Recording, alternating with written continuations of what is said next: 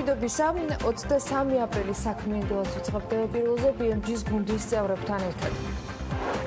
საქართველოს პარლამენტმა საგანგებო მდგომარეობის 22 მაისამდე გახანგრძლივებას მხარი დაუჭირა.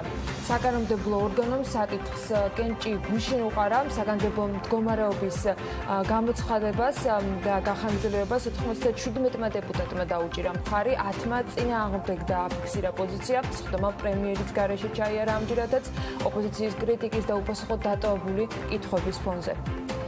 Ministris მიტანის სერვისის კომპანიებს მუქი ავტომობილებით გადაადგილების შეზღუდვა მოეხსნათ. გუშინ დილით მიღებული გადაწყვეტილება საღამოსათვის მთავრობამ შეცვალა. თბილისის მერიის გადაწყვეტილებით იმ კომპანიებს, რომლებსაც ამ ეტაპზე საწარმოო პროცესი შეჩერებული აქვს, დასუფთავების მოსაკრებელი ჩამოეწერებათ. ტურიზმის ეროვნული ადმინისტრაციის ინფორმაციით კი საკარანტინო სივრცეების მოწყობით 2500-ზე მეტმა ადამიანმა სამსახური შეინარჩუნა. საკარანტინო სივრცეებად სასტუმროების ქირისπული სახელმწიფო ბიუჯეტიდან გადაიხადა. კომპანია ფავორიტი სტილმა 2020 წლის მარტიდან სპეციალური მანქანა დანადგარები შეიძინა, რომლის მეშვეობითაც ბიოსამედიცინო კომბინეზონებს დამცავ, ნიღაბ ფარებს, დამცავ სათვალეებს და სადიზინფექციო ხსნარებს აწარმოებენ. კომპანიის ახალი წარმოების მიმართულების პროექტის ჯამური ინვესტიცია $180,000. ამ ეტაპზე საწარმო თბილისში 3 ლოკაციაზეა განთავსებული და 800 ადამიანს ასახმებს. მარნეულში გამართული აქციის მონაწილეებთან მთავრობა კონკრეტული წინადადებით ჩავიდა. სურსათის და სოფლის განვითარების დეპარტამენტის პირველადი სტრუქტურული ერთეულის ხელმძღვანელი თენგიზ კალანდაძის ინფორმაციით, შემსხიდველი კომპანია ჯიბე ფერმერებისაგან არსებულ პროდუქციას სრულად შეისყიდის და მისივე ინფორმაციით კომპანია გლეხებს 1 კილოკიტრში 1 ლარს გადაუხდის. ამ შეთანხმებაზე და იმ შეღავათებზე, რაც ფერმერებისათვის საგანგებო მდგომარეობისას აკრძალული საავტომობილო გადაადგილების ფარგლებში ამოქმედა, დეტალურად დღეს თენგიზ კალანდაძე საქმიანი დილის ეთერში თათია ჩაფიჩაძესთან ერთად ისაუბრებს. მთავრობა ხორბლის იმპორტის სუბსიდირების პროგრამას იწყებს. 17 აპრილს გამოცხადებული პროგრამის პირობების მიხედვით სახელმწიფო სუბსიდიას მიიღებენ ტომარა ფქვილს მაქსიმუმ 51 ლარად გაყიდიან შესაბამისად. რამდენად შეაკავებს მთავრობის ეს გადაწყვეტილება პურის ფასის სრულებას, მახას დოლიძე პურის მრეწველთა კავშირის თავმჯდომარე შემოგვიერთდება საქმიანი დილის ეთერში. როდის დავიწყებთ მოგზაურობას, რა გეგმა აქვს ტურიზმზე დამოკიდებული ეკონომიკის მქონე ქვეყნებს და რა პროგნოზების გაკეთება შეიძლება იმ რეალობაში, როცა არც ერთ კითხვაზე, რაც პირდაპირ თუ ირიბად კორონავირუსს შეიძლება უკავშირდებოდეს, და მას ყველაფერი უკავშირდება, არ გვაქვს.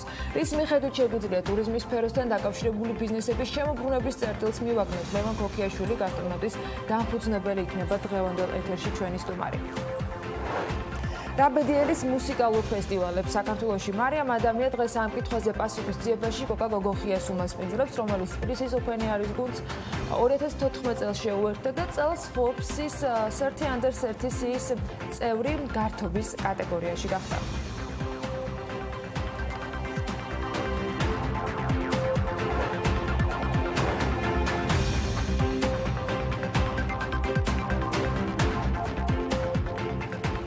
საქმიანი დილის ეთერში ვწვავთ დღეს 23 აპრილია და საინტერესო ამბები გეოდებათ, რა თქმა უნდა, საქმიანი გაწყობა. მოგესალმებით ყველას, ყველას წარმატებულ და ბარაქიან დღეს გისურვებთ. ანალაპიაშვილთან ერთად ტრადიციულად წარმოგიდგენთ BMG-ის საქმიან დილას, ყველას ბედნიერ და ბარაქიან დღეს გისურვებთ.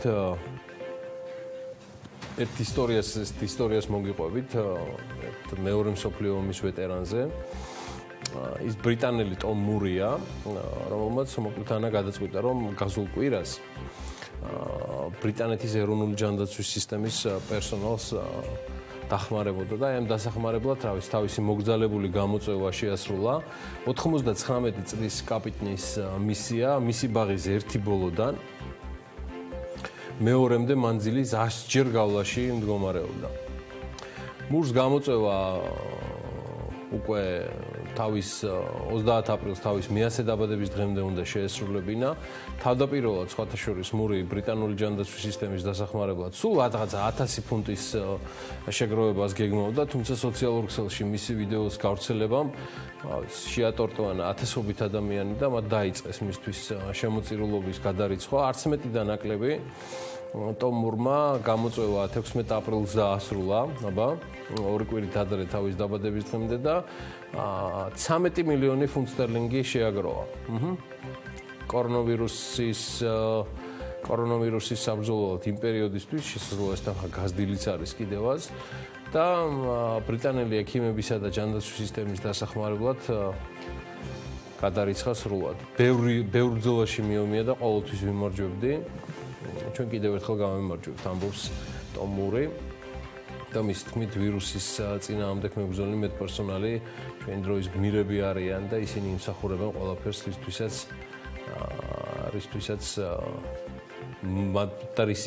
მათთვისაც მისცემია შეგვიძლია და გაღება. კარგი, გადავედით მიმდინარე ამბებზე, ტრადიციულად ცოტა საერთაშორისო ამბები. ამერიკის შეერთებული შტატების პრეზიდენტმა დონალდ ტრამპმა 12 წლიანი პაუზის შემდეგ პირველად ბელორუსეთში შეერთებული შტატების ელჩი წარადგინა.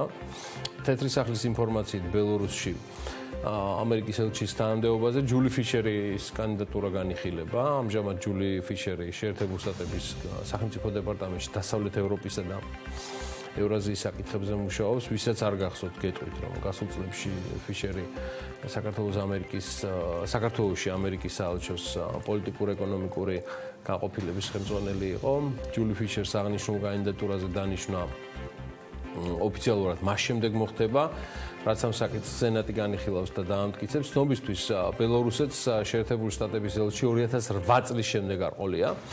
ოფიციალურ მიზეზად 2008 წელს ამერიკის მიერ ბელორუსულ კომპანიებზე სანქციების დაწესებას ახალდება, ხო და ამბობენ, რომ ალექსანდრე ლუკაშენკომ ეს გადაწყვეტილება მიიღო პოზიტიურად, თანო თუ საქართველოში არის ნამუშევარიო, ჩვენ ხო სულ აგვაშენებსო. ნახოთ, აქ მთავარი ორი რამ არის, სასიამოვნოა ქალბატონი ფიშერის საქართველოსთან აფილიაცია, ეს ხელშეუწყობს ორ ქვეყნებს შორის მინიმუმ ეკონომიკაში ურთიერთობების გარმოვებას, რაც მეტწილად უფრო მაინც მთავრობების საქმეა და მეორე პრეცედენტი, რომ 12 წლიანი პაუზის შემდეგ ამერიკა ევროპის ერთ-ერთ ყველაზე დიდ ქვეყანაში თავის ელჩს ამწესებს გაგანია კორონავირუსის დროს, რომელსაც არეპოება ალექსანდრე ლუკაშენკო და არაფრის დიდებით არ აცხადებს საგანგებო ვითარებას. აღდგმოთ და ხვალეო ჯამთელად იყვნენ ბელორუსების და მთელი პლანეტაც. არ ვიცი სამსი მთვარე იყო თუ რამ გაახსენა მამით თბილისური წარმომავლობის სერგეი ლავროვს. მან ბევრ რამეზე ისაუბრა, მათ შორის საქართველოსაც გუშინ წინ ტასთან საკმაოდ ხანგრძლივ ინტერვიუში რუსეთი საქართველოსთან ერთად განიხილავს სავაჭრო წარმომადგენლობების გახსნას, თუ ამის წინადადებას ქართული მხარე წარმოადგენსო, წერს გამოცემა და თანაამყოლებს, რომ რუსეთის საგარეო საქმეთა მინისტრი აცხადებს, რომ მოსკოვი მზად არის თბილისთან ერთად განიხილოს სატვირთო წარმომადგენლობის გახსნა, თუ ამ შინაარსის წინადადებას საქართველო წამოაყენებსო. მზად ვიქნებით აღვადგინოთ დიპლომატიური ურთიერთობები, რამე თუ მათი გადაწყვეტის ინიციატორები ჩვენ არ ყოფილვართ. ალბათ უნდა დავალოდოთ ჩვენი ქართველი კოლეგები, როდის შეეხებიან ამ საკითხს. სავაჭრო წარმომადგენლობები ასევე იმედოვნებენ, რომ გარკვეული რაოდენობის შეთანხმებები შედგება. არ ვფიქრობ, რომ ეს მკვეთრ უპირატესობებს მოგცემს, მაგრამ თუ ასეთ შეთავაზებას გაგვიკეთებენ, ჩვენ განვიხილავთ ამის შესაძლებლობას. რუსეთის საგარეო საქმეთა მინისტრი იმედოვნებს, რომ უახლოეს მომავალში საქართველოსთან საჰაერო მიმოსვლაც აღდგება, რომელიც 2019 წლის 8 ივლისიდან სწორედ მისი უშუალო ხელმძღვანელის და რუსეთის პრეზიდენტის ბრძანების საფუძველზე შეწყდა. ჩვენთვის მთავარია, რომ თბილისში არ გაღრმავდეს რუსოფობია. იმ ექსესებმა, რომლებიც საერთაშორისო მართლმადიდებლური ასამბლეის ჩატარებისას მოხდა, რა თქმა უნდა, სერიოზულად დაგვაფიქრა რუსების უსაფრთხოების საკითხებზე. თუმცა შემდგომში ქართული მხარე ირწმუნებოდა, რომ რუსეთის მოქალაქეების უსაფრთხოება დაცული იქნებოდა. ჯამში ჩვენ აღმოჩნდით ასეთ მდგომარეობაში, რომ ავიამიმოსვლა გაჩერებულია. იმდენი ფობია, იმდენ მაგისთვის ვერ მოუცლიათ, თუმცა ცნობისთვის მაინც 2019 წლის 8 ივლისიდან რუსეთის პრეზიდენტის ბრძანების საფუძველზე თავად რუსეთმა დაუწესა საქართველოს ავიაემბარგო, საელჩოს ფუნქციონირებას რაც შეეხება, ეს უფრო ძველი ისტორიაა. დიახ, 2008 წლის 2 სექტემბრიდან საქართველოს აგვისტოს ომის შემდეგ რუსეთის ფედერაციასთან გაწყვიტა დიპლომატიური კავშირები. ის რაც გუშინ წინ ხდებოდა და შთანთქა COVID-19-მა ამ თემამ, რომელიც SARS-CoV-2-დან მომდინარეობს, და მუდმივად შთანთქავს ესე მიმდინარე თემებს, BMG-მ განაახლა ინფორმაცია საქართველოს-რუსეთის სავაჭრო-ეკონომიკური ურთიერთობების შესახებ. ჩემთვის ძალიან ბევრი მიზეზით არის მნიშვნელოვანი, მაგრამ ნაკლებად არის საინტერესო ამ შემთხვევაში რას ფიქრობს თუნდაც ამასთან დაკავშირებით იგივე თუნდაც საგარეო საქმეთა სამინისტრო, რომელთანაც ურთიერთობაზე სულ მალე დამატებით მოვუბრუნდებით. მოდი გადავხედოთ მანამდე სტატისტიკას, რიცხვებს და ციფრებს ჩრდილოელ მეზობელთან, რომელსაც თვინიერი ხელოვნურ ამნეზიას იმართებს ხოლმე მუდმივად, მიუხედავად იმისა, ისა თითქოს არ ქონდეს ოკუპანტის სტატუსი და არ იკავებდეს საქართველოს უკვე 20%-ის ტერიტორიებს. 2020 წლის პირველი კვარტლის მდგომარეობით და მთლიანად განმავლობაში საქართველოდან რუსეთში განხორციელდა 91 მილიონ 200,000 დოლარის ექსპორტი. ეს წინა წელთან შედარებით კარგაგვარიანად უკვე გამესამედებული იყო, 32.6%-ით ნაკლები იყო და ამ მაჩვენებლით რუსეთის ფედერაციამ მთლიან ექსპორტში მესამე ადგილი დაიკავა, ეს უკვე აზერბაიჯანის და ჩინეთის შემდეგ და მისი წილი მთლიან ექსპორტში ახლობით არის ამ დროისთვის ბოლო მონაცემებით თითქმის 12%-ის ფარგლებში, 11.7%. რაც შეეხება იმპორტს, იანვარ-მარტის განმავლობაში, აი ამ პირველ 3 თვეში რუსეთიდან უფრო მეტი, დაახლოებით 10%-ით მეტი, ანუ 210 მილიონი ღირებულების საქონელი დოლარში, 210 მილიონი დოლარის საქონელი შემოვიტანეთ. ამ შედეგით რუსეთმა მთლიან იმპორტში მეორე ადგილი დაიკავა, პირველ ადგილზე თურქეთია. საქსტატის ანგარიშითვე რუსეთში საქართველოს მთავარ საექსპორტო საქონელს კვლავ ალკოჰოლური სასმელები წარმოადგენს და უმსხვილესი საექსპორტო საქონლის ხუთეული შემდეგნაირად გამოიყურება. როგორც გითხარით, ეს არის ყურძნის ნატურალური ღვინოები. ჯამში ჩვენ მოვახერხეთ პირველ კვარტალში საკმაოდ გვარიანად გადაზიდვა, მაგრამ ნახეთ თითქმის 26 მილიონი 300,000-ის გადაზიდვა მოხდა, მაგრამ კლება 20%-იანია. ფეროშენადნობები 24 მილიონის, მაგრამ კლება 38%-იანია. 10 მილიონი დოლარის მინერალური წყლები და მტკნარი წყლები, თუმცა აქაც კლება 30%-იანია.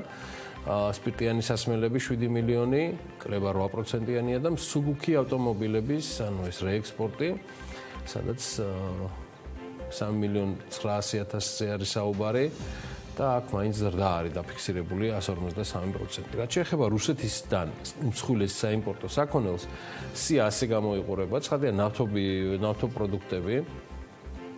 ეს თითქმის 35 მილიონი დოლარის შემოვიდა, მაგრამ კლება იქნებოდა და არის კიდე 7.8%. სამაგიეროდ ზრდა არის ხორბალზე და მესლინზე. 20 მილიონი დოლარის იმპორტზეა საუბარი და ზრდა 25%-იანი. ბუნებრივი აირის მატება არის და აქ ვივაჭრეთ 18.300.000-ისა. ელექტროენერგია, რომელიც ასევე რუსეთიდან შემოვიდა 7.800.000 დოლარის, უკაცრავად 8 მილიონი დოლარის და 7.800.000 სატელეფონო აპარატების ნასყიდობა შედგა. აქაც ზრდა არის 41%-იანი. კონკრეტულად ხორბლის იმპორტის თვალსაზრისით არის საკმაოდ ყველაზე ისეთი აგრესიულად საქართველოს დამოკიდებული რუსეთის ფედერაციაზე, თითქმის 90% რუსეთის ფედერაციაზე მოდის. COVID-19-დან გამომდინარე, საექსპორტო შეზღუდვებიდან გამომდინარე, ცხადია ის რაც ხდება, არ არის გამორიცხული, რომ რუსული იმპორტი სხვა ქვეყანამ ჩაანაცვლოს, რადგან ეს რეგულაციები მათ შორის და ხშირადაც ვრცელდება ჩვენს მეზობელ ქვეყნებზე, იგივე წიწიბურას და სხვა მიმართულებებით, რაც თქვა კვოტირებასაც და არამედ მთლიანად ჩაკეტეს ექსპორტი რუსეთის ფედერაციაში ადგილობრივი საკმაოდ სერიოზული დეფიციტის გამო, რომელიც ამ დროისთვის მოხსნილია, თუმცა ამან იგივე თუნდაც წიწიბურაზე რუსეთის ფედერაციაში დაახლოებით 132%-იანი ფასის მატება მოხდა. რახან დღევანდელი დღე დაუთმენთ ეს ჩრდილოელი მეზობლის ეკონომიკის მიმოხილვას და შემდგომ უკვე მიუყვებით რეგიონის სხვა ქვეყნებს და ეკონომიკებს, რუსეთზე კიდევ ერთს გეტყვით, რომ ყველაზე მეტად ვინც ამ დროისთვის რისკის გამოკვეთილ ზონად, წითელ ზონად გამოიყურება ნავთობის ფასების ტურბულენტის ფონზე, ეს ცალსახად რუსეთის ფედერაციაა. $30 ფასი, რაზეც რუსი მენავთობეები და სახელმწიფო ბიუჯეტი ეს იყო მინიმალური ზღვარი. ალბათ უკვე საოცნებოდ თვლიდნენ 2020 წელს, ალბათ კიდევ მოიჩვენებათ საკმაოდ კარფასად იმის გათვალისწინებით, რომ უკვე ივნისის ფიუჩერსულ კონტრაქტებზე ნავთობის ფასი არის გამესამედებული. პოზიტივშია, ცალსახად ეს ფასი ჯერჯერობით არ გასულა მაისის კონტრაქტებივით ნეგატივში, მაგრამ ფასი გამესამედებულია. არც გულს, ხორცს და სულსაც თუ ესეთი რამ გააჩნია, ცალსახად ეჭვმეპარება, რუსეთის ფედერაცია თავს იმშვიდებდა რეზერვებით, რომელიც იმ პერიოდში, ანუ გასულ წლებში დავაგროვეთ ძირითადად ნავთობის და ასევე იარაღის ექსპორტიდანო. ცოტა დავქეკეთ ქსელი და ინტერნეტში საკმაოდ სარწმუნო ციფრებს და რიცხვებს მივაკვლიეთ. რუსეთის იმედი ამ უმძიმეს პერიოდში არის ასევე მათ მიერ შექმნილი ნაციონალური კეთილდღეობის ფონდი, სადაც არის სწორედ თავმოყრილი ეს ნავთობიდან მიღებული შემოსავლები, რამაც უნდა დააბალანსოს პანდემიისგან და შესაბამისად ნავთობისგან მიღებული უმძიმესი შოკები. 2020 წლის 21 აპრილის მდგომარეობით ამ ფონდში რუსეთს 21 აპრილის მდგომარეობით აქვს მობილიზებული 13 ტრილიონ რუბლამდე. უფრო სწორად 12 ტრილიონ 900 მილიარდი რუბლი. რუსეთის ფინანსთა მინისტრი და მთავრობა აცხადებენ, რომ ეს თანხები იძლევა გადაზღვევას 2024 წლის ჩათვლით რუსეთისთვის, რაც რბილად რომ ვთქვათ, მთლად სიმართლეს არ წარმოადგენს და ეს უფრო გზავნილი იყო ბაზრისთვის და რუსი ბიზნესმენებისთვის დასამშვიდებლად ვიდრე რეალობა. და რატო? საქმე იმაში გაახლავთ, რომ მარტო წელს, ანუ 2020 წელს, კორონავირუსის შოკის გასანეიტრალებლად რუსეთი ამ ფონდიდან თითქმის 6 ტრილიონი რუბლის დახარჯვას გეგმავს, რომლის ლიკვიდური ნაწილი, ანუ 13 მილიარდიდან 11 ტრილიონია. თუ ამ ხელა თანხებს ხარჯავენ, ეს გამოდის, რომ ეს ფონდის სახსრების ნახევარზე მეც აღემატება. შანსი და იმედი იმისი, რომ ფონდი ნავთობის შემოსავლებიდან წელსაც შეივსება, ძალიან მიზერულია. ნავთობზე მოთხოვნა დღეს მსოფლიოში არ არსებობს. შესაბამისად, მხოლოდ პირველ წელს ფონდის 60%-ზე მეტი ის გახარჯვა რუსეთს ნამდვილად არ უქადის. ამ კუთხით საიმედო მომავალ შემდგომი წლებით და ისიც გასათვალისწინებელია, რომ თუ რაიმე ირხევა ნავთობის ნებისმიერ ფასის დაწევაზე და ეგრევე აძლევს რეაქციას, სწორედ რუსული რუბლია, რომელიც კბილებით უჭირავს რუსულ ცენტრობანკს, უმკაცრესი სავალუტო მონიტორინგის ღონისძიებების თანხლებით. სხვათვის რუსი ეკონომისტები მინიმუმ 2 წლიან რეცესიას ვარაუდობენ რუსეთში და აი ამ ვითარება მოქმედების გამო, სწორედ რომელიც არის შექმნილი, თუმცა მაგიური სიტყვა არ ვიცი, ეხა რეალურად იქ მაინც რჩება, ეს არ ვიცი არის ყველგან, მათ შორის რუსეთში, თუ როგორ განვითარდება მოვლენები, ეს მაგიური არ ვიცი, ასევე თამდევია რეალობისთვის და რუსული რეალობისთვისაც და ასევე მეტნაკლებად მათი სანდო რუსული წარმომავლობის ანალიტიკოსებისთვის. ყველა თანხმდება ერთზე, რომ უმთავრესი შეცდომა იყო OPEC პლუსის არასრული შეთანხმების არათუ დასრულება, არამედ რეალურად ამ შეთანხმებამ უფრო გააღრმავა კრიზისი, რადგან ყველა მხარე თვლიდა, რომ მოთხოვნა იქნებოდა მზარდი ნავთობზე. ამაზე გათვალა უკლებლივ ყველა მონაწილე OPEC პლუსისა, რომ მოთხოვნა მაინც იქნებოდა და შეამცირეს მხოლოდ 40% მოპოვებისა. თუნდაც და ეს მოთხოვნა 2020 წლის ბოლომდე მაინც იქნებაო, მაგრამ ეს ჯერჯერობით საკმაოდ რთულ პერსპექტივად გამოიყურება. რაც შეეხება და ესე უნდა მივუყვეთ ჩვენ ალბათ ჩვენი მეზობლების საკარანტინე ხარჯებსაც, მათ შორის რომ ვიცოდეთ ვინ რას ხარჯავს ჩვენი ძირითადი სავაჭრო პარტნიორებიდან, საკარანტინე ხარჯებს და ღონისძიებებს და აი სიდიდის და მასშტაბის ქვეყნისთვის, როგორც რუსეთის ფედერაცია, საკარანტინო ღონისძიებები თუნდაც შეზღუდული მოცვის და დატვირთვის, ავადმყოფების ბედის ანაბარად დატოვებით, რაც ნახეთ რამდენიმე ვიდეოსახით სხვადასხვა გავრცელებულ ვიდეო მასალებში. ეს საკარანტინო ხარჯები რუსეთის ფედერაციაში კოლოსალური თანხებია, ისევე როგორც საკარანტინე ისტორია SARS-CoV-2-ის და მისგან მომდინარე COVID-19-ის გადამკიდე დიდი ალბათობით ასევე საკმაოდ გრძელვადიანი პერსპექტივა არის. ვაქცინით თურთ, ბოლოს ერთს გეტყვით, რუსული ვედომოსტი წერს ბიზნესმენებმა იციან ეს გამოცემა, ვედომოსის სხვა შორის რომლის გაყიდვაც გადაიდო სწორედ ეპიდემიის გამო, ისევე როგორც სოფლიოში უამრავი კომერციული პროექტი არის შეჩერებული გაურკვეველი მომავლის და არარსებული ფასების პირობებში. მოკლედ ვედომოსი წერს, რომ მარტო WTI-ის ნავთობის ფასების ყების გამო და რუსეთის ინვესტორებმა თითქმის $1 მილიარდი დაკარგეს. ასეთი არის ვედომოსის მკაცრი და შეუვალი დასტურა. აი ესეთი ამბები ქონდა დასაწყისში, ეხლა ალბათ უკვე დრო არის რომ ჩვენ ტრადიციულად თან ძალიან მიხარია რომ ამ თემას ეხმაურებიან ჩვენი მაყურებლები და BMG-ს ერთგული მიმდევრები, რომლებიც საკმაოდ მრავლად ყავს, მიუხედავად ჩვენი რაღა ვიწრო პროფილური მაინც მედიისა, რომელიც მხოლოდ ბიზნესსა და ეკონომიკაზე მაუწყებლობს. დემეტრე ხახუიაშვილის ისტორია და მისი დამოკიდებულება უნდა შემოგთავაზოთ.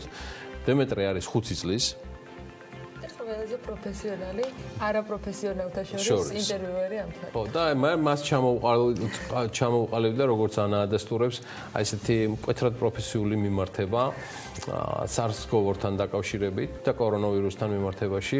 ძალიან საინტერესოა რომ დილიდან დემეტრემ და ყველა დემეტრემ დილიდან გაგვიხალისოს ის ყოფა რომ მაქსიმალურად ვიყოთ საქმიანები და მომართულები. მოვუსმინოთ კიდევ ერთს ჩვენი ტრადიციული რუბრიკიდან BMG Kids. გამარჯობა, მე ვარ დემეტრე ხახუიაშვილი. ვარ 5 წლის, ბაღში დავდი ვარ, მაგრამ დღეს კორონავირუსია და ბაღი დაკეტილია. არ მივდივართ დღეს ბაღში და ვერაფრად. სტუმრებიც არ მოდიან. ჩვენც არ შეიძლება რომ წავიდეთ. Kids ჯერენ რომ ტელეფონში ვაკეთებ, კარგი ბავშვებისთვის რაღაცებიც შეიძლება. მოგწონს საინტერესოა შენთვის? კი.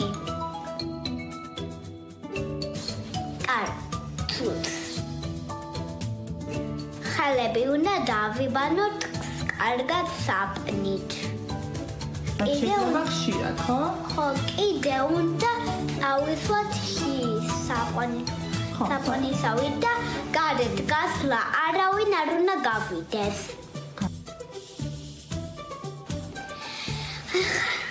ჩავხუჩით და თოფით. ზაფხული რომ იქნება, მაშინ ასე გაქრება კორონავირუსი და ახარ მოვა.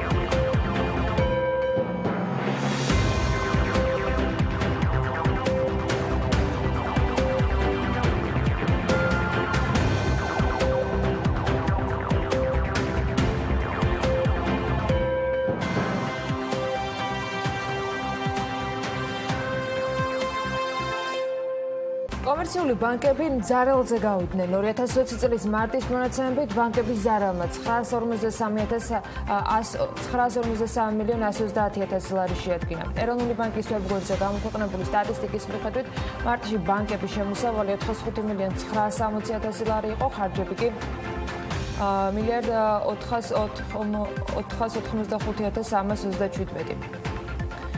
карантиნის და იზოლაციის წესის დარღვევისათვის ფიზიკური პირები 3000 ლარის ნაცვლად 2000 ლარი დაჯარიმდებიან. ცვლილება საქართველოს ადმინისტრაციულ სამართალდარღვევათა კოდექსში შედის. კანონპროექტის მიხედვით карантиნის ან იზოლაციის წესების დარღვევისათვის იურიდიული პირისთვის დაკისრებული ჯარიმა 15000 ლარის ნაცვლად 10000 ლარით განისაზღვრება. კორონავირუსის პანდემიის გავრცელების პრევენციის მიზნით ქვეყნის მასშტაბით გამოცხადებული საგანგებო მდგომარეობის გამო პირველ კლასელთა და მათი მშობლების ინტერესების გათვალისწინებით 2020-21 სასწავლო წლისათვის პირველ კლასელთა რეგისტრაციის ახალი ბადები დადგინდა. საქართველოში საერთაშორისო გარემოს დაცვითი სამეცნიერო საგანმანათლებლო პროგრამა გლობი დაინერგება განათლების სამინისტროსა და სენი კავკასიის გარემოს დაცვითი არასამთავრობო ორგანიზაციების ქსელს შორის ურთიერთთანამშრომლობის მემორანდუმი ონლაინ რეჟიმში გაფორმდა. ესპანეთის პრემიერ-მინისტრის პედრო სანჩესის თქმით, ქვეყანაში კორონავირუსის გამო დაწესებული მკაცრი კარანტინის მოხსნა მაისის მეორე ნახევრიდან იგეგმება, მის თქმით, ზომების მოხსნა ეტაპობრივად მოხდება. შტატების მისურის შტატი ჩინეთსუშივის შტატის გენერალური პროკურორის თქმით, ჩინეთმა არ მოახდინა კორონავირუსის შეჩერება და პასუხისმგებელია ის მილიარდობით დოლარის ეკონომიკურ ზარალზე. ავსტრალიამ მზად არის მხარი დაუჭიროს საერთაშორისო გამოძიებას კორონავირუსის წარმოშობის საკითხთან დაკავშირებით. ამის შესახებ ავსტრალიის პრემიერ-მინისტრმა შტატების პრეზიდენტთან, გერმანიის კანცლერთან და საფრანგეთის პრეზიდენტთან საუბრის შემდეგ განაცხადა. 2020 წლის პირველ კვარტალში სტრიმინგ სერვისის კომპანია Netflix-ის მოგება რეკორდულ მაჩვენებლამდე გაიზარდა და 709 მილიონი დოლარი შეადგინა.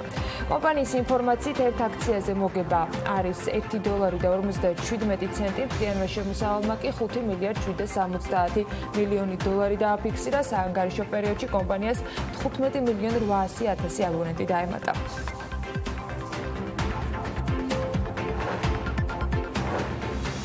საქართველოს პარლამენტმა საგანგებო მდგომარეობა გაახანგრძლივა. სხვა მოლოდინი არ შეიძლებოდა ყოფილიყო არსებული უმრავლესობის ერთსულოვნების ფონზე, რაც გუშინ წინ პრემიერ-მინისტრის პრეს-სპიკერმაც გვამცნო და უკვე არსებობდა ინფორმაცია იმასთან დაკავშირებით, რომ ისინი მხარდაჭერას გამოაცხადებდნენ. მიუხედავად იმისა, რომ ოპოზიცია ამ ინიციატივას მხარს არ უჭერს, ასევე ადვილი გამოსაცნობი იყო, რომ ეს პროექტი მაინც არ ჩავარდებოდა.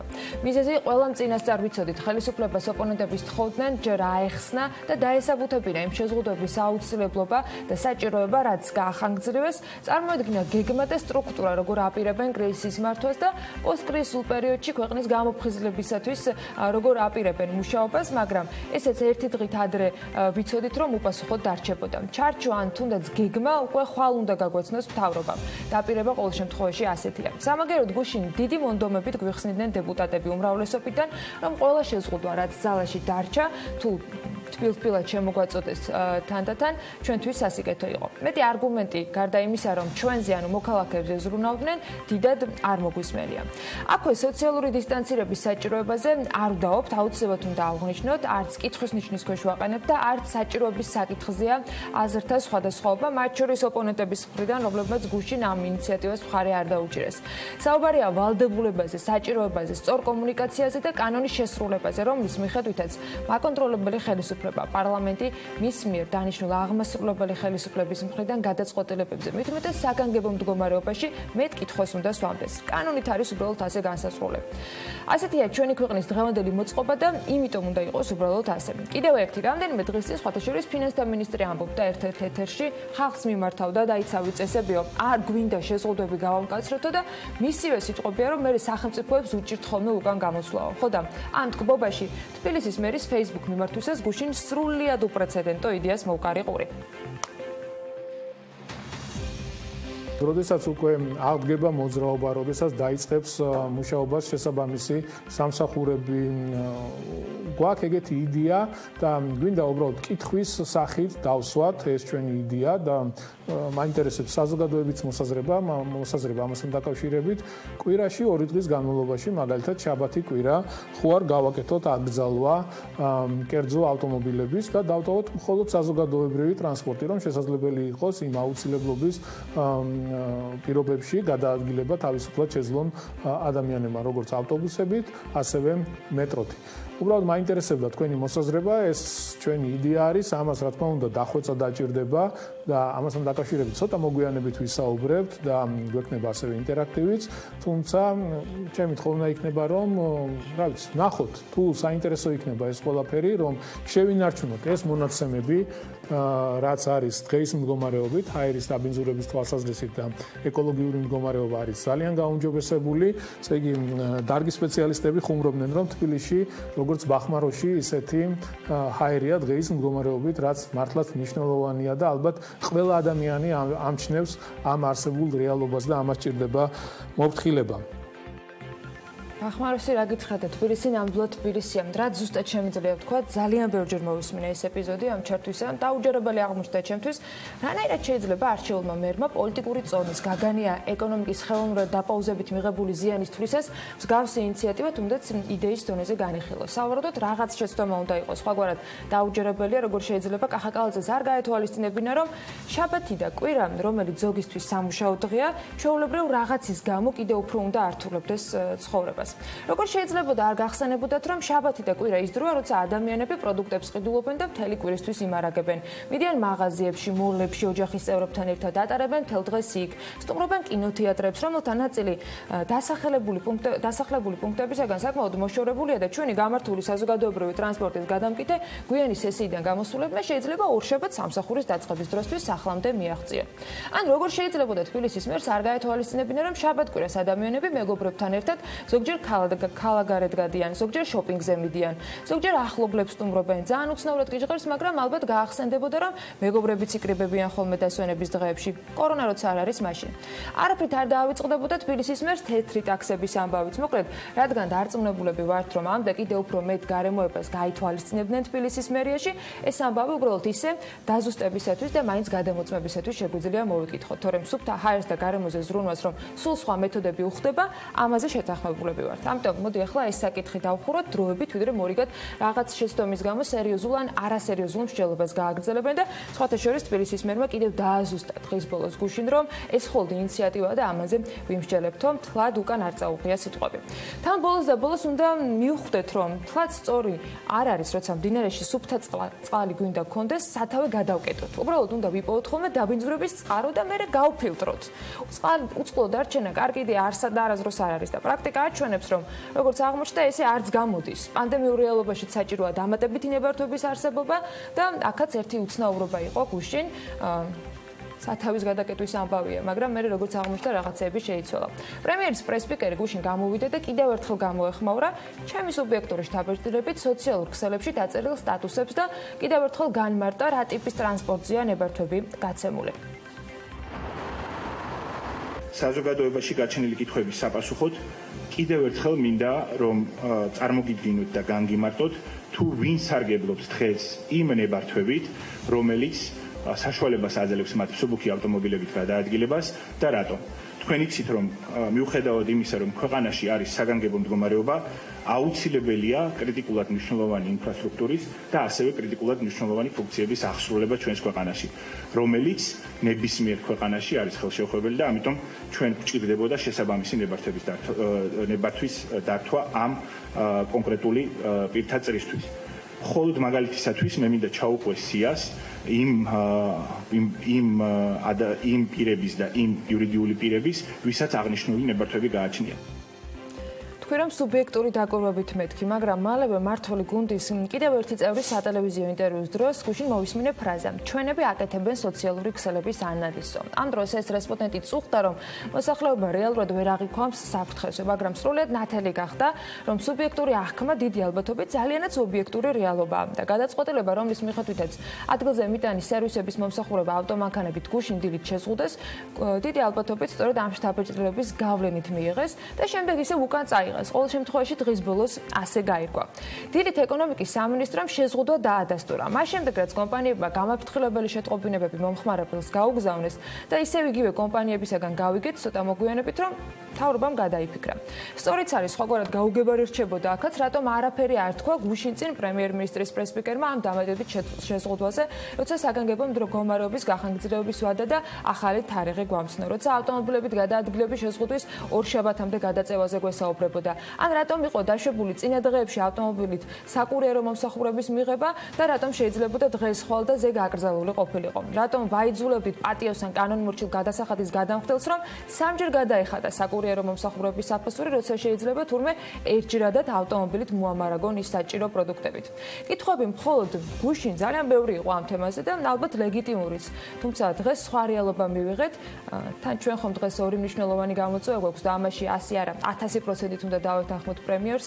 ეს არის ჯანმრთელობა და ეკონომიკა. ხო და გადაწყვეტილება შეიცვალა და პროცესში ბევრჯერ მოუწია გადაწყობა ნინი ლონგურაშვილის სიუჟეტსაც, რომელიც მთელი დღე ცდილობდა გაერკვია არგუმენტები და მიზეზები იმისა, რაც დღის ბოლოს აღმოჩნდა, რომ საერთოდ არ იყო საჭირო, იმიტომ რომ შეზღუდვა სულაც არ არსებობდა.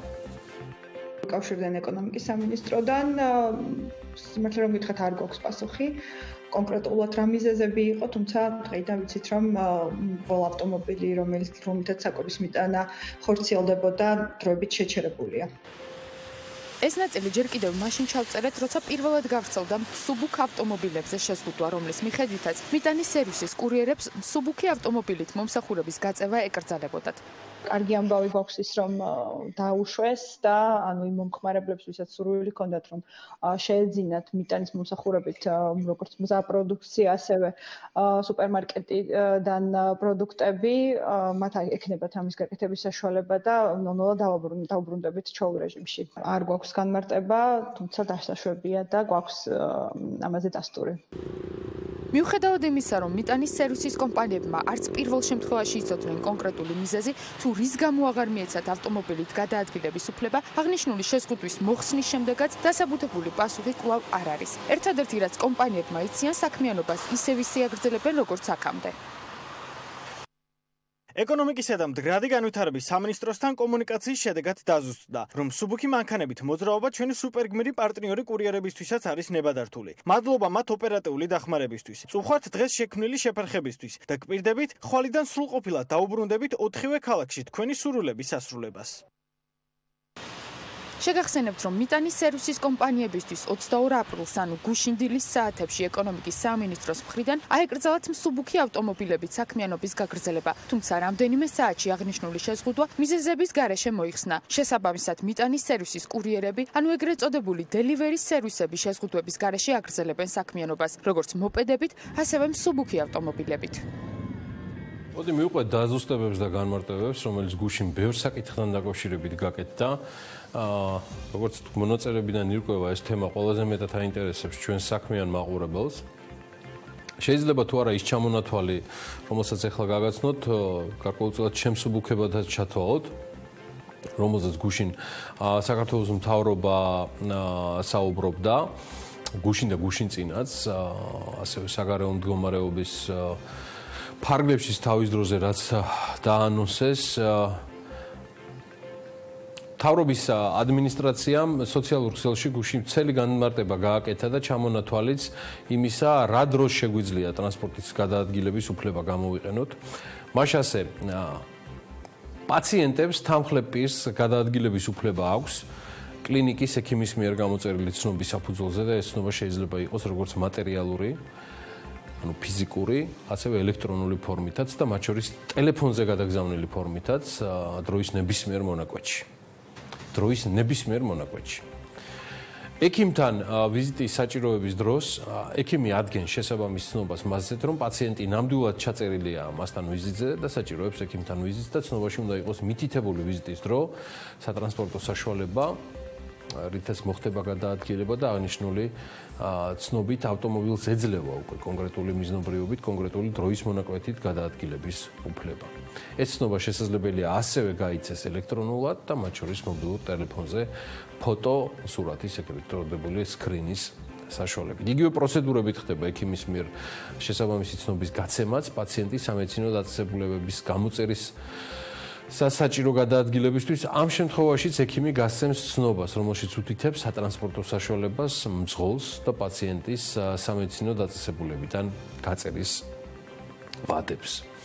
და დროს. ავტომობილით გადაადგილების უფლება ეძლევა სოფლად მცხოვრებ მოსახლეობას სამედიცინო კონსულტაციის გავლა შეუძლია სოფლის ექიმთან, რომელიც საჭიროების შემთხვევაში გასცემს ასევე ცნობას აფთიაქში გადაადგილების მიზნით და ცნობაში უნდა იყოს მითითებული ვიზიტის დრო, მძღოლის მონაცემები და სატრანსპორტო საშუალება, რითაც მოხდება გადაადგილება და აღნიშნული ცნობით ავტომობილს ეძლევა იმ კონკრეტული მიზნობრიობით, კონკრეტული დროის მონაკვეთში გადაადგილების უფლება. დასაშვებია ასევე სამედიცინო დაწესებულებების თანამშრომლების მიზნობრივი გადაადგილება, სამედიცინო დაწესებულებების თანამშრომლების მსუბუქი ავტომობილი გადაადგილების უფლება აქვთ იმ შემთხვევაში თუ წარმოადგენენ კლინიკის მიერ გაცემულ ცნობას და მოწმობას. სამედიცინო დაწესებულების თანამშრომლების ტრანსპორტირების შესაძლებლობა ასევე სხვა პირსაც აქვს თუ ის ასევე ფლობს კლინიკის გაცემულ შესაბამის ცნობას და ეს ცნობა უნდა იყოს ეგრეთ წოდებული სველი ბეჭდით დამოწმებული და მასში მითითებული უნდა იყოს პირის მაიდენტიფიცირებელი უკაცრავად მონაცემები, პირადი ნომერი, სახელი და გვარი, დაკავებული პოზიცია და პირის გადაადგილების მარშრუტი. სახელმწიფო ნომრის დათვით ცხადია ავტომობილისა. თავრობის ინფორმაციითვე საქართველოს მასშტაბით არსებულ ყველა სამედიცინო დაწესებულებაში მოქმედებს საკარანტინო რეჟიმი, რაც იმას გულისხმობს, რომ დაწესებულებებში არ დაიშვებიან პაციენტების ოჯახის წევრები ან მნახველები. კლინიკაში მყოფი პაციენტის ოჯახის წევრის მიერ საკვების ან პირადი ნივთების უზრუნველყოფის შემთხვევაში კი სამედიცინო დაწესებულება გასცემს საკუთარ ბლანკზე ბეჭდით და ხელმძღვანელი პირის ხელმოწერით დამოწმებულ ცნობას, სადაც მითითებული არის გადაადგილების მიზნობრიობა, გადააქვს საკვები, პირადი ნივთები კონკრეტული პაციენტისათვის, გადაადგილების ტრაექტორია როგორი არის, საცხოვრებელი მისამართი, კლინიკის მისამართი, დრო, საათი, მოკლედ ყველაფერი უნდა იყოს ამ ბლანკზე დართული, მიქვე არის საჭირო მითითება ავტომობილის მოდელის, მარკის და ასევე ნომრისა. საჭიროების შემთხვევაში მძღოლის სახელი და გვარიც უნდა იყოს მითითებული. ცნობა საკვების ნივთების გამტან პირს ეგზავნება ელექტრონული პოსტით, ან აქვს მატერიალური სახით, ამ პოლიციას წარუდგენს ტელეფონში ფოტოსახით, რომელსაც შესაბამისი კლინიკისგან მიიღებს.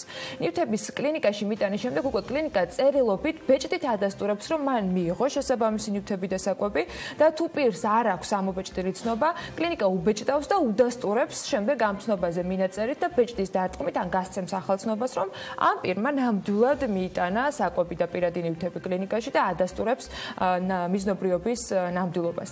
ასევე დასაშვები არის მთავრობის მიერ გუშინ გამოქვეყნებული ჩამონათვალით აუტიზმის სპექტრის მქონე პაციენტების ავტომობილით გადაადგილება სპეციფიკის გათვალისწინებით. ამ შემთხვევაში ავტომობილის მძღოლმა და თანხმლებმა პირმა უნდა წარმოადგინონ ექიმის მიერ გაცემული შესაბამისი ჯანმრთელობის ცნობა, მათ შორის ისიც დასაშვებია, რომ იქონიოთ თქვათ ელექტრონული ფორმით ან ტელეფონში არსებული ფოტოსურათის სახით. მთავრობა ასევე ადგენს, რომ დისტრიბუციის განმახორციელებელ პირებს სატრანსპორტო საშუალებებს აქვთ უფლება გადაადგილდნენ სპეციალური ნებართვის გარეშე. ამ დრომდე მათთან დაკავშირებით საშვები იყო გათვალისწინებული. მათ შორის ამავე ჩამონათვალში ნახავთ, რომ სოფლებში სურსათის მაღაზიების დისტრიბუციის მიზნით გადაადგილება ასევე ნებადართულია. რაც შეეხება ადგილზე მიტანის ეგრეთ წოდებულ delivery services, რომელთან დაკავშირებითაც კითხვა იყო უამრავი, საკვები პროდუქტის, სურსათის და სამედიცინო დანიშნულების საქონლის ფარმაცევტული პროდუქტის მიტანის სერვისების მიწოდება აც უკვე სრულად დაშვებულია, დილიდან საღამოს ჩათვლით, აი ესე შეიცვალა.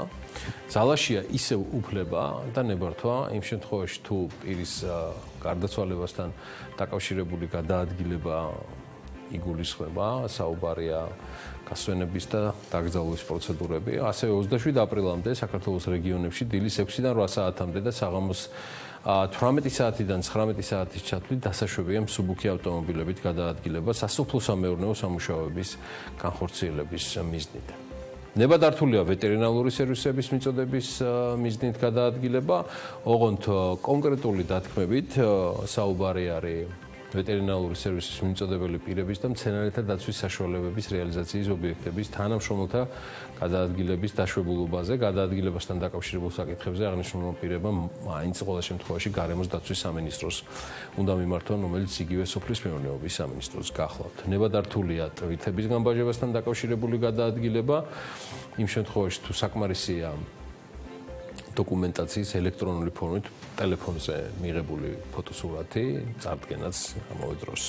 ამიტომაც არის კომუნიკაცია და არგუმენტების და სხვა პასუხები კითხვებზე საჭირო და არა სხვადასხვა არხებზე ლამის რესპონდენტებად ქცევა იმის ხათრით, რომ კითხვაზე რაზეც პასუხი აინტერესებს იმ ადამიანებს, ვინც ამა თუ იმ და მათ შორის არსებულ და მომავალ ხელისუფლებას ირჩევენ, უბრალოდ არ დაისვეს. ეკონომიკა რთულ მდგომარეობაში, იმდენად რთულში, რომ გუშინ ხელისუფლებამ ვერ მოახერხა მარნეულში ძალიან მჭიდროდ შეკრებილი აქცია დაედისტანცირებინა. ანუ ვერ შეძლო რომ გაფრთხილებოდა მათ ჯანმრთელობას. კადრებსაც ნახავთ, მაშინ როცა 3-4 ადამიანის ერთადგომა ქუჩაში საპატრულო პოლიციას აძლევს არსებული კანონით ლეგიტიმურ უფლებას, რომ ჯარიმა გამოწეროს, რომელიც სხვათა შორის შემცირდა 3,000 ლარის ნაცვლად 2,000 ლარამდე იქნება ჯარიმა და იურიდიული პირების შემთხვევაში 15,000 ლარის ნაცვლად 10,000 ლარით განისაზღვრება. გუშინ მარნეულში ვერ მოხერხდა რომ ეს კანონი დაცული ყოფილიყო. თან იმ რაიონში, სადაც ერთ-ერთი ყველაზე მკაცრი ზომები მოქმედებს კარანტინისა. მთავრობამ ვერ დაიცვა ადამიანების ჯანმრთელობა, იმიტომ რომ ისინი პირდაპირ დადგნენ ეკონომიკური სერიოზული დარტყმის საფრთხის წინაშე. გუშინ ადგილობრივ მოსახლეობამ მარნეულში მოსავლის რეალიზებაზე და შეზღუდვების მოხსნაზე მოთხოვნა აქციის ფორმით დააყენა. მარნეულის ადგილობრივ რადიო ამბობს, რომ შეკრებილები აცხადებდნენ, რომ ხელისუფლება რაიონიდან მათი პროდუქტების გადანას ვერ უზრუნველყოფდა და ამის სადემონსტრაციოდ გაიმართა აქცია. ამაზე პასუხი ხელისუფლებას ცოტა მოგვიანებით ჰქონდა და შესაბამისი შეთავაზებითაც ჩავიდნენ. ჟურნალისტმა გუშინ ისიც თქვა, სანამ ეს ფინიში იქნებოდა, რომ დახმარება, რომელსაც ეს ადამიანები იღებდნენ, ძალიან მძიმე სოციალურ მდგომარეობაში ვერ აძლევდა მათ შეღავათს და ისინი ითხოვდნენ, რომ გზის სავალი ნაწილის გადაკეტვის ფონზე მიეღოთ რაც შეიძლება მეტი თავისუფლება იმისათვის, რომ პროდუქტი, რომელსაც აწარმოებენ სოფლის მეურნეობის პროდუქცია საუბარი, მარკეტებამდე ჩამოეტანათ. ეს არის დაგროვდა პროდუქტი და ის რაოდენობა გატანის აღარ ყოფნის ეთყობა. ეხლავე 3 მანქანა შევიდა იმ სოფლებში და დავიწყეთ დატვირთვა და პროდუქტის გადატანა.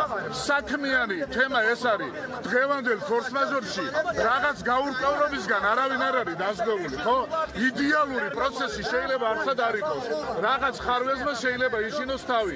უკვე ერთი თვეა წითელ ზონაში ვართ, კარანტინია, სამწუხაროდ არანაირი არაფერი არ გაკეთებულა და მარტო გამოდის ბატონი მერი და საუბრობს იმაზე, რომ ყველაფერი კარგად იქნება. მე მაგალითად 35,000 გამოვიტანე და ერთი 20,000-ის გამიფუშდა. ყრიდა ღორებს ვაჭრე. ყველაფერი გაცი არ შეიძლება.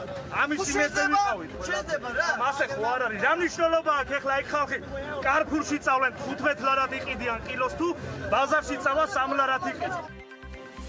ხო, ამაზე პასუხი იყო და მთავრობამ შესთავაზა მერე შეკრებილებს, რომ იყიდიდნენ იმ კიტრს, რომელიც მათ ამ დროისათვის აქვს მოწეული და 1 კილოში 1 ლარს გადაიხდნენ. დეტალებზე ვისაუბრებთ კიდეც.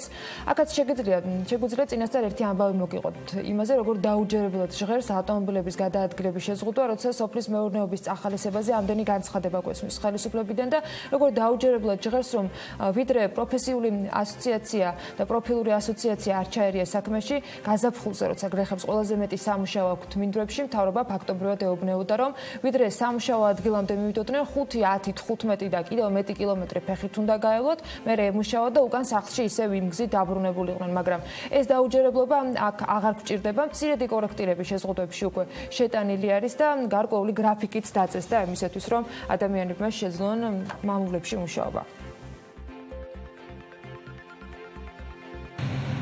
ასევე იქნა მიღებული გადაწყვეტილება, რომ იმისათვის, რომ ჩვენს თანამოქალაქეებს არ შეექმნათ პრობლემა სასოფლო-სამეურნეო სამუშაოების წარმოების თვალსაზრისით და რეგიონში და რეგიონის მუნიციპალიტეტებში მათ ექნებათ საშუალება, რომ დილის საათებში გადაადგილდნენ თავიანთ სამუშაოებზე და საღამოს დაბრუნდნენ და ეს შეზღუდვა გამოიყურება ასე, რომ მათ დილის 6 საათიდან 8 საათამდე შეეძლებათ გადაადგილდნენ შესაბამის ადგილებზე და ხოლო საღამოს 6 საათიდან 7 საათამდე დაბრუნდნენ საკუთარ სახლებში და ეს გულისხმობს ავტომობილებით გადაადგილებას. აღნიშნული გადაწყვეტილება არის მიღებული საკოორდინაციო საბჭოს მიერ და ამ გადაწყვეტილების უშუალო აღსრულება და ამ გადაწყვეტილების უშუალო ნებართვებით უზრუნველყოფა არის თითოეულ მუნიციპალიტეტზე. Როგორ შეუძლია შეზღუდვების მოქმედების ვადებში ადამიანებმა დაამუშაონ მიწა, ფერმერებმა შეინარჩუნონ მოსავლის წყარო. ან რა პასუხი აქვს მარნეულში შეკრებილი აქციის მონაწილეებისათვის სახელმწიფოს? ამაზე საქმიანი დილის ბოლო ნაწილში თათია ჩაფიჩაძე სტუმართან ერთად ისაუბრებს და იქამდე მოდით გადავხედოთ ბიზნეს სიახლეების სკოლას BMG-საგან. საინტერესო ამბები გვაქვს თქვენთვის შეგროვებული. UOGBC ბიზნესის განვითარების საბჭოს შექმნის ინიციატივით გამოდის ორგანიზაციის რეკომენდაციით ამ საბჭოს წევრები უნდა იყვნენ მთავრობისა და არასამთავრობო სექტორის წარმომადგენლები.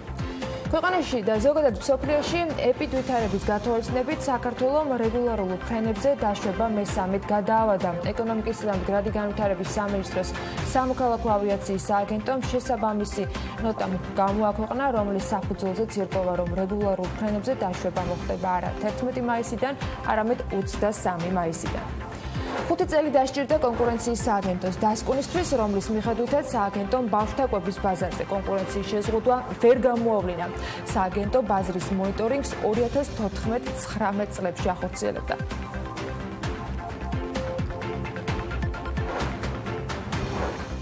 თბილისის მერიის გადაწყვეტილებით იმ კომპანიებს, რომლებსაც ამ ეტაპზე საწარმოო პროცესი შეჩერებული აქვს, დასუფთავების მოსაკრებელი ჩამოეწერებათ. კახაკალაძის განცხადებით, მერიის საწარმომ თბილ სერვის ჯგუფმა უკვე აღრიცხა მსგავსი საწარმოები და ისინი დასუფთავების მოსაკრებელს აღარ გადაიხდიან.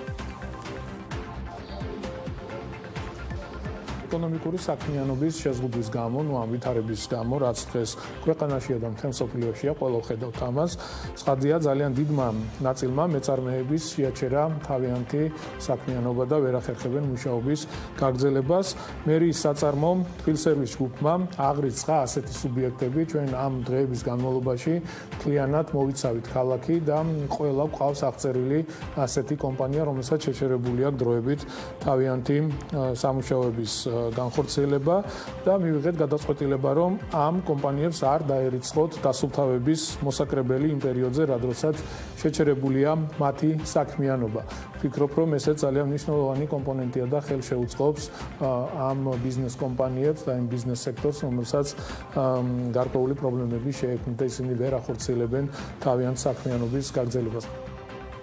საერთაშორისო კორპორაციებს, ვინც საქართველოში წარმოებას გადმოიტანს, მთავრობა დააფინანსებს. საქართველოს ეკონომიკის და მდგრადი განვითარების მინისტრმა ნათია თურნავამ თქვა ეს და აღნიშნა, რომ მთავრობა FDI-ის რელოკაციის საგრანტო პროგრამის ამოქმედებას გეგმავს, რომლის შედეგადაც საქართველოში წარმოების გადმოტანისათვის ხელისუფლება უცხოურ საერთაშორისო კორპორაციებზე სპეციალურ ფინანსურ მხარდაჭერას გასცემს. ასევე მოხდება მათთვის რისკების თანადაფინანსების სისტემის შეთავაზება.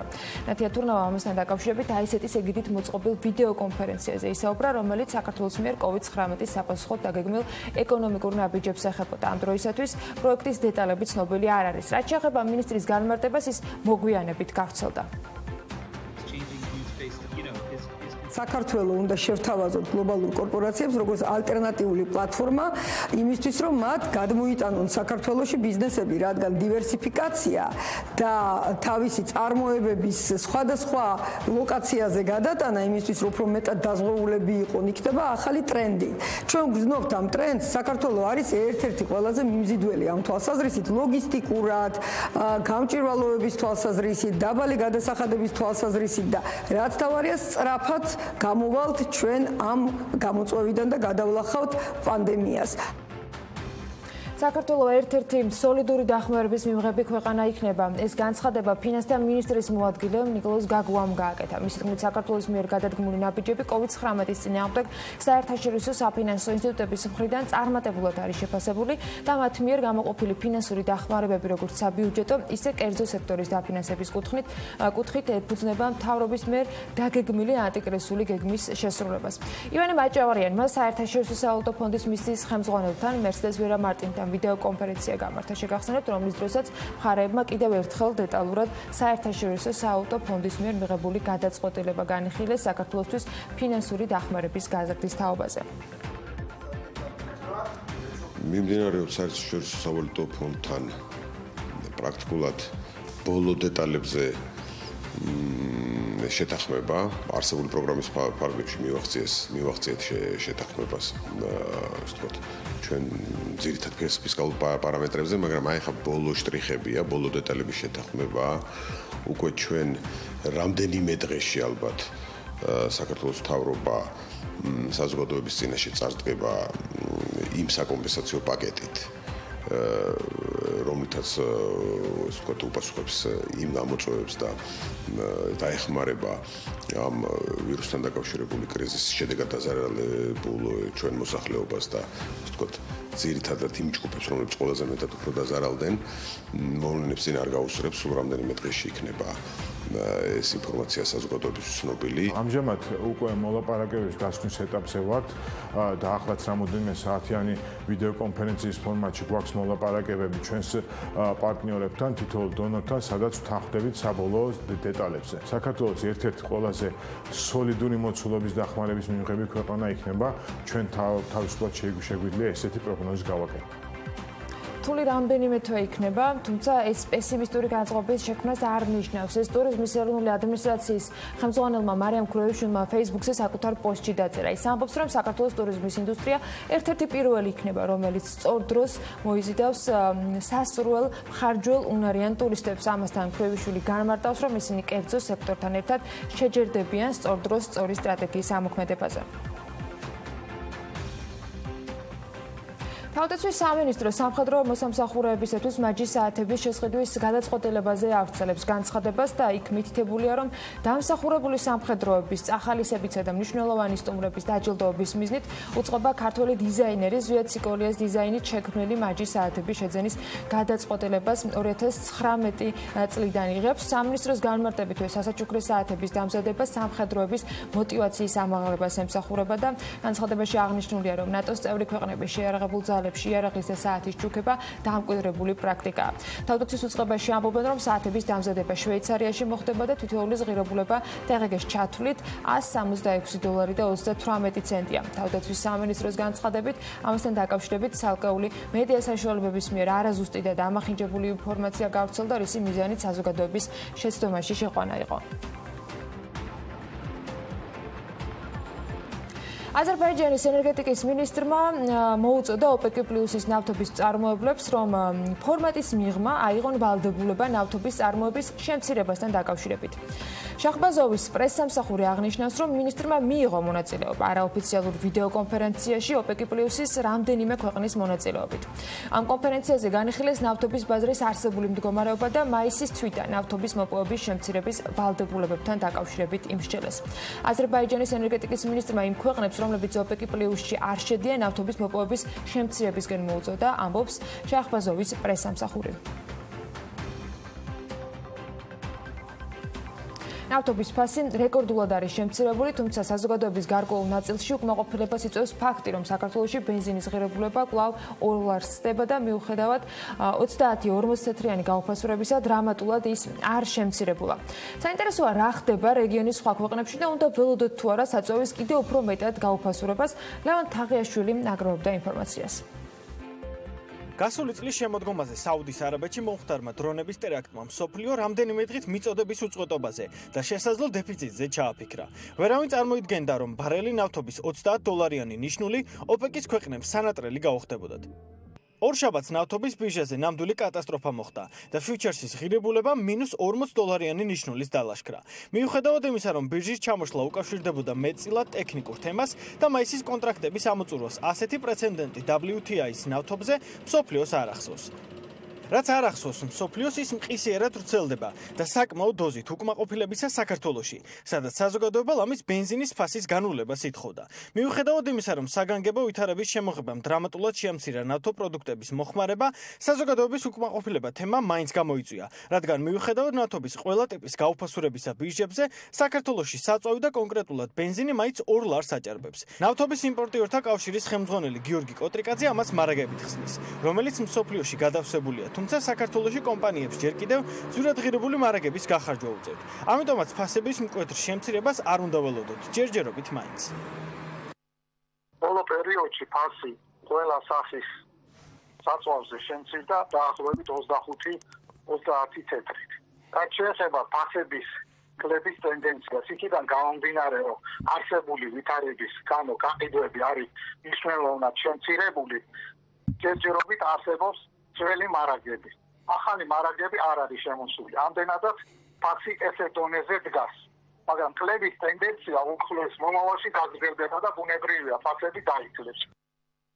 რაც ეხება რეგიონის სხვა ქვეყნებს, Global Petrol Prices მონაცემებით აზერბაიჯანში 1 ლიტრი ბენზინი 1 ლარი და 58 თეთრი ღირს, რუსეთში 1 ლარი და 91, თურქეთში კი 2 ლარი და 41 თეთრი. მაშინ, როდესაც საქართველოს საშუალო ფასი 20 აპრილის მონაცემებით 2 ლარი და 30 თეთრია. რაც ეხება ნავთობს, ჯერჯერობით უარყოფითი ნიშნული დაძლეულია და ბარელი ნავთობის ღირებულება ნიუ-იორკში $14 აჭარბებს. რაც არ უნდა იყოს ფაქტი ფაქტად რჩება, რომ სანამ 4 მილიარდ ადამიანს გადაადგილება შეზღუდული აქვს, ეგრეთ წოდებული შავი ოქროს მომთხოვნი ჰორიზონტზე მაინც არავინ გამოჩნდება. ეგრეთ წოდებული ლოკდაუნის მოხსნის გეგმას, ანტიკრიზისულ პროექტ სოციალური დახმარების წილს და სხვა ყველა დანარჩენზე მთავრობა პარასკევს ისაუბრებს. იქამდე ჩვენ ბიზნესთან ვაგრძელებთ საუბარს. ლევან ვეფხვაძე, საქართველოს ბიზნეს ასოციაციის აღმასრულებელი დირექტორი შემოგვერდება რამდენიმე წუთში პირდაპირ ეთერში.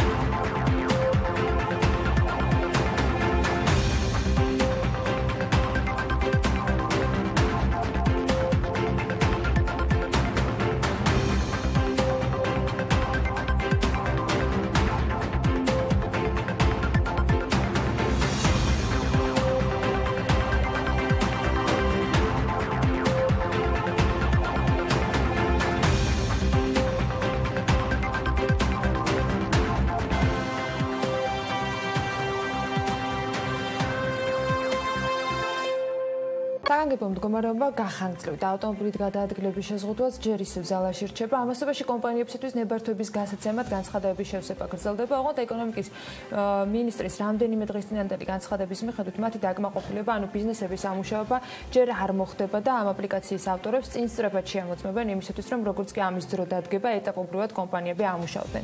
ცოტაც უნდა გავიჭიროთ იმისთვის, რომ ეგრეთ წოდებული შატდაუნი მოიხსნას, თუმცა ესეც ნაბიჯ-ნაბიჯ მოხდება და ამ ნაბიჯებზე უფრო მეც პარასკევს გვეტყვიან. იქამდე რა სჭირდება ბიზნეს, უმსხვილესი ბიზნეს გაერთიანების აღმასრულებელ დირექტორთან გავაგრძელებ საუბარს. ლევან ვეფხვაძე, საქართველოს ბიზნეს ასოციაციის აღმასრულებელი დირექტორია ჩვენი სტუმარი. მოგესალმებით ბატონ ლევან, მადლობა ჩართვისთვის. ის განცხადებები, რომელიც ამ კვირის განმავლობაში მოვისმენთ, მათ შორის იყო ეკონომიკის მინისტრის განცხადება, როგორც ვახსენე, რომ მიუხედავად იმისა, რომ აპლიკაციები შეავსო ბიზნესმა, არ მოხდება ნებართვების გაცემა, ანუ მათი ამუშავება ჯერ მაინც შეზღუდული იქნება. აი ამ პროცესთან დაკავშირებით თუ გაქვთ თქვენი ასოციაციის წევრებიდან გამომდინარე მეტი ინფორმაცია, რა ვადებს უყურებს, რა პრობლემებს ქმნის, რა საჭიროების წინაშე დგანან ბიზნესები? მოგესალმებით და მშვიდობიან დილას გისურვებთ თქვენს და ადამიანებს, ვინც ახლა გვიყურებენ. ძალიან რთული კითხვაა რა კითხვაში კონკრეტული პასუხი ჯერჯერობით როგორც ჩანს მთავრობის წევრებს არ აქვს, იმიტომ რომ მთავრობის წევრები როგორც ჩვენ დასაუბარში აცხადებენ, რომ ისინი ელოდებიან ეპიდემიურ სიტუაციის გაუმჯობესებას და ელოდებიან ზოგადად მეტ სიცხადეს ამ მიმართულებით.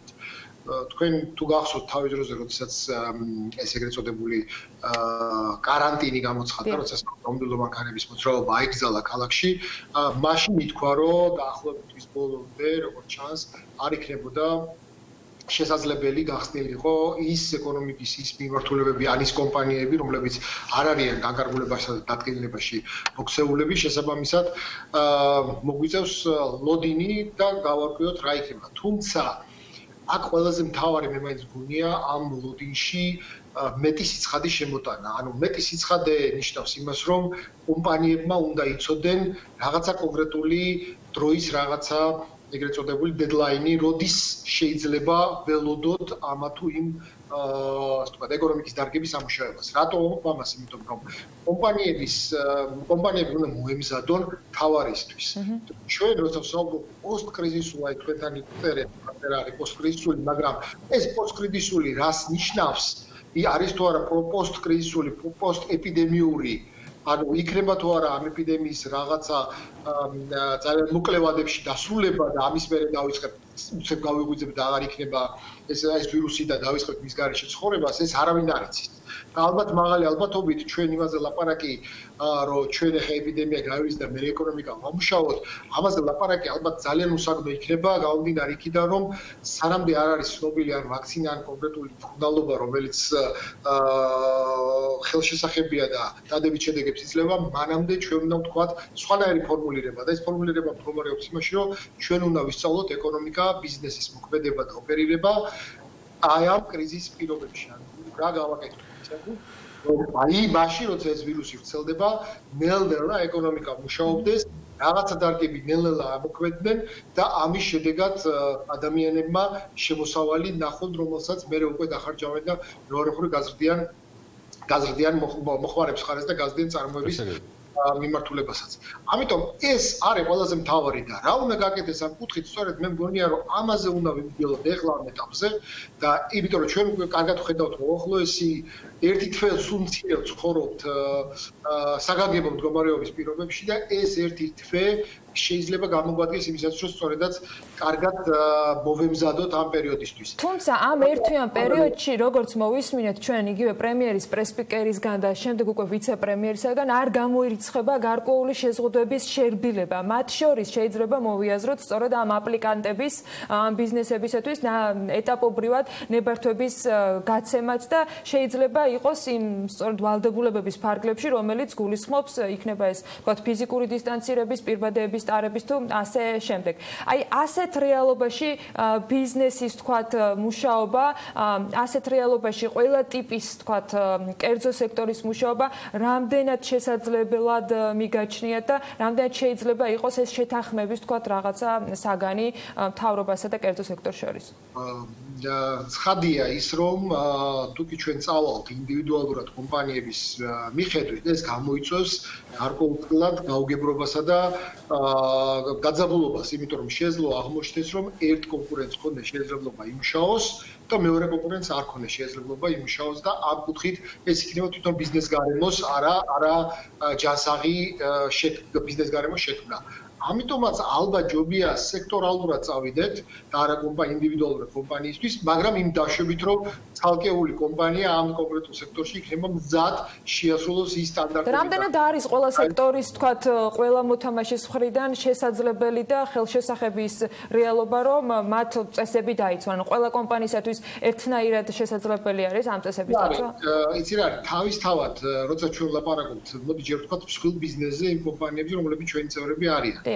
კომპანიები თავად არიან მოწადინებული და მონდომებული, რომ მათი თანამშრომლები იყვნენ უსაფრთხო. სხვანაირად წარმოუდგენელია, იმიტომ რომ თუკი რომელიმე კომპანიის, რომელიმე თანამდებობის პირი რაღაცაზე თვალს დახუჭავს, ეს გამოიწვევს პირველ რიგში მათი თანამშრომლების დაზიანებას და მერე საბოლოო ჯამში მათი ბიზნესის სექტორის, ეკონომიკის და ქვეყნის გაჩერებას. მე მგონი ეს პასუხისმგებლობა ამ კომპანიებს აქვს და მე მგონი ეს უკვე დაამტკიცეს აი ამ შემოწმების შედეგად, რომელმაც აჩვენა, რომ ძალიან ბევრი კომპანია, 90% კომპანიებისა შეესაბამება იმ სტანდარტებს, რომელიც აუცილებელია არსებულ ეპიდემიურ ვითარებაში მუშაობისთვის. ბატონო, მაშინ რა აზრი აქვს ამ აპლიკაციების შევსებას და მე ამ აპლიკაციების მიხედვით ცალკეული კომპანიების გადამოწმებას, ანუ იმ სისტემას, რომელიც დღეს აქვს ბიზნესისთვის შეთავაზებული ხელისუფლებას? ხო, ძალიან რთული კითხვა დამკვიდრე, იმიტომ რომ ამ კითხვის ადრესატი სავარაუდოდ მე არა ვარ, მაგრამ მე მაინც გონია, რომ ალბათ უნდა წავიდეთ სექტორული კუთხით და არა ცალკეული კომპანიების გახსნის კუთხით და მეორე კომპანიის გაჩერების კუთხით. ეს ალბათ იქნება ძალიან რთული და შეუძლებელი საბოლოო ჯამში. ალბათ სექტორულად მე გულისხმობ იმას, რომ უნდა დადგეს საბოლოობის დღე, როდესაც გაიხსნება ონლაინ ვაჭრობა, იმიტომ ეს უკვე ალბათ შეუძლებელი და წარმოუდგენელია ამ სექტორის გაჩერება, იმიტომ რომ ბევრი კომპანია, რომელსაც ჩვენ ავუგრძალეთ საცალო გაყიდვები აღმოჩნდნენ პრობლემების წინაშე და მე გეტყვით მარტივი პრობლემაა. არიან კომპანიები, რომლებსაც ჩვენ დაუხურეთ მაღაზიები. ამ კომპანიებს ქონდათ შეკვეთები განთავსებული. ამ შეკვეთების განთავსების შედეგად ნაწილი გაუქმდა, იმიტომ რომ არ იყო ეს შეკვეთები გზაში, მაგრამ რომელიც გზაში იყო, მათ მოუწიათ ამ თვირთის შემოტანა და როდესაც ჩვენ მიმართეთ, როცა კომპანიები მიმართეს თხოვნით, რომ თუნდაც გარკვეული პერიოდი გადაუწიონ დამატებით ღირებულების გადასახადი, აი ის პროცედურები, რომელიც უკავშირდება ის მოსაკრებელები, რაც ის გადასახდელები, რაც უკავშირდება საბაჟო პროცედურებს, სამწუხაროდ მათ მიიღეს უარი. ანუ მათგან დამოუკიდებელი მიზეზის გამო ხდება თვირთის შემოტანა, მიუხედავად რომ მათ შეეძლოთ მათ სრული რო ქონდათ მასზე რო ყოფილიყო დამოკიდებული ამ თვირთისები ამ მომენტში არ შემოიტანდნენ, მაგრამ სახელმწიფო არ წავიდა დათმობაზე და მათ აღთევინებს დამატებით ღირებულების გადასახადს. ამიტომ ამ შემთხვევაში არ იქნება სწორი ამ ადამიანის მიმართ, თუკი ამ საქონლის საცალო გაყიდვებს ოღონდ ონლაინ რეჟიმში უფლებას არ მიცემ. და მეორე ადამიანები, თანამშრომლები, რომლებიც ამ ადამიანებს ამ კომპანიებს ყავთ, ეს ადამიანები სხედან სახლებში და თუკი ჩვენ მარტში გვქონდა ერთი რაოდენობა მუშაობის, აპრილის ბოლოს გვექნება გაცილებით დიდი და მაისში ალბათ ეს იქნება 10,000 ადამიანი, რომელიც ვერ მიიღებს შემოსავალს და არ ექნება ხელფასი. ამიტომ ამაზე ძალიან კარგად უნდა ვიფიქროთ და უნდა მოვემზადოთ ძალიან მოკლედ რო გვაქვს და უმზადებაში გულისხმობს არა მარტო იმას, რაც ბიზნესმა უკვე გააკეთა, როდესაც თავისი რისკით, თავისი წვალებით შეიძინა, საინსპექციო საშუალებებით შეიძინა პირბადეები, რომელიც ბაზარზე პრობლემას წარმოადგენს და ეს ყველაფერი მათ სამწუხაროდ დახმარების გარეშე მოუწიათ კეთება. დახმარებაში მეგულისხმობ იმას, რომ უნდა ყოფილიყო ალბათ ერთიანი მიდგომა მაგალითად პირბადეებზე, იმიტომ რომ როცა კომპანიები დიდიოდნენ გარებაზრებზე პირბადების შესაძენად, იქ გარებაზრებზე პირბადების რაოდენობა მინიმალური იყო მილიონობით, იმიტომ რომ სხვანაირად ბაზარზე გარებაზრზე ვერ იყიდი და ვერ შემოიტანა. ერთი კომპანიამ 3 და 10 მილიონი პირბადე შეიძინოს, ამის რესურსი დარწმუნებული ვარ, ბევრს არ აქვს. შესაბამისად, ეს უნდა ყოფილიყო მეტი კოორდინაცია. და აქვე მინდა დავამატო, რომ ეს კომპანიებმა თავის წვალებით, თავის რისკით გააკეთეს, ეხლა უკვე დგება მეორე მომენტი, რომ ჭირდება რაღაცა დამატებით იმისათვის, რომ ამ პირობებში კომპანიებმა იმუშაონ და აქ უნდა მივაქციოთ ყურადღებას, რომ ეს ეგრეთ წოდებული სწრაფი ტესტირება შეიძლება გახდეს კომპანიების სამუშაოების და ეკონომიკის სამუშაოების ერთ-ერთი მნიშვნელოვანი ფაქტორი. ამიტომ ამასაც უნდა მიაქციოს სახელმწიფო ყურადღება, რომ აქ უკვე მათი ჩარევის გარეშე, აქ ბაზარზე ჩვენ გარებაზარზე გავიდეთ და ტესტები ვიყიდოთ, ესე ვეღარ გამოდის, იმიტომ რომ ფიზიკურად ეს ტესტები არ იყიდება. ამიტომაც სახელმწიფომ უკვე უნდა აქამდე უნდა მოეხდინა, რომ გამოერკვია რომელიც სწრაფი ტესტი არის სწორედ ის, რომელიც ყველაზე კარგ შედეგს იძლევა და ის პროცენტულია თუ მაჩვენებლები, რომელსაც ჩვენ ვხედავთ, არის სრულად განსხვავებული ტესტების მიხედვით, შემოწმებინა და შემოითავაზებინა კომპანიებისთვის. თუმცა ეს გვიანი არც ახლა არ არის და დარწმუნებული ვარ, რომ არის პარასკევი და სწრაფი ტესტების არ ვიცი, მაგრამ იდეაში არის დღე, როცა ბიზნესი, საქმიანი საზოგადოება იმედი მაქვს, რომ ეს მთელი საქართველოა, ელის იმ ეგრეთ წოდებული მასტიმულირებელი პაკეტის, ანტიკრიზისული პაკეტის წარდგენას საქართველოს პრემიერ-მინისტრის მხრიდან. სამი მოკლე კითხვა მაქვს ამასთან დაკავშირებით, თქვენგან შეძლებს დაგვარად მოკლედ რომ იმპასუხოთ. თქვენი თხსნით პრინციპში დღევანდელ და ხვალინდელ საუბრებს რა მოლოდინები გაქვთ იმ გეგმაზე, რომელიც დიდი ალბათობით შესაძლოა წარდგენილი იქნას ხვალ საქართველოს მთავრობის მიერ და რა ძირითად კითხვებს უნდა უპასუხოს მან. მოლოდინის რაც შეეხება, მოლოდინი მე ადრე თქვენთან ერთ ჩათვაში თქვი, რომ ჩემი მოლოდინი დამოკიდებული იქნება იმაზე, თუკი ჩვენ გვეწოდინება წყაროები, საიდან შევავსებთ კონკრეტულ იმ დანაკლის, რომელიც ახლა ეკონომიკაში გვაქვს და აქედან გამომდინარე ბიუჯეტის გვექნება, იმიტომ რომ ცალსახაა ეხლა გვაქვს ესეთი ჩაკეტილი წრე, როდესაც კომპანიები, რომლებიც არიან ბიუჯეტის შემოსავლები, იქით ითხოვენ დახმარებას, იმიტომ რომ ფულის გენერირება ვეღარ ხდება და ბიუჯეტში ვერ შეაქვს, ხო? და ჩაკეტილი წრე იმიტომ არის, რომ თუ ბიუჯეტში ფული არ იღება, ამ კომპანიებს ვერ დავეხმარებთ, ცალსახაა. აქედან გამომდინარე, თუკი წყარო გაჩნდა და ითქვა ეს სავალუტო ფონდისა და საერთაშორისო დონორი ორგანიზაციები 3 მილიარდამდე ავიდა ჯამური დახმარება, ეს არ არის 1 და 2 თვის დახმარება, ეს არის უახლოესი თვეების დახმარება. ეს უკვე ნიშნავს, რომ გარკვეული წყარო გვაქვს. და თუ წყარო გვაქვს, ნიშნავს იმას, რომ ამ ხრივ უკვე ვარ ოპტიმისტური, იმიტომ თუ კი ჩვენ საუბრობდით გარკვეულ ფისკალურ ინსტრუმენტებზე, როგორც არის საგაცხადო მორატორიუმები ან გადავადებები, არა მარტო ერთი ინდუსტრიისთვის, როგორც დღეს აქამდე გაკეთდა, არამედ მთლიანად ეკონომიკისთვის, ეს ალბათ ლევან, აი, ბევრმა თუ მაგრამ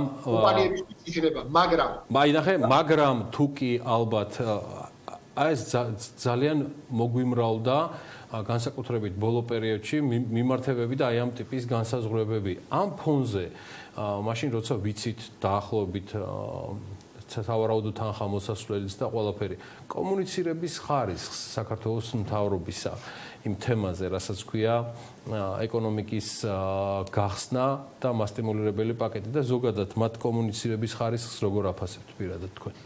იცი რა არის, გუშინ ჩვენ გქონდა საუბარი რამოდენიმე მინისტრთან, ეს იყო ინვესტორთა საბჭოს ფორმატი და მადლობა EBRD-ს, რომ მოგვეცა საშუალება აი ეს ფართო დისკუსია, რამოდენიმე მინისტრი იყო წარმოადგენელი და ვიყავით ბიზნეს ასოციაციების წევრები, რომლებიც ვართ ინვესტორთა საბჭოს ფორმატში. აი ამ ფორმატში გამოიკვეთა სწორედაც რომ კომუნიკაციის გარკვეული პრობლემები არსებობს და მეორე მხრიდანაც იქნა აღიარებული.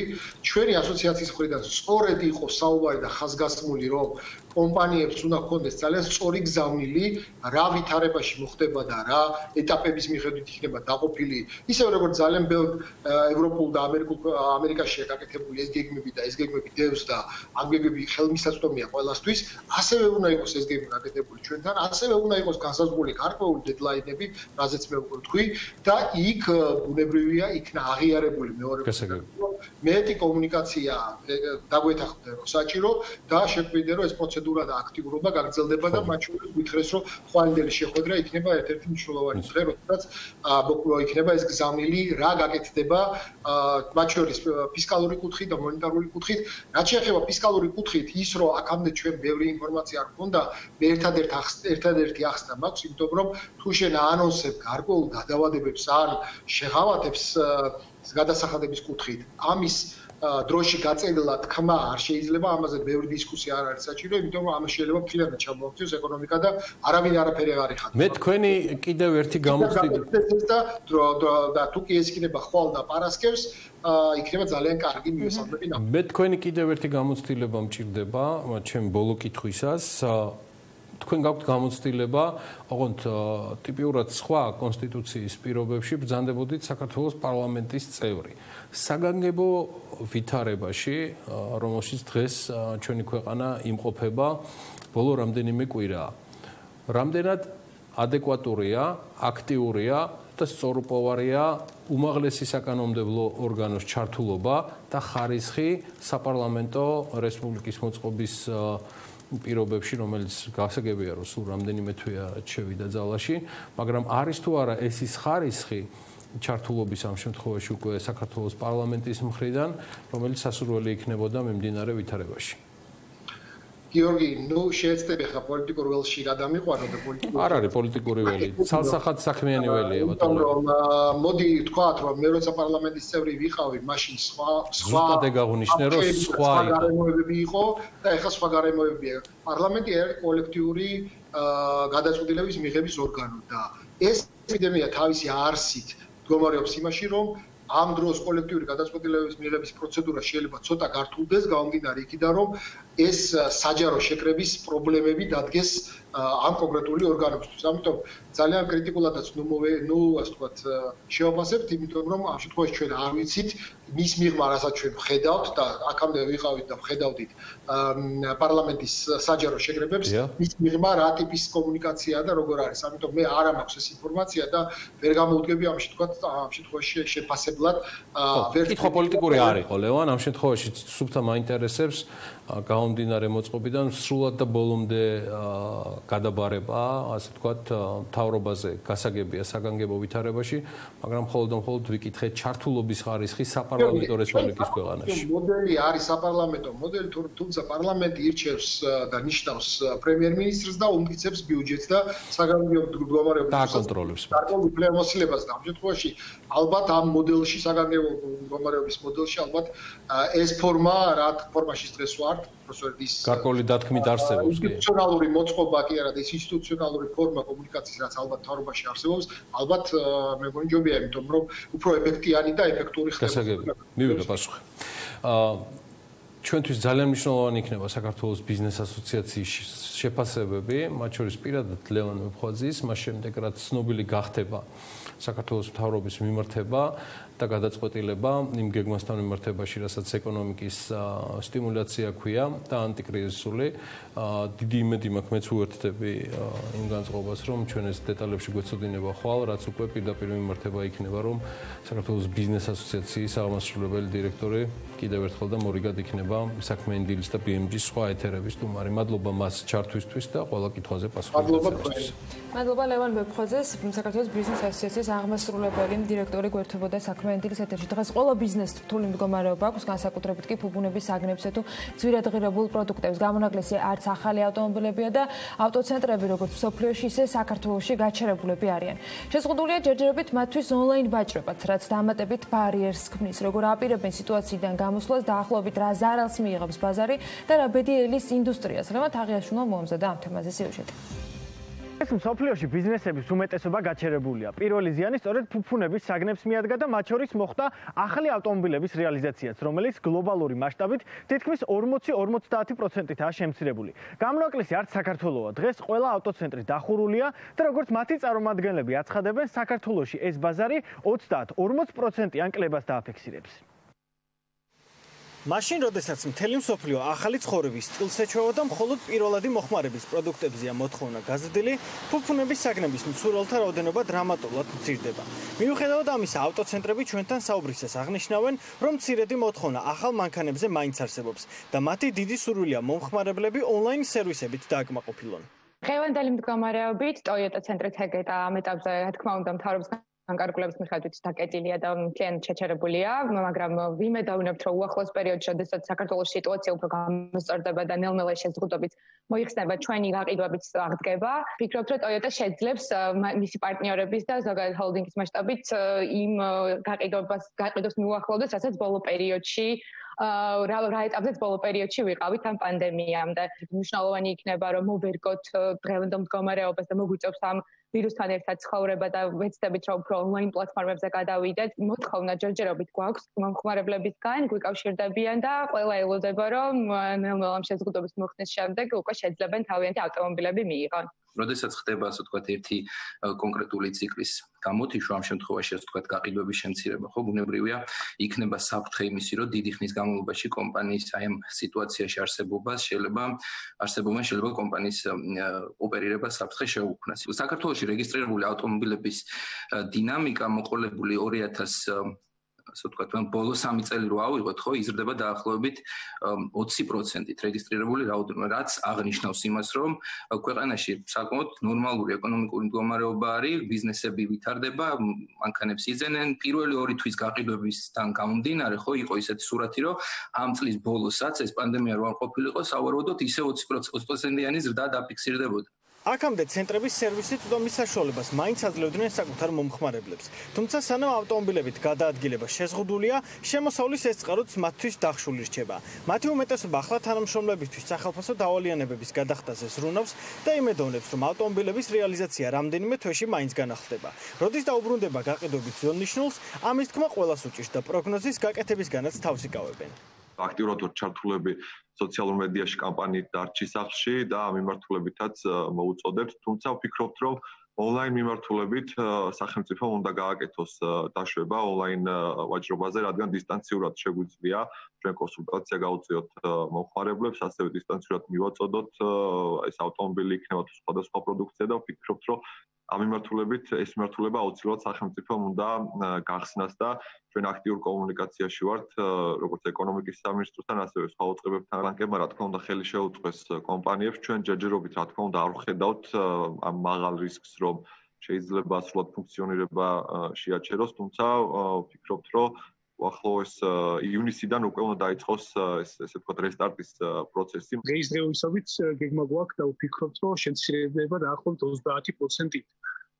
მეგონებთ რომ უფრო ქვევით არ ჩამოვა ეს ციფრი. ჩვენ ძალიან აქამდეც აქტიურები ვიყავით პრინციპში ონლაინ, Facebook-ზე და ზოგადად ონლაინ სივრცეში და ეხლა უფრო გავაქტიურდით, იმიტომ რომ ხედავთ აშკარად მოთხოვნა არის ადგილზე, მიუხედავად იმისა, რომ ეს კრიზისი მიმდინარეობს, მაინც არის ხშირი მოთხოვნა და ყველა ელოდება ამ სიტუაციის გამოსწორებას. ძველ ნიშნის როდის დაუბრუნდებით რთული საქმელია რო არ მოგატყუოთ. თუმცა ავტომობილების გაყიდვის უკვე თქვათ უკან დაბრუნება ვარაუდობთ რომ შემდეგი თვიდან პრინციპში უკვე უნდა დავიწყოთ ავტომობილების რეალიზაცია. 30-40%-იანი კლება კომპანიების შემოსავლების თითქმის განახევრებას ნიშნავს. ზოგიერთი მათგანი მთავრობასთან კონსულტაციების იმედს გამოთქვამს და ამბობს, რომ ონლაინ გაყიდვებზე შეზღუდვების მოხსნა ის პირველი ნაბიჯია, რაც ხელისუფლებამ აუცილებლად უნდა გადადგას. COVID-19-თან ერთად ცხოვრება და ახალი გამოსავლის მოძებნა კი არა მხოლოდ საქართველოში, არამედ მთელს მსოფლიოში არსებულ ავტოდილერებს მოუწევთ.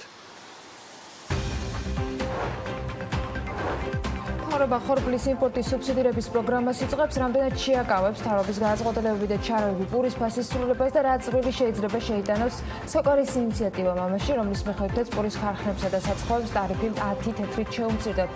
მალხაზ დოლიძე პურის მრეწველთა კავშირის თავმჯდომარე გვერდება რამდენიმე წუთში საქმიანი დილის ეთერში.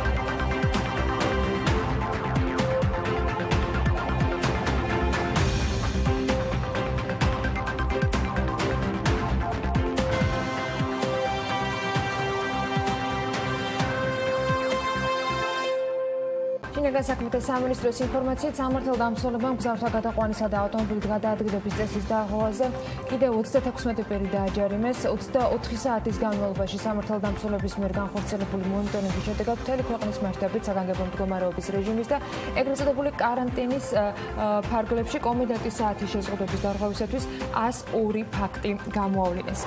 საქართველოში ტურიზმის ინდუსტრია ინერციით რომ არ იზრდება, ეს ძალიან რთულმა 2019 წელმა განსაკუთრებით ნათლად დაგვანახა ყველას, ვინც მუდმივად ცდილობდა ამ შეხედულებით ინდუსტრიის დაკნინებას, ამბობს ტურიზმის ეროვნული ადმინისტრაციის ხელმძღვანელი მარიამ ქრევიშვილი. საგანგებო მდგომარეობის ფარგლებში მოქალაქეებისათვის ამოქმედებული სატელეფონო ცხელი ხაზი 154 ზარების გადაჭარბებული რაოდენობის გამო გადატვირთულია. პრემიერის პრეს-სპიკერი მოუწოდებს მოქალაქეებს საგანგებო მდგომარეობასთან დაკავშირებულ კითხვებზე მხოლოდ 154-ზე დარეკონ და არა 112-ზე. თავდაცვის სამინისტრო სამხედრო მოსამსახურეებისათვის მაჯის საათებს შეიზღიდის. სამინისტროს განმარტებით სასაცუქრე საათების დამზადება სამხედროების мотиваციის ამაღლებას ემსახურება. თბილისის მერის ინფორმაციით მიღებულია გადაწყვეტილება, რომლის მიხედვითაც კომპანიებს, რომლებსაც შეჩერებული აქვს საქმიანობა, არ დაერიცხოთ დასუფთავების მოსაკრებელი.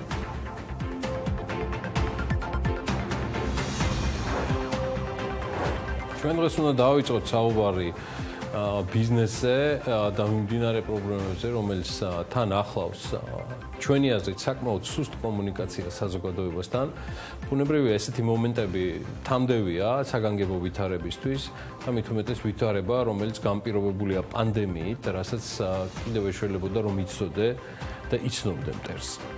არც ერთია და არც მეორე ჯერჯერობით სოფლიოს ეპიდემიოლოგები და უძლიერესი ლაბორატორიები ჯერ კიდევ შესწავლის პროცესში არიან, სამოქმედო პროტოკოლები მედიკოსებისთვის ფაქტიურად ყოველკვირეულად იცვლება იმის გამო, რომ მტერი კვლავ რჩება უჩინარი და შესაბამისად არც უკან იხევს. ამის ფონზე კი აქტიურად იხევს უკან ეკონომიკა. ეკონომიკა იხევს უკან სოფლიოში და საქართველოშიც, რაც ასევე თამდევია ამგვარი მოვლენებისთვის და პირველი სხვადასხვა ნიშნები ამ კრიზისებისა, მიღმა საგანგებო ვითარებისა და ლოკდაუნისა ჩნდება.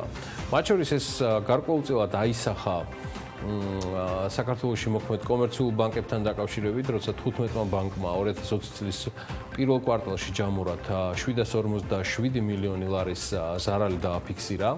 დიახ, დააფიქსირა. ეს ოფიციალურად არის ეროვნული ბანკის მიერ გამოქვეყნებული ფინანსური მაჩვენებლების სტატისტიკაში.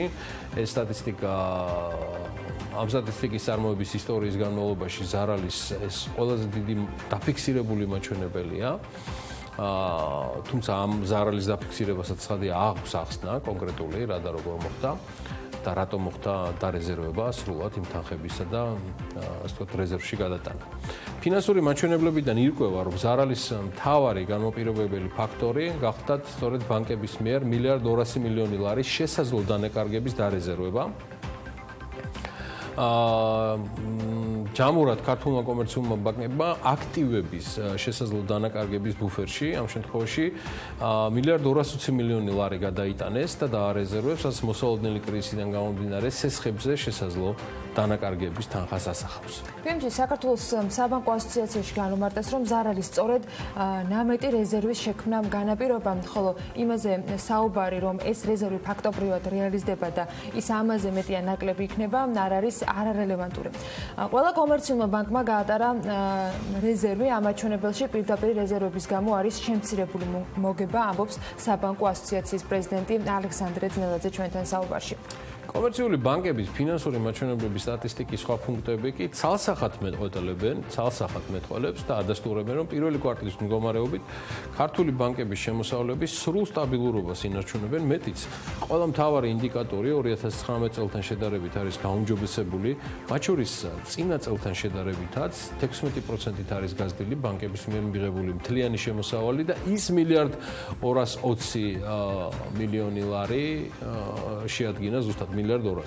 როგორც ეროვნული ბანკის მიერ გამოქვეყნებული სტატისტიკა ადასტურებს, აღნიშნული თანხის უდიდესი ნაწილი ბანკებმა უფრო პოტენციური ზარალის გასანეიტრალებლად მიმართეს და არსებული მდგომარეობით საქართველოს საბანკო სისტემაში კვლავაც ვადაგადაცილებული სესხების მოცულობა რეგიონის მასშტაბით ერთ-ერთი ყველაზე დაბალია და ის მთლიანი პორტფელის 1.37%-ია, ანუ ჯამურად 427 მილიონ ლარს შეადგენს. საბანკო სისტემა რჩება და არის ქვაკუთხედი და ძრავი ეკონომიკის განვითარებისა. როგორც არ უნდა ამონათებდეს მას სხვადასხვა მოლაპარაკეთავები თუ ხელისუფლების სხვადასხვა პერიოდული წარმომადგენლები ამ მიმართულებას, ანუ ბანკებს, რომელთანაც ცხადია ნაწილთან მინიმუმ ორთან თავადაც არიან სრულად და ხორციელად შეზრდილები, მათ შორის აქციონერების დონეზე. ჩვენ აუცილებლად გვექნება ფორბსის კვირაში საუბარი, ცხადია ქართულ ბანკებზეც, მათ აქციონერებზეც და შემდგომ უკვე დაიგეგმება მორიგი სერია შემდგომი ეთერებისთვის, როგორ არის კავშირში მოქმედი ხელისუფლება კომერციულ ბანკებთან და როგორ ავსებენ ისინი ერთმანეთს სიტყვით და საქმით. ცხადია ამ სიტყვის პირდაპირი და გადაინთი მნიშვნელობით. მანამდე კი საპურყველო, უბრალოდ მიმდინარე ამბებს მივხედოთ პური ჩვენი არსობისა. ამ სიტყვის ნამდვილად პირდაპირ და გადატანითი მნიშვნელობით ძალიან მნიშვნელოვანი თემებით სულ რამდენიმე წუთში მას შემდეგ რაც ანა ლაპიაშვილის მოკლე საინფორმაციო კოლაჟი იქნება სიახლეებს გვეტყვის უკვე მალხაზ დოლიძე ამპურ პროდუქტების ბაზარზე არსებულ ვითარებასთან დაკავშირებით. კარგით, ახლა სხვა დანარჩენებებს მივხვდეთ და აუცილებლად რამდენიმე წუთში გვერდება სტუმარი. COVID-19-ის ეკონომიკა, გამოწვევები და შესაძლებლობები, ასე ერქვა ვიდეო კონფერენციას, რომლის ფარგლებშიც 1 საათზე მეტ ხანს მოდერატორის არაერთ კითხვას უპასუხა ყოფილმა პრემიერმა. ნიკა გილაურის პროგნოზი ასეთია, რომ ბევრად უფრო მარტივად გამოვლენ ამ კრიზისიდან განვითარებული ქვეყნები და ცოტა უფრო გაუჭირდება განვითარებად ქვეყნებს, მათ შორის საქართველოსაც COVID-19-თან გამკლავება. გილაურს მიაჩნია, რომ კონკრეტული პროგნოზები მიღებულ თუ მიუღებელ გადაწყვეტილებებზე რა გავლენა ზიანა ექნება მას ქვეყნის ეკონომიკაზე, ჯერ მაინც ნაადრევია. თუმცა ამბობს, რომ ზიანით დაახლოებით წელიწად ნახევარი საქართველოს განსაკუთრებული პრობლემები ექნება. ცხადია იყო კითხვაც გუშინ ამ კონფერენციისას, როგორ უნდა დაეხმაროს მთავრობა იმ მოქალაქეებს, ვინც სამსახურის გარეშეა დარჩენილი და როგორც ყოფილი პრემიერი ამბობს, პირდაპირ დახმარება ეფექტური ვერ იქნება და მოსახლეობის მხარდაჭერა ბიზნესის გავლით, მათი დასაქმებით უნდა მოხდეს. ვიცინებები ამასთან დაკავშირებით ზოგი ამბობდა რომ ეხლა ის დროა რომ ჰელიკოპტერ მანი გამოიყენონ მთავრობებმა. ჰელიკოპტერ მანი არის რომ როდესაც პირდაპირ ეროვნული ბანკი ან მთავრობა პირდაპირ ნაღდ ფულს ურიგებს მოსახლეობას. ეს შეიძლება გააკეთოს ამერიკამ, ეს შეიძლება გააკეთოს ნორვეგიამ ან განვითარებულმა ქვეყნებამ, იმიტომ მათ ეს საშუალება აქვს. საქართველოს შემთხვევაში ამის გაკეთება ალბათ უფრო რთული იქნება და ჩემი აზრი იყო და ჩემი აზრი არის რომ ეს უნდა გაკეთდეს მცირე კომპანიების მეშვეობით, იმ კომპანიების მეშვეობით, რომლებიც ამ ეტაპზე, ასე ვთქვათ, დაიხურენ, მათ არანაირი შემოსავალი არ აქვს და შესაბამისად მათ უნდა შეუქმნათ გარკვეული კომფორტი იმისათვის, რომ მათ არ მოახდინონ ამ თანამშრომლების სამუდამოდ გაშვება და რაღაცა თანხები, ასე ვთქვათ, მათ უნდა მიიღონ, ამ კომპანიამ მიიღონ, რომლებიც უნდა გამოყოს გამოყენებული მათი თანამშრომლების შენარჩუნებას. ამის გაკეთება შესაძლებელია მხოლოდ და მხოლოდ თუ ისინი რაღაც პერიოდის განმავლობაში არ გადაიხდიან გადასახადებს, მხოლოდ და მხოლოდ იმ შემთხვევაში თუ ისინი რაღაც პერიოდის განმავლობაში არ გადაიხდიან საბანკო პროცესს და თუ მათ გარკვეული შემოსავალი ექნებათ მთავრობისგან, იმიტომ რომ ეს ბიზნესები დღეს სრულიად დაკეტილია, მათი cash flow ასე ვთქვათ ნულია. ერთ-ერთი მე არ ვჯერა იმისი რომ უფასოდ და ასე ვთქვათ საჩუქრად მიცემული ფული ეფექტური იქნება. ამიტომ ჩვენი ფორმულა უფრო ესეთი არის რომ მთავრობა მიცეს თანხები და ამ თანხების საფასურად აიღოს ვაუჩერი. ილაურის აზრით შექმნილი კრიზისიდან გამოსვლის მეორე და მნიშვნელოვანი ნაწილი უნდა იყოს საგანგებო რეჟიმის მოხსნის შემდეგ მცირე და საშუალო ბიზნესის მხარდაჭერა, რომელთაც გარკვეული კაპიტალი დასჭირდებათ. მისი აზრით, აქ მთავრობა ან ეროვნული ბანკი უნდა დაუდგეს იმის გარანტად კერძო სექტორს, რომ მათ ბანკებიდან აიღონ სესხები, მაგრამ ეს გარანტია არ უნდა იყოს სრული. ბიზნესები რო გაიხსნებიან, მათ დაჭირდებათ გარკვეული კაპიტალი, იმიტომ რომ შეუძლებელია ახლა 2 თვიანი, 3 თვიანი სრული მუხრუჭის შემდეგ მცირე ბიზნესი გაიხსნას და უცბად ამუშავდეს. აქ გამოსავალი არის, რომ ან მთავრობა, ან ეროვნული ბანკი დაუდგეს გარანტორად, ოღონდ არასრულ გარანტორად, არამედ ნაწილობრივ გარანტორად მცირე ბიზნესს ბანკი და სესხების აღების დროს. სრულ გარანტორად რო დაუდგეს, არ შეიძლება ნამდვილად, იმიტომ რომ მაშინ ბანკები უპრაკუროდ გაცემენ სესხებს და ასე ვთქვათ, არავის არც ბანკი იქნება დაინტერესებული და არც მცირე ბიზნესი იქნება დაინტერესებული, ეს პროცესი იქნება გადახდილი. ჩემი გათვლით დაახლოებით 70-დან 80%-მდე որ იყოს ეროვნული ბანკის ან მთავრობის გარანტია ასეთ სესხებზე, მაგ შემთხვევაში მოხდება შემდეგი. ეს უნდა იყოს ლარში სესხები, მაგ შემთხვევაში მოხდება ის, რომ რისკი ამ კრედიტის შემცირდება შესაბამისად 75%, იმიტომ რომ მთავრობა ან ეროვნული ბანკი იქნება გარანტორი. შესაბამისად პროცენტიც, საპროცენტო განაკვეთით შემცირდება მინიმუმამდე, იმიტომ რომ რისკიც მინიმუმამდე იქნება შემცირებული და შესაბამისად ლარში აღებული საპროცენტო განაკვეთი შეიძლება ჩამოვიდეს 3.5-4% მაქსიმუმ. ილაური ფიქრობს, რომ საბოლოო ჯამში ასეთი გარანტორი უნდა იყოს ეროვნული ბანკი და არა მთავრობა. ცენტრალური ბანკის მიმართ კიდევ სხვა რეკომენდაციებიც აქვს ყოფილ პრემიერს, რაც ძირითადად რეგულაციების შერბილებას შეეხება. მან რამდენიმე ჩამოთვალა კიდეც გუშინ ვიდეო კონფერენციისას. ეროვნულ ბანკს ეკრება 3 ძალიან მნიშვნელოვანი ფუნქცია უახლოეს 1 წელიწადში. ეს იქნება ჩემი აზრით უნდა იყოს ეს ეგრეთ წოდებული ჰეჯირების ფუნქცია. მეორე ნამდვილად შესასუსტებელი აქვს ეროვნულ ბანკს რეგულაციების ძალიან მნიშვნელოვანი ნაბიჯი იქნება გადასადგმელი, რომ შეასუსტოს რეგულაციები მაგალითისთვის სარეზერვო მოთხოვნები მინიმუმზე დაიყონოს ან გაანადგუროს. თქვენ იცით რომ დღეს ბანკებს სარეზერვო მოთხოვნების სახით ეროვნულ ბანკში უდევს $700 მილიონზე მეტი. ეს იმისთვის არის, რომ კრიზისის დროს იყოს გამოყენებული. რა გვინდა ესეთი ტიპის რეზერვები, მაგიტომ ქვია რეზერვი, რომ ის უნდა გამოიყენო კრიზისის დროს. რა გვინდა ესეთი რეზერვები, რომელსაც არ გამოიყენებთ კრიზისის დროს, ხო? გასანულებელია 200,000 ლარიანი ზღვარი, სადაც მხოლოდ ლარში გაიცემოდა სესხი და უნდა მოხდეს ამ ჩემი აზრით ამ დედოლარიზაციის პროცესის შენელება ან დროებით მაინც გაუქმება და საერთოდ არ ამგონია რომ რაიმე დიდი შედეგი მოიტანა დედოლარიზაციას დღემდე. სხვა ბევრ საინტერესო სიახლეს, რომელიც ამ ვიდეო კონფერენციიდან ამოუკრიბეთ, BMG-ზე გაეცნობით, სხვა დანარჩენს რაც შეეხება კონკურენციის სააგენტომ ბავშვთა კვების ბაზარზე კონკურენციის შეზღუდვა ვერ გამოავლინეს. სააგენტო ბაზრის მონიტორინგს 2014-2019 წლებში ახორციელებდა. მათივე ინფორმაციით, მონიტორინგის ფარგლებში განსაზღვრულ 0-დან 6 თვემდე ჩვილ ბავშვთა საკვები პროდუქტების ბაზარზე არ გამოიკვეთა კონკურენციის კანონმდებლობის შესაძლო დარღვევის რისკები. არ იკვეთება ისეთი რისკ ფაქტორიც, რამაც შესაძლოა შემდგომში ბაზარზე კონკურენციის შეზღუდვის სტიმულირება მოახდინოს. შესაბამისად, მათი დასკვნით არ არსებობს მომავალში განგრძობითი დაკვირვების წარმოების მიზნით მონიტორინგის გაგრძელების საფუძველი. სააგენტო 5 წლის განმავლობაში იკვლევდა ამ თემას. მთავრობა ხორბლის იმპორტის სუბსიდირების პროგრამას იწყებს. 17 აპრილს გამოცხადებული პროგრამის პირობების მიხედვით სახელმწიფო სუბსიდიას მიიღებენ ტომარაფქვილის მაქსიმუმ 51 ლარად გასაყიდ ფასად შენარჩუნებისათვის. ამ გადაწყვეტილების და მთავრობის რამდენიმე მილიონიანი ხარჯის მიუხედავად, ერთი ტომარაფქვილი ყველა საცხობისათვის 51 ლარად ხშირად მაინც არ ფასობს. რამდენად შეაკავებს მთავრობის გადაწყვეტილებები და ჩარავები პურის ფასის ცვლილებას იმის გათვალისწინებით, რომ სახელმწიფო გადაწყვეტილებას თან ერთად კერძო კომპანია სოკარმაც პურის ქარხნებსა და საცხობებს ტარიფი ასევე 10 თეთრით შეუმცირა. მალხაზ დოლიძე პურის მრეწველთა კავშირის თავმჯდომარე გვერდება ახლა საქმიანი დიდის ეთერში. მოგესალმებით ბატონო მალხაზ, მადლობა ჩართვისთვის.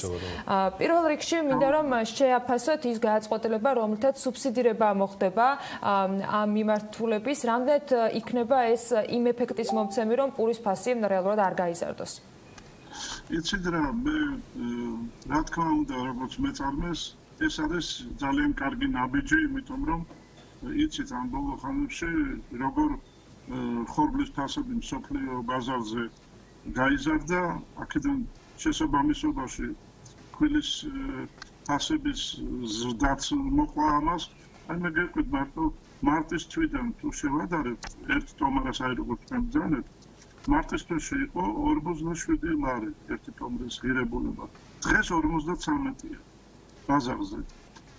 მისი ფასი 53-ად იღებენ საცხობები და ჩვენ ყოველთვის ვაყენებთ საკითხს, რომ ქვილი არის ძირითადი განსაზღვრელი ფასისა და მისი ფასის სტაბილიზაცია ძალიან ბევრად წარადგება წარმოებას. ამიტომ მიიღეს ეს გადაწყვეტილება, ეს არის ძალიან კარგი, ალბათ ეს ამუშავდება 1 მაისიდან, იმიტომ რომ ეხლა ტენდერები მიმდინარეობს და მოკლე ტენდერებია, სწრაფად უნდა მოხდეს, იმიტომ რომ რუსეთმა 7 მილიონი ტონა კვოტა დააწესა და ეხლა რომელი ფირმაც გაიმარჯვებს ამ ტენდერში, მას შემდეგ აი ამ სუბსიდირებას გაუკეთებენ თუ ეს ფასს, რათა მოხდეს რაღაც დამატება, იმიტომ რომ თუ ადრე ხორბალი $210 იყიდებოდა, ეხლა $240-მდეა მისი ფასი გაზრდილი და ამიტომ მთავრობა წამოვიდა ამ ნაბიჯზე, რომ ეს მტკივნეულად არ შეეხოს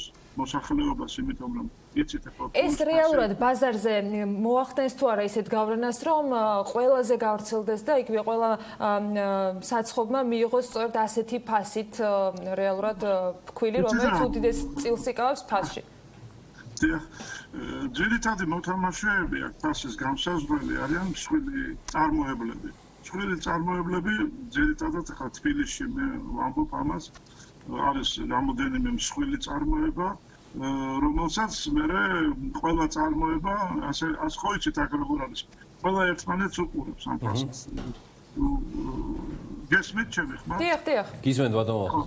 ხო და აქ როგორ არის, იცით, რა თქმა უნდა, ეს არის ძალიან მნიშვნელოვანი, რომ სტაბილური იყოს ფასი. ფასის სტაბილურობა განსაზღვრავს, აი 2 წელია მე შემიძლია მთელი პასუხისმგებლობით, და ფასი ფაქტიურად არ შეცვლილა. ფაქტიურად არ შეცვლილა ფასი.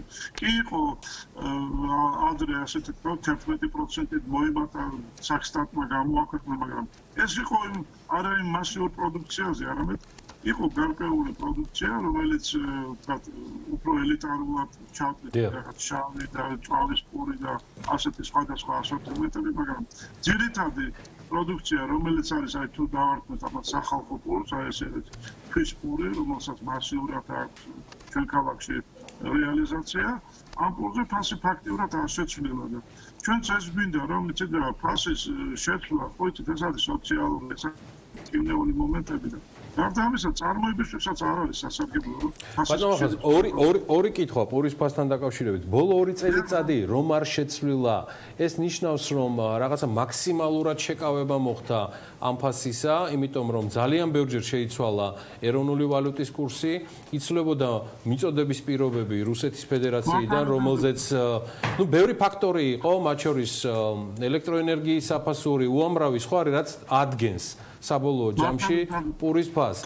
ამ 2 წლის განმავლობაში რა ქიმიით, რა მაგიით მოხერხდა ამ პურზე ფასის შენარჩუნება? გმირებულობის ხარჯზე და წარმოების ხარჯზე. ანუ ბიზნესმა მოიკლო ბატონ მალხაზ მარტივად რომ. მე ახლა გმირებად კი არ მომყავს ჩვენი თავი, მაგრამ მე ვამბობ რომ ეს არის ნამდვილი პროფესიონალური მიდგომა იმის ხარჯზე, რომ ძალიან ბევრმა წარმოებამ თამარი მოიჭირა, ბევრმა წარმოებამ ასე ვთქვათ,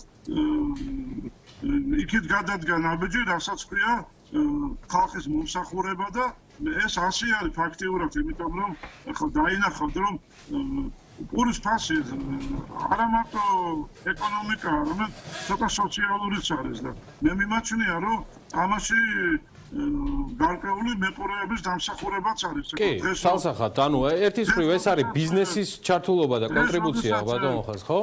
ბატონო, ბიზნესის ჩართულობა ერთის მხრივ და მეორე თვითონ პურის კილოგრამაჟი, რომელიც კილოგრამი აღარ არის და შედარებით მანაც იკლო წონაში. მინდა გითხრათ ამის ფონზე არაერთი წარმოება დაიხურა და გაკოტრდა კიდევაც და ესეც არის სამწუხარო ჭეშმარიტება, ასეთია. ეხლა დღევანდელი რომ ძალიან ბევრი წარმოება ვერ გაუძლო ამას და ძალიან ბევრი დაიხურა და ბევრი ასე ვთქვათ ვერ უძლებს ამ არსებულ ვითარებას. დიახ.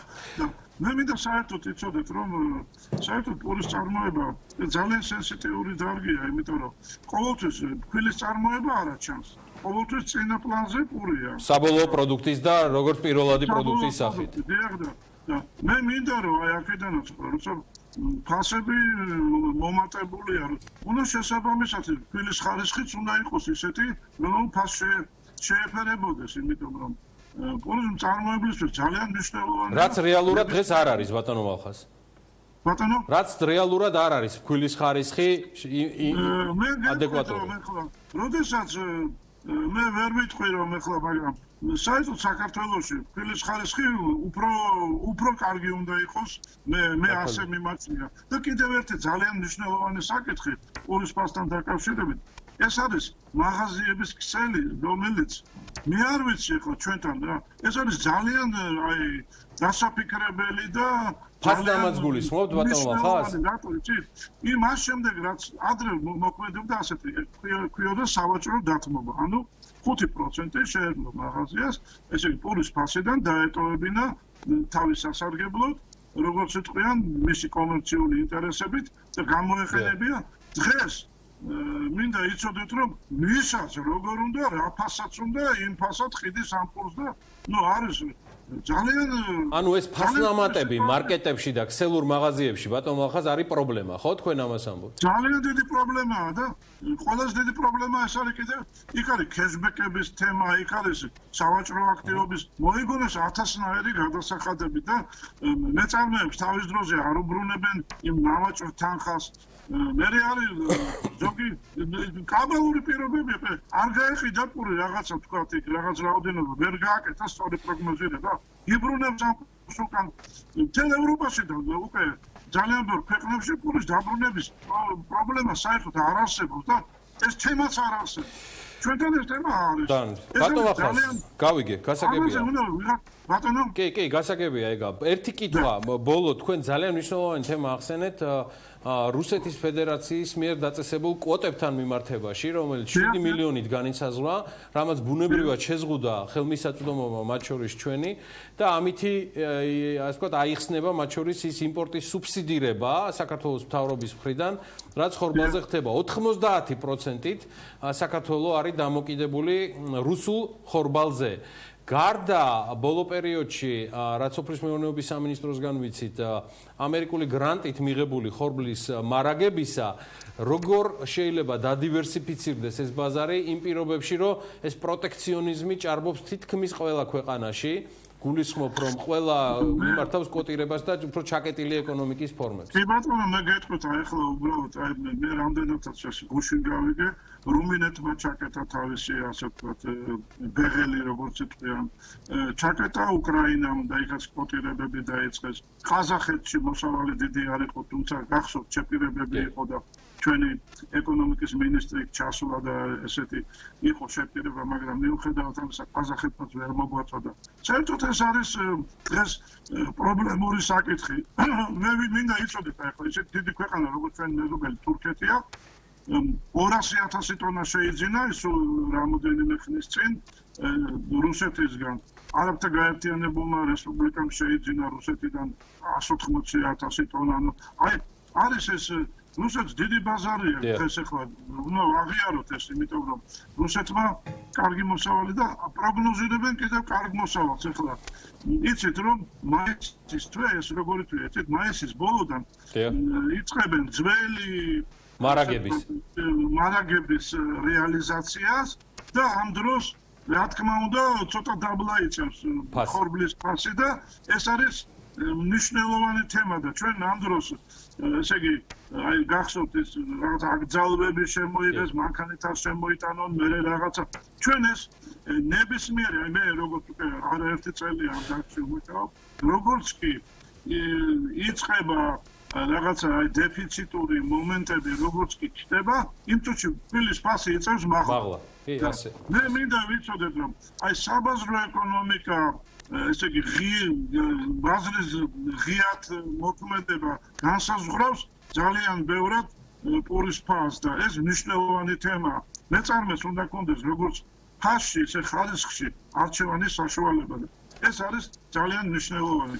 გარდა ამისა, მეწარმეობის ხელშეწყობა. მე მინდა ახლა წეგან თქვით რომ შეიძლება ხო ერთი-ორი სიტყვით. დი აი დავასრულოთ ამით, გისმენთ რა. ხო, ეს არის მეწარმეობის ხელშეწყობა, ეს არის ნებისმიერმა ვინც მეწარმეობას უნდა აი მე გეტყვით, აი მაღაზიების ეს თვითნებობა, ხო, სადაც ნუ ვინ უნდა მიაქციოს ამ დარგს ყურადღება. ჩემი აზრით ალბათ შემოსავლების სამსახურმა, იმიტომ რომ უნდა დაინტერესდნენ რა გადასახადებია, როგორ არის. ამ თემებზე აუცილებლად გავაგრძელებთ საუბარს და აუცილებლად ექნება შესაძლებლობა რომ თქვენთან და მათ შორის საინტერესო იყო ძალიან. მე მინდა იცით რა, აუცილებელია ეს საკითხები, იმიტომ რომ ჩვენ ამდენ სწავლობთ, შემოიტანთ, გამოაცხობ, გაუშვებ და მე ვიღაცა მე მთელი თვე მირეკავდა მაგალითად ჟურნალისტი რომ გინდა თუ არა ზუგდიდში პური რატო გაძვირდაოდა თქვა.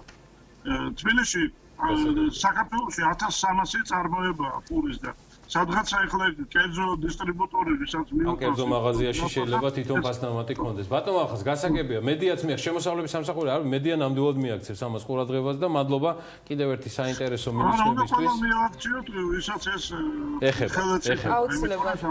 პურის მრეწველთა კავშირის თავმჯდომარე ბიზნესმენი მალხაზ დოლიძე, მადლობა მას საქმიანი დილაში ჩართვისთვის და საკმაოდ საინტერესო საუბარი პროდუქტების და ხორბლის მომარაგების თემაზე ჩვენი ქვეყნის.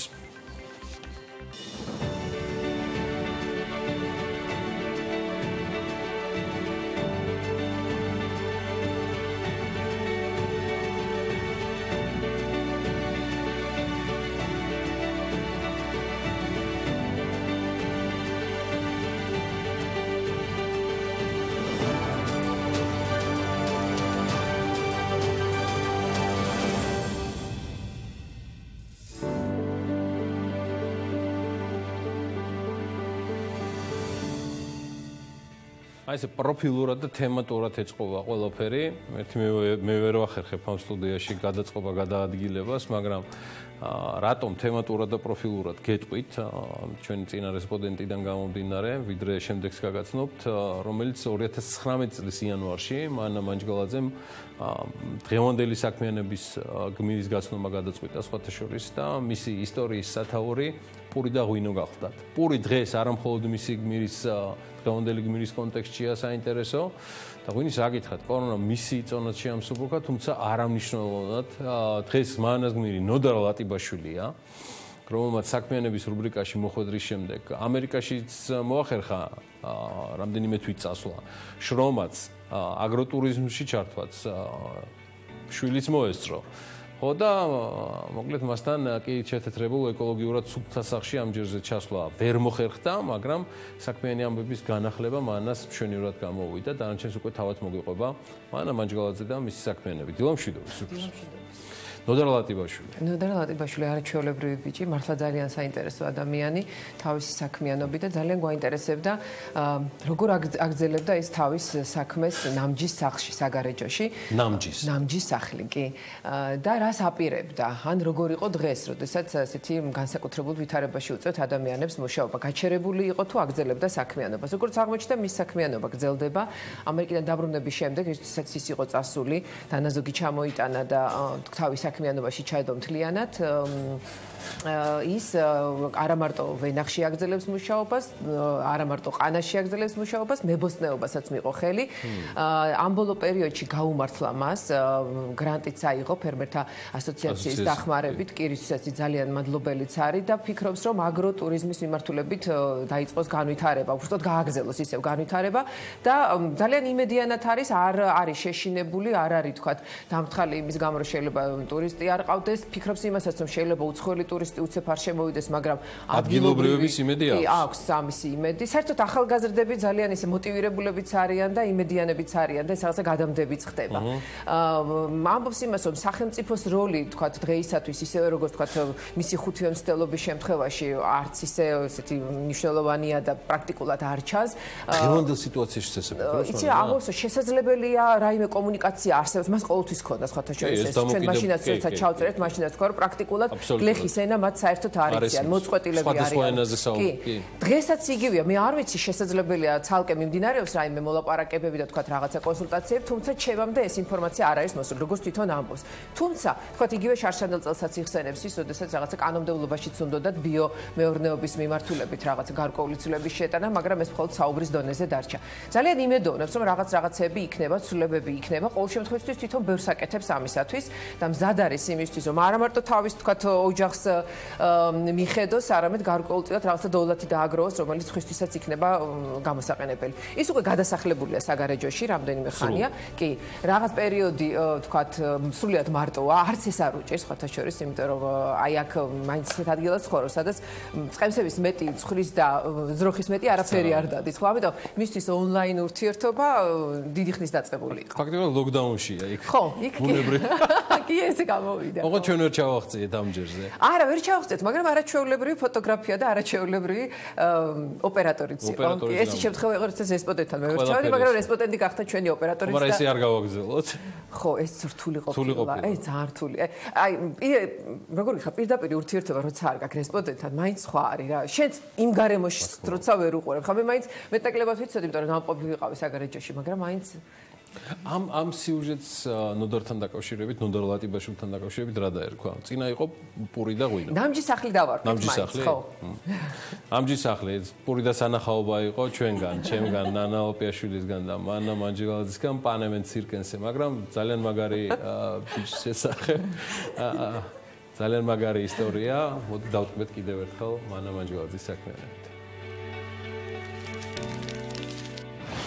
ეს ნამჯის სახლია, ეს ნამჯის სახლის მეპატრონის ვენახია. აქ პურის ყანა, იქით კი ბოსტანია. ეს ნამჯის სახლის მეპატრონია, ნოდარ ლატიბაშვილი. საქმიანებში 2 წლის წინ გაგაცანით, ახლა კი კოვიდის პირობებში ონლაინ ვეძვიეთ. ასეც ხდება და უფრო მეტიც, როცა რესპონდენტამდე ვერ მიდიხარ, რესპონდენტი ხდება შენი ოპერატორიც და ფოტოგრაფიც. თითქმის 2 წლის შემდეგ საქმიანები ისევ მიუბრუნდა თავის გმირს და უკვე საგანგებო რეჟიმისა და კარანტინის პირობებში მოიკითხა. რა საქმიანობენ? გაჩერდნენ თუ არა? ახლა უკვე თბილისიდან საგარეჯოში გადაცხოვრდა ერთი მიზეზით, ერთი დღეც არ უნდა ჩაუვარდეს. დაახლოებით ესე 7-8 საათზე იწყება. აქ უკვე კარგად აღებული ამინდების ამ პერიოდში ხელს მიწვევს.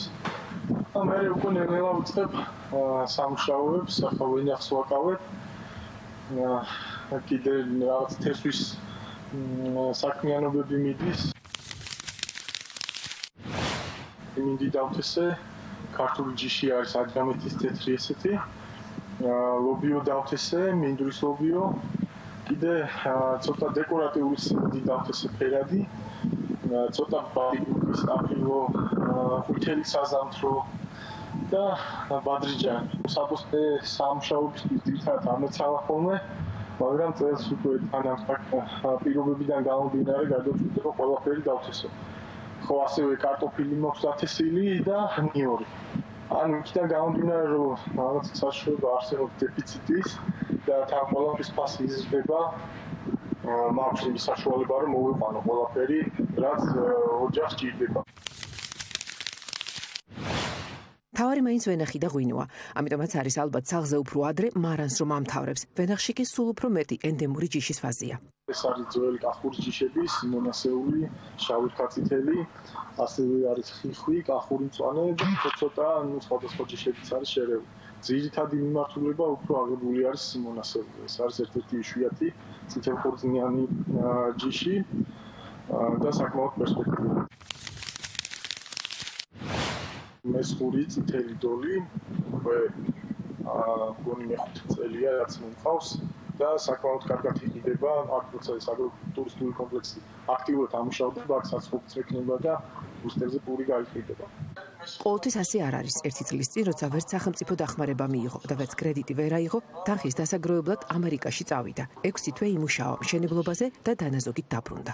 იქ მუშაობდი მშენებლობაზე. შეიძლება ითქვას, რომ მშენებლობა ერთ-ერთი ყველაზე რთული სამუშაოა. მიუხედავად იმისა, რომ იქ საკმაოდ სტანდარტიზებული ყველაფერი და მაღალდონეზეა, მაინც ანუ ფიზიკურად ყველაზე უფრო რთული სამუშაოა მშენებლობა. რა არის ეხლა გამოჩნდა და დაიწყეს უკვე საუბარი იმაზე, რასაც დიდი ხანია ფერმერები საუბრობთ და უითხოვთ. იგივე ავიღოთ მაგალითად ბიოწარმოების ხელშეწყობაზე იყო საუბარი შარშან, რომ ბიუჯეტით უნდა გაეთვალისწინებინათ გარკვეული თანხები, თუმცა როცა საქმის აქტაზე მივიდა, საერთოდ არ იყო განხილული ეს თემა. ბიოწარმოებას ხელშეწყობა არ აქვს. ეხლა თუ სპონტანურად რამ ხდება არ ვიცი. როცა ყველანაირი იმედი იწურება, მაშინ თავიდან ჩდება იმედიც. ახლა ის არის, რომ ფერმერთა ასოციაცია ახორციელებს საგრანტო პროექტს, სადაც გაიმარჯვა ჩემმა პროექტმა. შვეიცარიის განვითარების პროგრამა არის აგროტურიზმის მიმართულებით ვარ მე კონკრეტულად ჩართული ამ თემაში და პალესტინას აგროტურიზმული კომპლექსის განვითარებას. კი, რა თქმა უნდა, იმედი მაქვს და ჩემი მოლოდინი ესეთია, მე ვფიქრობ, რომ გადაივლის, როცა იქნება ეს და ჩემი მოლოდინი არის ის, რომ პირიქით უფრო მეტი ტურისტი ჩამოვა ახლა. როცა გაიხსნება ყველაფერი. წესად აქვს მხოლოდ საკუთარი თავის იმედად ყოფნა. შრომა უყვარს, უხარია და რასაც აკეთებს მოწონს. აღმოაჩინა, რომ ბევრი დაუბრუნდა მიწას, ბევრმა მიაკითხა. მე ვარ ერთ-ერთი ადმინი ერთ-ერთი ჯგუფის ბიოლოგიური სოფლის მეურნეობის, სადაც ასე ვთქვათ, კონსულტირებას უწევთ იმ ადამიანებს, ვისაც აინტერესებს ჩაერთოს ამ თემაში და ერთმანეთს უზიარებთ გამოცდილებას და ანუ თავისი სტატისტიკა აქვს ძალიან საინტერესო ამ ჯგუფს. 8 წელია უკვე არსებობს და შეიძლება ითქვას, რომ ამ ორ თვეში თითქმის გავორმაგდა წევრების რაოდენობა, ძალიან ბევრი პოსტი შემოდის და ძალიან ბევრი კითხვა შემოდის იმასთან დაკავშირებით, მიწა როგორ დაამუშავონ, რა დათესონ, რა მოიყვანო. ანუ ეს არის ძალიან აშკარა, რომ ბევრი ადამიანი დაინტერესდა უკვე ამით. ახლა ყველაფერი შეიცვალა. ადამიანებთან ურთიერთობას შეიცვალა უკვე ონლაინ მიდის ასე ვთქვათ ყველაფერი და სხვა სახე მიიღო. ყველაზე მეტად ახლა ის მოსწონს, რომ დრო თითქოს შენელდა. ახლა ეს დრო უფრო მეტი აქვს. როცა დრო მეტი აქვს, საქმეც მეტი კეთდება. მერე რა რომ ბევრი რამ შეიცვალა. რაც მთავარი იყო, ის ისევ მთავარად დარჩა. ხა დროც მაქვს და პირობებმაც უფრო დააჩქარა ეს ყველაფერი. მე საქმე იმდენია ფიზიკურად ვერ ვასწრებ ერთი განმავლობაში რაც შეიძლება რომ მოასწროს ადამიანმა, მე უფრო მეტი მინდა რომ დავაკეთო და მოსაწყენა დრო არ აქვს.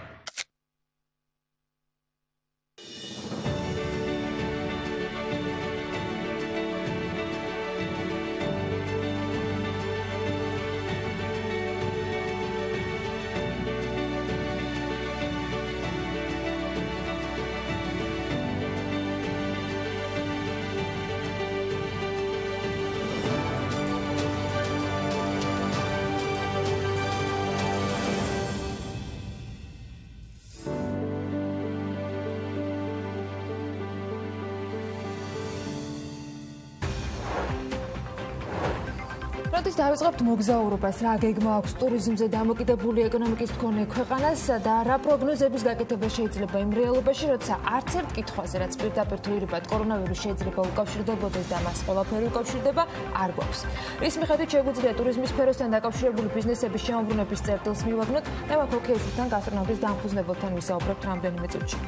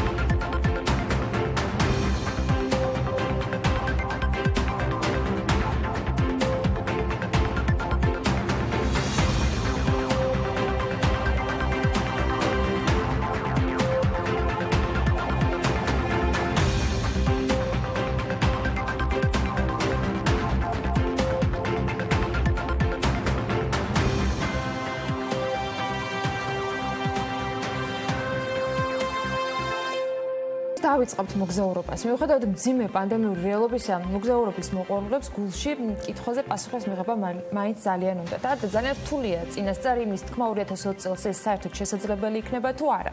კონკრეტული თარიღის დასახელება ყველაზე პოპულარული ტურისტული მიმართულებების ქვეყნების ხელისუფლებებსაც უჭირთ. ჯერ ისიც არ ვიცით, როდიდან შეიძლება ფრენები აღდგეს. ამ ყველაფრის ფონზე კიდევ უფრო აქტუალურია ზარალების დათვლა, რომელსაც ესა თუ ის ქვეყნები მიიღებენ. თემით ანუკა ჯოხაძე გვერდება ახლა საქმიანი დილის ეთერში. ანუკა, დილა მშვიდობისა, რა ხდება მსოფლიოში, რაზე აკეთებენ გათვლებს, თუნდაც ისეთი ტურისტული ქვეყნები, როგორც არის იტალია, ესპანეთი, საფრანგეთი, რომლებიც კორონავირუსმა განსაკუთრებით დააზარალა ერთის მხრივ ეპიდემიის გამო და მეორის მხრივ, იმიტომ რომ ისინი განსაკუთრებით დიდი რაოდენობის ტურისტებს მასპინძლობდნენ ხოლმე. ანა, დილა მშვიდობისა. კორონავირუსმა კვალი ყველა მიმართულებებად დაყო და ჩაერია ყველა გეგმასა თუ პერსპექტივაში, რომელიც საქმიან თუ საშვებულებო პერიოდს უკავშირდებოდა.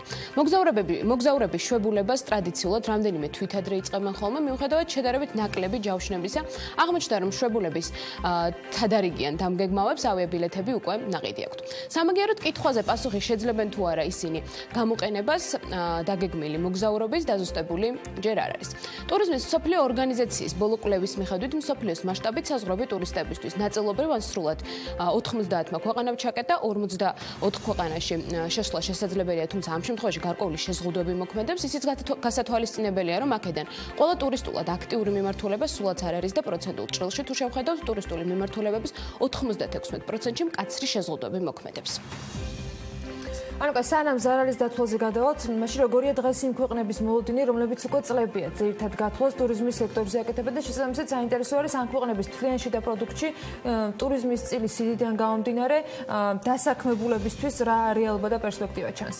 ანუ მიუხედავად იმისა, რომ ევროპის ქალაქებმა კორონავირუსის გამო დაწესებული შეზღუდვების შემსუბუქება უკვე დაიწყეს, მათ უახლოეს გეგმებში საზღვრების გახსნა ნამდვილად არ არის.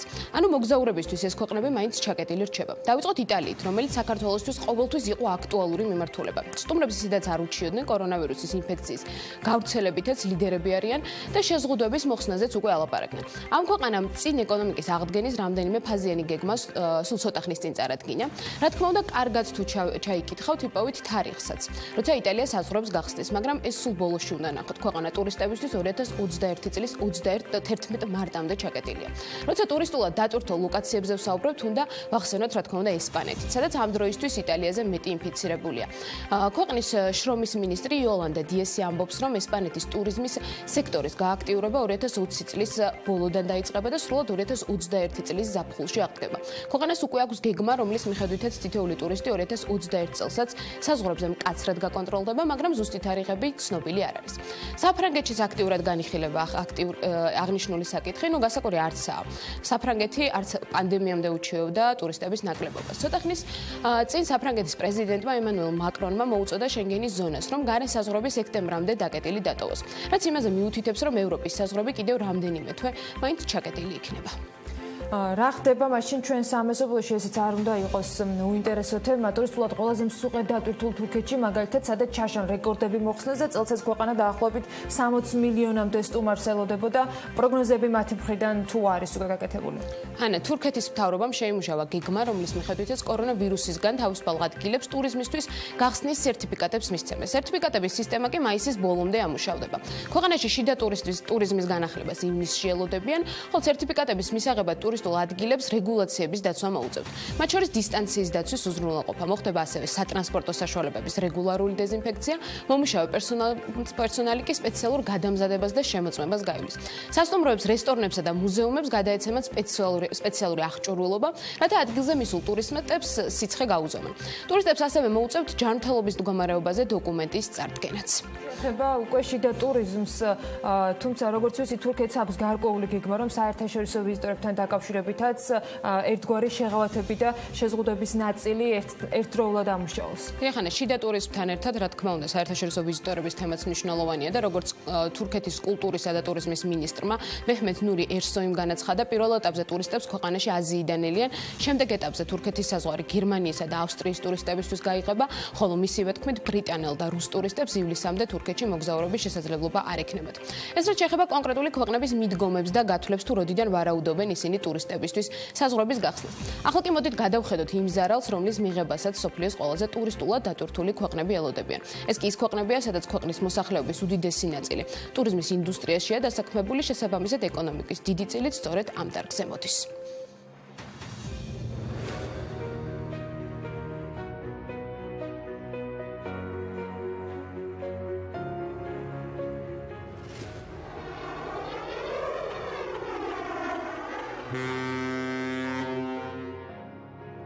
ჩაკეტილი საზღვრები, შეწყვეტილი ფრენები და საკარანტინე რეჟიმი. ასეთია დღევანდელი მსოფლიოს უდიდესი ნაწილის ცხოვრების რეჟიმი. პანდემიის გავლენით მიღებულმა შეზღუდვებმა პირველი დარტყმა ტურიზმს და მასთან დაკავშირებულ ბიზნესებს მიაყენა. ზარალი განსაკუთრებით მძიმე იმ ქვეყნებისთვის არის, რომელთა ეკონომიკებშიც ამ ინდუსტრიას მსხვილი წილი უჭირავს და შემოსავალსაც მისი დახმარებით იღებდნენ. კლება თითოეული ქვეყნის შემთხვევაშიც მნიშვნელოვანია და გლობალურადაც. მსოფლიო ტურიზმის ორგანიზაციის გათვლებით 2020 წელს მსოფლიოს მასშტაბით ტურისტების რაოდენობა 30%-ით შემცირდება. ევროპის ტურისტულად აქტიური ქვეყნების შემთხვევაში კი შემოსავლების 70%-იანი კლება დაფიქსირდება. ევროპაში ტურიზმის ინდუსტრია 27 მილიონ ადამიანს ასაქმებს და გასული წლის მონაცემებით შემოსავალს 400 მილიარდ ევრომდე იზიდავს. იმ ფონზე, რომ არავინ იცის, როდის შეიძლება ტურიზმი გაცოცხლდეს, უპასუხოა ამ სფეროში დასაქმებულების შემოსავლების და სამსახურების ბედიც. ზარალის დათვლა ცალკეულ ქვეყნებში უკვე დაწყებულია. საბერძნეთის საზღვრების ჩაკეტვის გამო მილიარდობით ამერიკულ დოლარს კარგავს. საბერძნეთის ტურიზმში 2020 წლის გაყიდვების დანაკარგი სავარაუდოდ 4,5 მილიარდ ევროს გადააჭარბებს. სტუმართმასპინძლობის სფეროში დასაქმებულმა 45,000 ადამიანმა კი სამსახური უკვე დაკარგა. არც თუ ისე სახარბიელო მდგომარეობაში აღმოჩნდნენ ეგვიპტეშიც, სადაც სტუმართმასპინძლობის ინდუსტრია ყოველდღე 1 მილიარდ ევროს კარგავს. მაშინ როცა 2019 წელს ეგვიპტეში 13 მილიონზე მეტმა ტურისტმა იმოგზაურა, დღეს ჰურგადის და შარმ-ელ-შეიხის სანაპიროები ცარიელია. შესაბამისად ადგილზე არც სასტუმროები და არც რესტორნები მუშაობს. მასშტაბური ზარალების ფონზე ტურიზმის ექსპერტები 2020 წლის ზამთრის სეზონზე მნიშვნელოვან გარდატეხას ელიან. მათი პროგნოზის მიხედვით წელს შემოდგომა და ზამთარი უფრო პოპულარული იქნება და ამის მიზეზი ზაფხულის ჩავარდნილი ტურისტული სეზონი გახდება. ამბობენ, რომ პრიორიტეტულ მიმართულებებში თბილი ქვეყნები, მაგალითად ფლორიდა და კანარის კუნძულები მოხვდება. თუმცა პასუხი კითხვაზე, როდიდან გახდება მოგზაურობა ნებადართული, ჯერ მაინც არავის არ აქვს. და მაინც პასუხგაუცემელი კითხვა, როდის აღდგება ტურიზმი და როდის მოგცემს პანდემია ამის საშუალებას, ტურიზმზე დამოკიდებულ ქვეყნებს მნიშვნელოვნად აზარალებს. შემოსავლები აკლდება სახელმწიფოებს და ცხადია, მით უფრო მიკროხედვაში ეს შემოსავალი პირველ რიგში აკლდება იმ ბიზნესებს, რომლებიც სწორედ ტურიზმით ცოცხლობენ. გამონაკლისს საქართველოს ნამდვილად ვერ იქნება, გარდა იმისა, რომ ქვეყნის ეკონომიკაში ტურიზმს 20%-იანი წილი აქვს, სხვადასხვა ბიზნესებისთვის მათი არსებობის შენარჩუნებისათვის ის 100%-ით მნიშვნელოვანია, სწორედ უცხო ქვეყნიდან საქართველოში ჩამოსულებზეა მათი ბედი ხშირ შემთხვევაში დამოკიდებული. რთული მდგომარეობა საბერძნეთში, სადაც სასტუმროების 65% გაკოტრებისთვის ემზადება, ასეთია ყოველ შემთხვევაში საბერძნეთის სასტუმრო ბიზნესის პალატის მიერ ჩატარებული გამოკითხვის შედეგები. მარტივი არ იქნება რეალობის შემოbrunება ამ ქვეყანაში და ისეთ მდიდარ ქვეყნებშიც კი, როგორც მაგალითად ესპანეთია, ლევან ქოქიაშვილის Forbes-ზე გამოქვეყნებულ ბლოგში წაიკითხავთ, რომ გასტრონომის და სტუმარმასპინძლობის ინდუსტრია აქ კორონავირუსის პანდემიის გამო გრძელვადიან და რთულ პრობლემას ეჯახება, რომლის აღმოფხვრასაც დასჭირდება წლები. რა შემთხვევაში ეს დაშვება გაკეთებული და რის მიხედვით შეგვიძლია ამ სფეროსთან დაკავშირებული ბიზნესების შემოbrunების წერტილს მივაგნოთ, ამაზე ლევანთან უნდა ვისაუბროთ. გასტრონომიკის პროექტის ხელმძღვანელი და გასტრონომიკის დამფუძნებელი გვერდება საქმიანი დილის ეთერში. ლევან, მოგესალმები, მადლობა ჩართვისთვის. ესპანეთის მაგალითზე მინდა დავიწყოთ საუბარი, როცა ვკითხულობდი შენს ერთგვარ მიმოხილვას, ამბობ, რომ ბევრი წელი დასჭირდება ამ ქვეყანაში შემოbrunებას ამ სფეროსი. საქართველოს სანამ გადავალთ, სადაც არც ისე ვთქვათ განვითარებულია კიდევ უფრო ეს მიმართულება, რის მიხედვით ვითვლით თუნდაც ესპანეთის მაგალითზე ამ დროს და ამ პრობლემის მასშტაბს? მოგესალმები ანა, მივესალმები მაყურებელს. კი, ნამდვილად რთული სიტუაცია არის ზოგადად მსოფლიოში და ძალიან მომეწონა სიუჟეტი უყურებდი მე თვითონაც, ძალიან ზუსტად არის აქცენტები გაკეთებული.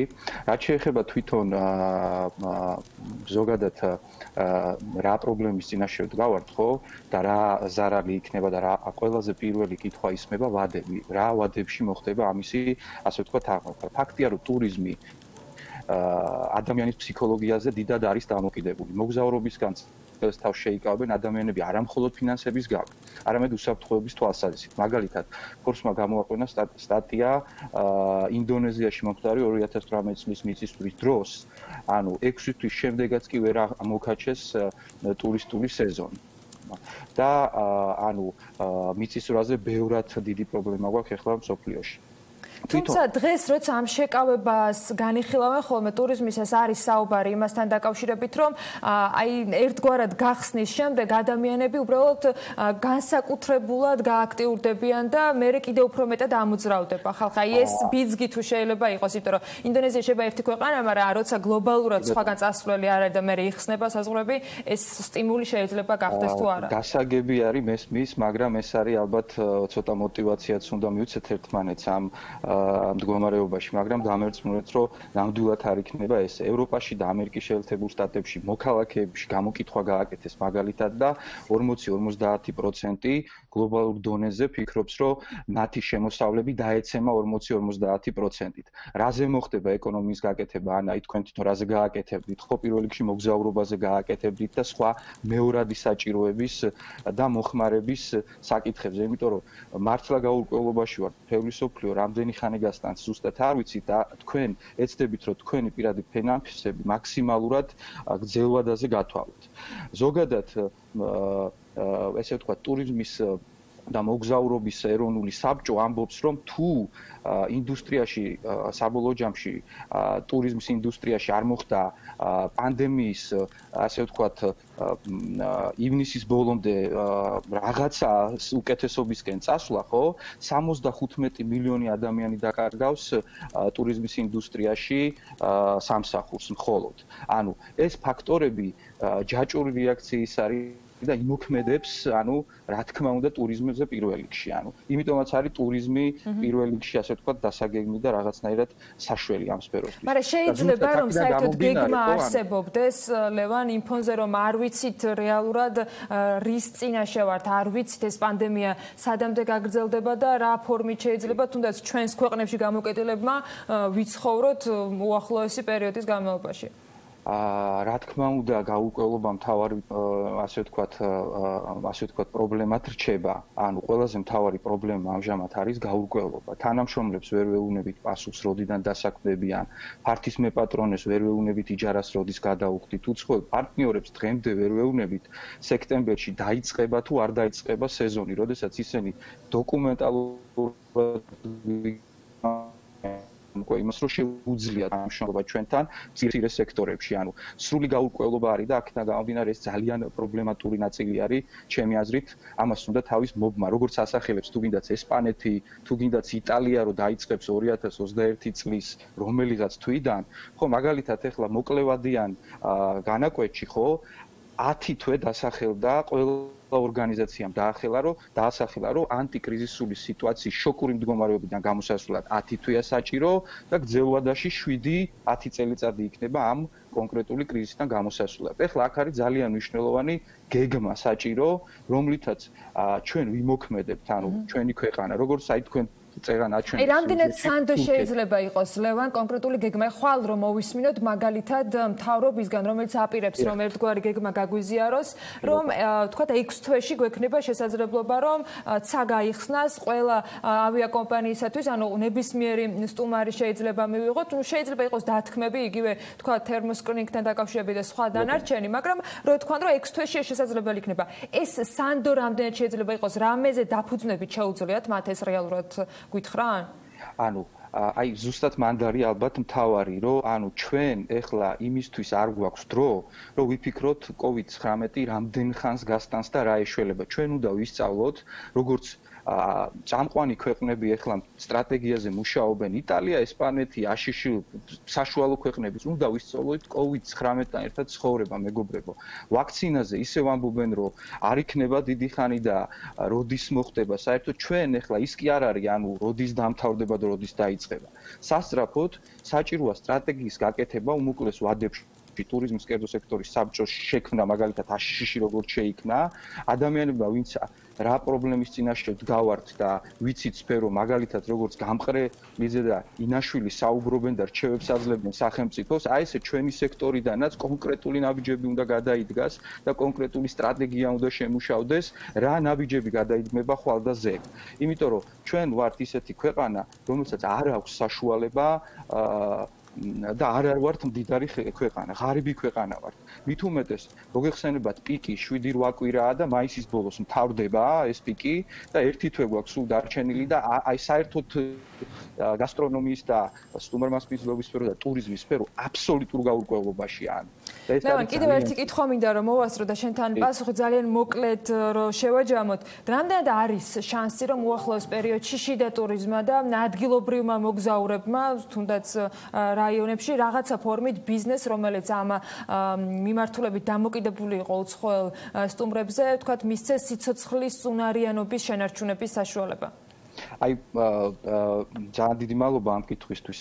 ეს არის ალბათ აი ერთ-ერთი ყველაზე მნიშვნელოვანი, იმიტომ რომ კონცენტრაციას მაგალითად იტალიაც ხო შიდა ტურიზმზე აკეთებს. აი გამოვიდა პრემიერ-მინისტრმა თქვა და მოლოდინიც არ ქონდეთ საერთოდ რომ 2020 წელს საერთაშორისო ტურისტი ჩამოვა. ადგილობრივ ტურისტზე გავაკეთოთ უნდა მთელი ასე ვთქვათ ჩვენი უნდა მოვინდომოთ ადგილობრივ ტურისტის მოზიდვა, მაგრამ ამისთვის ყველაზე მთავარი ფაქტორი არის, რომ ჩვენ შევძლოთ ფასების მორგება ქართ მომხმარებელზე, იმიტომ რომ ჩვენ ვიყავით აქამდე სრულად მორგებული უცხოეთის საერთაშორისო ვიზიტორებზე და რა თქმა უნდა ჩვენს ადგილობრივ მოქალაქეებს აბსოლუტურად სხვა ფული უდევთ ჯიბეში, ანუ და სასწრაფო დასაწყები არის მასშტაბური გადამზადება, ასევე ხარჯების შემცირება და ზოგადად უკვე დაწყებული არის, აი გუშინ მე და შალვა ალავერდაშვილი საღამოთი განვიხილავდით რაღაც თემებს და მთელი მსოფლიო ლაპარაკობს იმაზე, რომ შიდა ტურიზმში მთავარი გასაღები არის ხარჯების შემცირება. ანუ მაგალითად ადმინისტრატორების მაგივრად სასტუმროებში იქნებიან ონლაინ შეძლებთ თქვენ დარეგისტრირებას სასტუმროში და მისვლას კი რა თქმა უნდა. სჭირდება ალბათ გარკვეული ინფრასტრუქტურა, რაც ერთჯერადი ხარჯი შეიძლება გახდეს ასევე კომპანიებისათვის და ეს ერთი ხელისმოსმით შეიძლება პატარა სასტუმროებს გაუჭირდეთ, რომ კიდევ დამატებით გაწიონ ახლა ხარჯები, მაშინ როდესაც თქვა დიდი სასტუმროებისგან განსხვავებით ისინი საკარანტინო სივრცეებისთვის გამოყოფილ თქვა თანხებსაც ვერ იღებენ. კი ბატონო, ანა, ზუსტად ეგ არის, აი შენ რაც თემა წამოწია, აი 2 წუთი გვაქვს მსჯელობა და რაღაც საკითხები არის, რასაც მთავრობიდან და ხელისუფლებიდან საჭირო დახმარება. რაღაც საკითხები არის, რომლიდანაც კერძო სექტორიდან უნდა მოხდეს და დონორი ორგანიზაციებიდან და ამას უნდა მსჯელობა სასწრაფოდ, სჭირდება გეგმა, რომლითაც შევძლებთ ამ კრიზისთან გამოსვლას. ადამიანი სანამ ცოცხალია, დამერწმუნეთ, რომ მისი შესაძლებლობები უსაზღროა და ჩვენაირი პატარა ქვეყანა ვაკამდე ვერ გადაგვჩენილად ეხლა გადაგვჩენილად ჩვენ კიდევ ბევრჯერ მიუბრუნდებით, იმიტომ რომ ეს პრობლემა არც ერთ შემთხვევაში 1-2 დღის თქვა გადასაწყვეტი საკითხი არ იქნება. ლევან ქოქიაშვილი გასტრონავტის ხელმძღვანელი იყო ჩვენთან სტუმარი. მადლობა მას ყოველთვის საინტერესო საუბრისათვის და იმ ინფორმაციისათვის, რომელსაც გვიზიარებს. კიდევ ერთხელ მადლობა ჩართვისთვის. ვენეციის კინოფესტივალი ტრადიციულად შემოდგომის პირველ ნახევარში გეგმის მიხედვით გაიმართება. ასეთი წინასწარი პროგნოზი, თუმცა არავინ იცის რა იქნება შემოდგომაზე. ამ გაურკვევლობამ კი მუსიკალური ფესტივალების ორგანიზატორებს, მათ შორის საქართველოში, ძალიან ბევრი პრობლემა შეუქმნა. ამის მიუხედავად, საინტერესოა რა ხდება ჩვენთან. ამ კითხვაზე პასუხისათვის და არა მხოლოდ Forbes-ის 30-ის წევრი კოკა გოგოხია იქნება დღეს მარიამ ადამიანის სტუმარი, რამდენიმე წუთში გიბრუნდებით.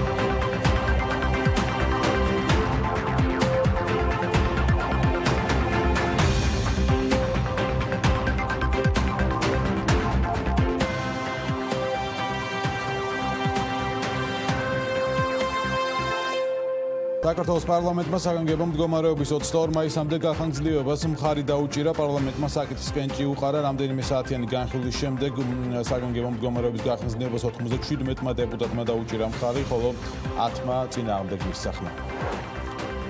სასოფლო-სამეურნეო სამუშაოებისთვის ავტომობილებით გადაადგილების საათები განისაზღვრა მუნიციპალიტეტებში მოქალაქეებს სასოფლო-სამეურნეო სამუშაოების წარმოების მიზნით შეეძლება დილის 6-დან 8 საათამდე გადაადგილდნენ შესაბამის ადგილებზე და საღამოს 18-დან 19 საათამდე დაბრუნდნენ საკუთარ სახლებში. დედაქალაქის მერი კახკალაძე დაწესებული რეგულაციების გაუქმების შემდეგ კვირაში 2 დღე შაბათ კვირას მსუბუქი ავტომობილით გადაადგილების აკრძალვის ინიციატივით გამოდის.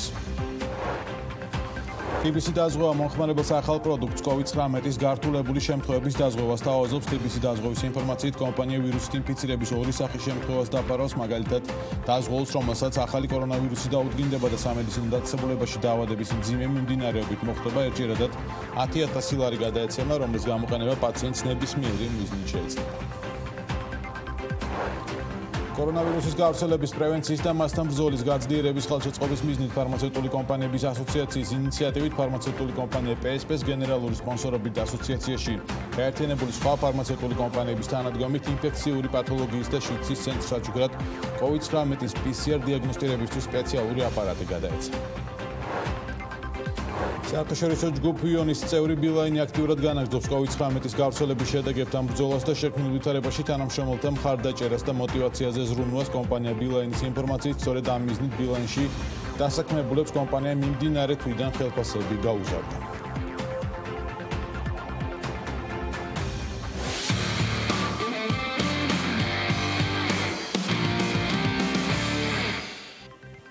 დილა მშვიდობის, ჩვენ არაერთხელ ვისაუბრეთ, რომ კორონავირუსმა სერიოზული დარტყმა მიაყენა ავიაციას, ტურიზმს და ზოგადად ყველა სფეროს, თუმცა ჯერ არავის დაუთვლია ის ზარალი, რომელიც მუსიკალური ინდუსტრიის წარმომადგენლებს ადგენთ პანდემიის პირობებში, რომელიც გაცილებით მძიმეა, ვიდრე ეს ერთი შეხედვით ჩანს. როგორია მუსიკალური ინდუსტრიის წარმომადგენლებისთვის მიმდინარე წლის ზაფხული, გაზაფხული დეტალებს მარიამ ადამია მოგვიყვება სტომართან ერთად. მარიამ, დილა მშვიდობის. დილა მშვიდობის.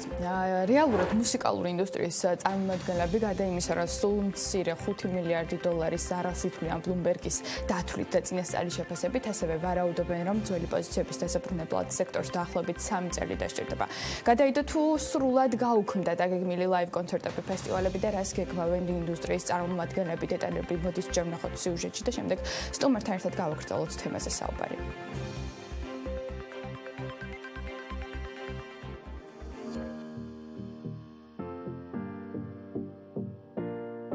ეს კადრები წინა წლის ზაფხულისაა. წელს კი რეალობა რადიკალურად შეიცვლება.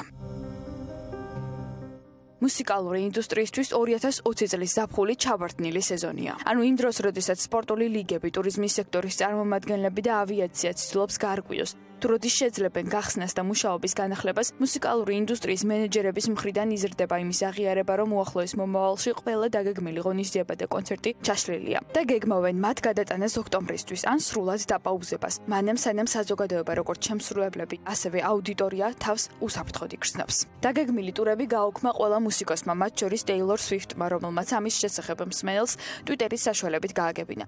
წუხარ რომ წელს დაგეგმილ კონცერტზე ვერ გიხილავთ, თუმცა ვფიქრობ ეს სწორი გადაწყვეტილებაა.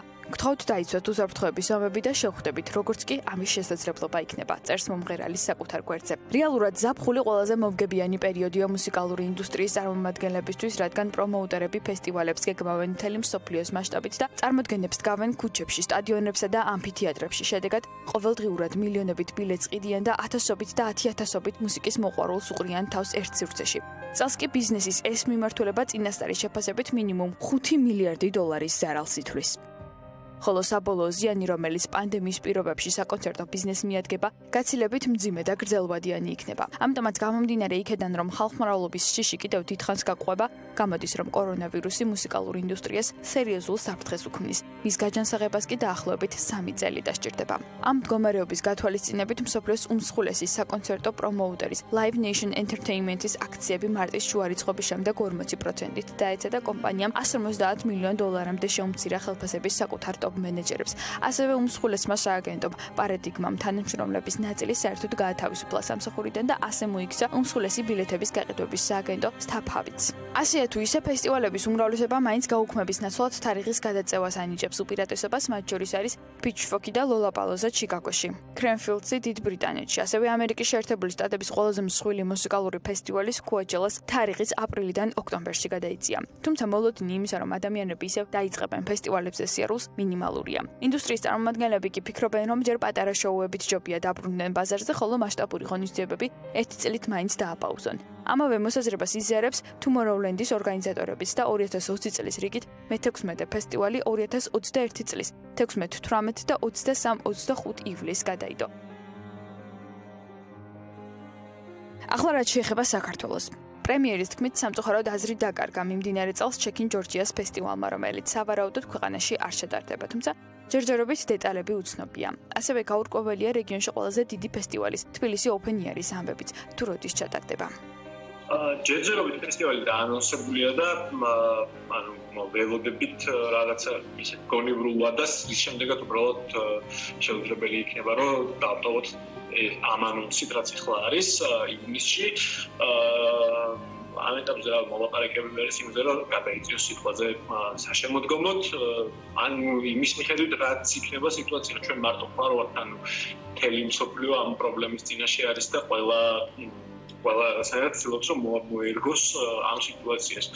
ნუ ამ ეტაპზე ყოველ შემთხვევაში პირადად ჩემი აზრით უკვე ისე მიდის სიტუაცია, რომ ნელ-ნელა უფრო ნაკლებად რეალური ხდება, რომ ეს ჩატარდეს სიტყვაზე ივნისში.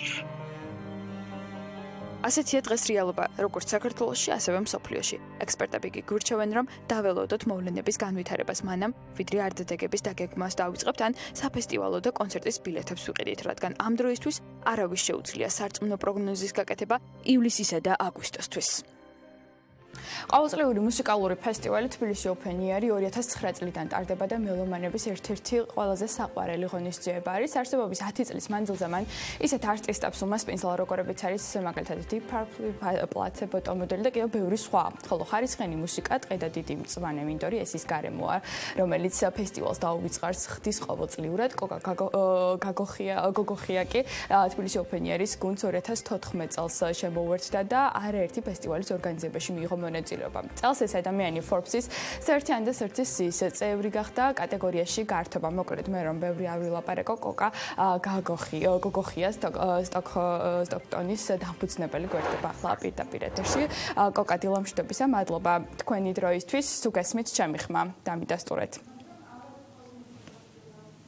კოკა დილა მშვიდობისა. კიდევ ერთხელ კოკა, მოდი ჯერ Forbes-ის პროექტით 1-ით დავიწყოთ საუბარი და შემდეგ მოვიხილოთ უკვე მუსიკალური ინდუსტრიის გეგმები და პერსპექტივები მიმდინარე წლის ზაფხულის პერიოდში. კოკა, როგორ ფიქრობთ, რამ განაპირობა თქვენი წარმატება, რომ 30 წლამდე თქვენ მოხვდით Forbes-ის პროექტში, 30 წლამდელთა სიაში ერთ-ერთი კატეგორიის გამარჯვებულიც ხართ. რას გულისხმობს ეს თქვენთვის, რას გაძლევთ და არის თუ არა დამატებითი мотиваცია თქვენთვის? გამარჯობა, პირველ რიგში დიდი მადლობა საეთერო დროის დათმობისთვის, მეორე რიგში მადლობა Forbes დაფასებისთვის და რა თქმა უნდა ეს არის ძალიან დიდი мотиваცია არა მხოლოდ ჩემთვის, არამედ თვლი რომ გარტობის ინდუსტრიისთვის ზოგადად ვინაიდან ეს ინდუსტრია არის ჯერჯერობით განვითარების გზაზე, ჯერჯერობით შორსა იმ ხარისხისგან და იმ დონისგან, რომელზეც ჩვენ გვინდა რომ ვიყოთ.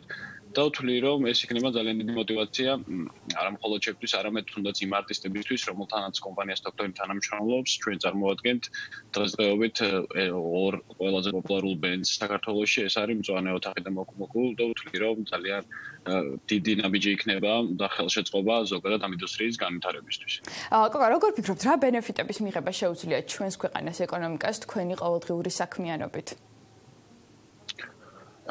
პირველ რიგში ვთვლი რომ საქართველოში არის ძალიან ბევრი მუსიკალური პროექტი, რომელიც საზღვრების გარეთ შეიძლება გავიდეს.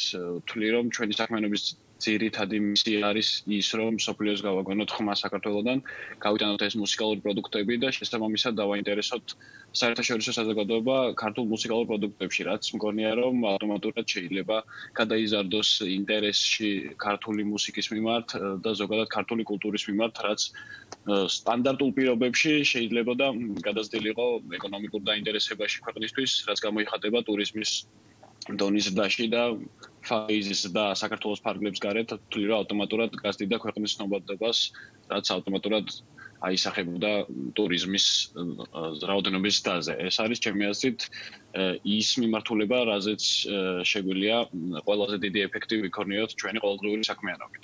ალბათ მაყურებელის დამეთანხმება და თავად თქვენს, რომ ტურიზმის შემოდინებაზე ძალიან დიდ როლს თამაშობს ტურისტების შემოდინებაზე თბილისი ოფენიერი და სწორედ ამ მიმართულებით მინდა ახლა რომ წავიყვანოს საუბარი. როგორც ვიცი, ლაინაპი უკვე გამოქვეყნებულია, თუმცა ბილეთების გაყიდვის პირველი ეტაპი გადაწეულია. რას გეგმავთ წელს ჩატარდება თუ არა თბილისი ოფენიერი 20 წლის ზაფხულს თუ გადაიწევს ერთი წლით ან რამდენიმე თვით, როგორია გეგმები წელს? ალბათ ყველა ხვდებით რომ არსებულ ვითარებაში ძალიან რთული იქნება გამოცხადებულ თარიღებზე ფესტივალის ჩატარება, თუმცა ჩვენ მაინც ვცდილობთ რომ ალტერნატიული თარიღები შევთავაზოთ ჩვენს მსმენელს და მუშაობთ ამაზე. რაც შეეხება ოფიციალურ განცხადებას, ამას ჩვენ თვის ბოლოს გავაკეთებთ ჩვენი ოფიციალური Facebook გვერდის მეშვეობით და მაქსიმალურად ვეცდებით რომ ეს ფესტივალი ჩავატაროთ წელს თუნდაც ახალი თარიღებით. თავად შემსრულებლები რამდენად არიან მზად რომ წარსდგნენ მაყურებლის წინაშე, თუ არის უკვე დაკენსელებული შემსრულებლების რაოდენობა თბილისი ოფენიერის მიმართულებით? სწორედ ამაზე ვარ დამოკიდებული და ამაზე მიდის ახლა მოლაპარაკება არტისტებთან, რამდენად რეალური არის მათთვის ახალი თარიღების შეთავაზება და მას შემდეგ რაც გვექნება პასუხი ყველა არტისტისგან, მხოლოდ მას შემდეგ შეგვიძლია გამოაცხადოთ შესაძლებელია თუ არა ფესტივალის ახალი თარიღების ჩატარება, რაც ამ თვის ბოლოს უკვე საბოლოო გვექნება შეგროვებული ყველა არტისტისგან ეს ინფორმაცია. კოკა, მე მესმის რომ ცოტა რთულია პანდემიის პირობებში ვილაპარაკოთ ზაფხულის გეგმებზე და ფესტივალზე, ანუ იმ დროს როცა ადამიანების სიცოცხლის საფრთხის ქვეშ არის, თუმცა მაინც რომ წარმოვიდგინოთ რამდენიმე წუთით რომ თითქოს არ არსებობს ეს კორონავირუსი. როგორი იქნებოდა წელს თბილისი ოფენიერი, რით იქნებოდა განსხვავებული. რა შესთავაზებდით მსმენელს, რატომ მოსულიყო წელს ზაფხულის ფესტივალზე? რა თქმა უნდა, პირველ რიგში შევთავაზებდით თავისუფლებას, რომელიც ჩვენი უმთავრესი ღირებულება არის როგორც ფესტივალის, შევთავაზებდით საკმაოდ მრავალფეროვან line-ups, რომელიც შედგენილია ძალიან კარგი საერთაშორისო არტისტებით და ასევე ძალიან კარგი ქართველი არტისტებით და შევთავაზებდით 4 განსხვავებულ სცენას. მოკლედ დავაკმაყოფილებდით მათ ყველანაირ მუსიკალურ გემოვნებას. ყოველ წელს არის ხოლმე რაღაც ერთი განსაკუთრებული მუსიკოსი, რომელსაც განსაკუთრებით ველოდებით ხოლმე წელს ვინ იყო ასეთი და სანამ line-ups ჩახედავს მაყურებელი, როგორი არის მისი ანუ წელს line-up-ი ასე თუ ისე ვინ არის წარსება მაყურებლის წინაშე? კი. ყველაზე დიდი მოლოდინით მსმენელი ალბათ მაინც LP-ს ელოდება, ვინაიდან ძალიან პოპულარული შემსრულებელი არის და როგორც სტატისტიკამ გვაჩვენა, მოხარებლებს შორის ყველაზე დიდი პოპულარობით LP სარგებლობს, რომელიც ლევანდელი ფესტივალის headliner-ია. კოკა, მაინტერესებს ზარალი თუ გაქვთ დათვლილი მიმდინარე წლის, ანუ თუ კი ყველაზე ცუდი სურათი რომ წარმოვიდგინოთ, თუ კი არ ჩატარდება, ან ერთი წლით გადაიწევს, ან თუნდაც რამდენიმე თვით. თუ დაგითვლიათ რაოდენობის ზარალზე არის საუბარი გაყიდული ბილეთებიდან, ანუ მუსიკოსების დაკენსელებიდან გამომდინარე, ანუ რა თანხაზე არის საუბარი? ჯერ რთული ამაზე საუბარი, ვინაიდან საბოლოო არ შეთანხმება არ შემდგარა არც არტისტებთან, არ ვიცით რა იმის მიხედვით გადაიდება თუ დაკენსელდება რაოდენობის ადამიანები მოითხოვენ დაუშვათ თანხის უკან დაბრუნებას, რა რაოდენობის ადამიანებმა შეიძლება ბილეთი შეინარჩუნონ, ამიტომ ჯერ რთულია, თუმცა უკვე დაწყებული გვაქვს ეს თვლა და საკმაოდ მსუყე ციფრებზე იქნება საუბარი და ალბათ რაღაც დროს გასაჯეროდება ეს ინფორმაცია, ну დაახლოებით მაინც მივაწოდებთ ჩვენს მსმენელს იმ ინფორმაციას თუ რა ზარალის წინაშე დადგება კომპანია. თუმცა ჯერ ზუსტად ციფრებზე საუბარი ძალიან რთულია, ვინაიდან არ ვიცით ის ფაქტორები ზუსტად რომელიც ამ ციფრებზე გავლენას იქონიებს. კი ბატონო, ახლა ისე მუსიკალურ ინდუსტრიაზე რომ გადავიდეთ, აი მაგალითად საქართველოში როგორ ფიქრობთ, რამდენად კონკურენტუნარიანია ბაზარი, რამდენად გაუმჯობესდა მუსიკოსების ხარისხი წლების განმავლობაში, მაყურებლების გემოვნებასთან დაკავშირებით რა მდგომარეობა, ანუ წლების დინამიკას რომ გადავხედოთ, აი როგორ აფასებთ თქვენ ამ მიმართულებით საქართველოს? მადლობა ამ კითხვისთვის. პირველ რიგში მინდა ვთქვა, რომ რამ გამოიწვია ასეთი კომპანია სტოქტონი არის მუსიკალური მენეჯმენტის კომპანია, რომლის ერთად მიმართულება არის არტისტების მენეჯმენტი და ზოგადად მუსიკალური ინდუსტრიის ხარისხის გაუმჯობესება. რამ გამოიწვია ასეთი კომპანიის არსებული საუთლებლობა? ვთვლი, რომ დადგა მომენტი, როდესაც ამ ორ მუსიკალურ პროექტთან, რომელთანაც მე თანამშრომლობ ამ შემთხვევაში ეს მოკუმოკუდამწვანე ოთახი, მათი განვითარების ტემპი აღემატებოდა ქვეყანაში ლაივ მუსიკის ინდუსტრიის განვითარების ტემპს და შესაბამისად იმისთვის, რომ შესაძლებელი ყოფილიყო ამ პროექტების პოტენციალის სრული გამოლენა, ვთვლი, რომ საჭირო გახდა ქვეყანაში არსებული ინდუსტრიის განვითარება. ანუ ვაცხადებ იმას, რომ მუსიკალური პროდუქტის ხარისხი ერთ-ორად გაიზარდა, თუმცა ინდუსტრია არ იყო ამისთვის მზად. და იმისთვის რომ ამ არტისტებმა შეძლონ თავის წარმოჩენა, აუცილებელი არის ინდუსტრიის განვითარება, რომელშიც მეც მონაწილეობ, გარდა ამისა არიან სხვა კომპანიებიც ბაზარზე, რომლებიც ამაში აქტიურად მონაწილეობენ და ძალიან კარგად და დინამიურად იყო ეს პროცესი დაწყებული. თუნდაც შემიძლია მოკუმოკუს მაგალითზე ვთქვა, რომ მათ ჰქონდათ პირველი ევროპული გერმანული ტური, რომელიც 3 კონცერტისგან შედგებოდა. ეს იყო ქალაქ შტუტგარტში, მიუნხენში და ბერლინში და ძალიან კარგად და ამბიციურად დაიწყო წელი. თუმცა არსებული გამოწვევების გამო, რა თქმა უნდა, ყველა მათი შემდგომი გეგმა თავდაყირად დადგა.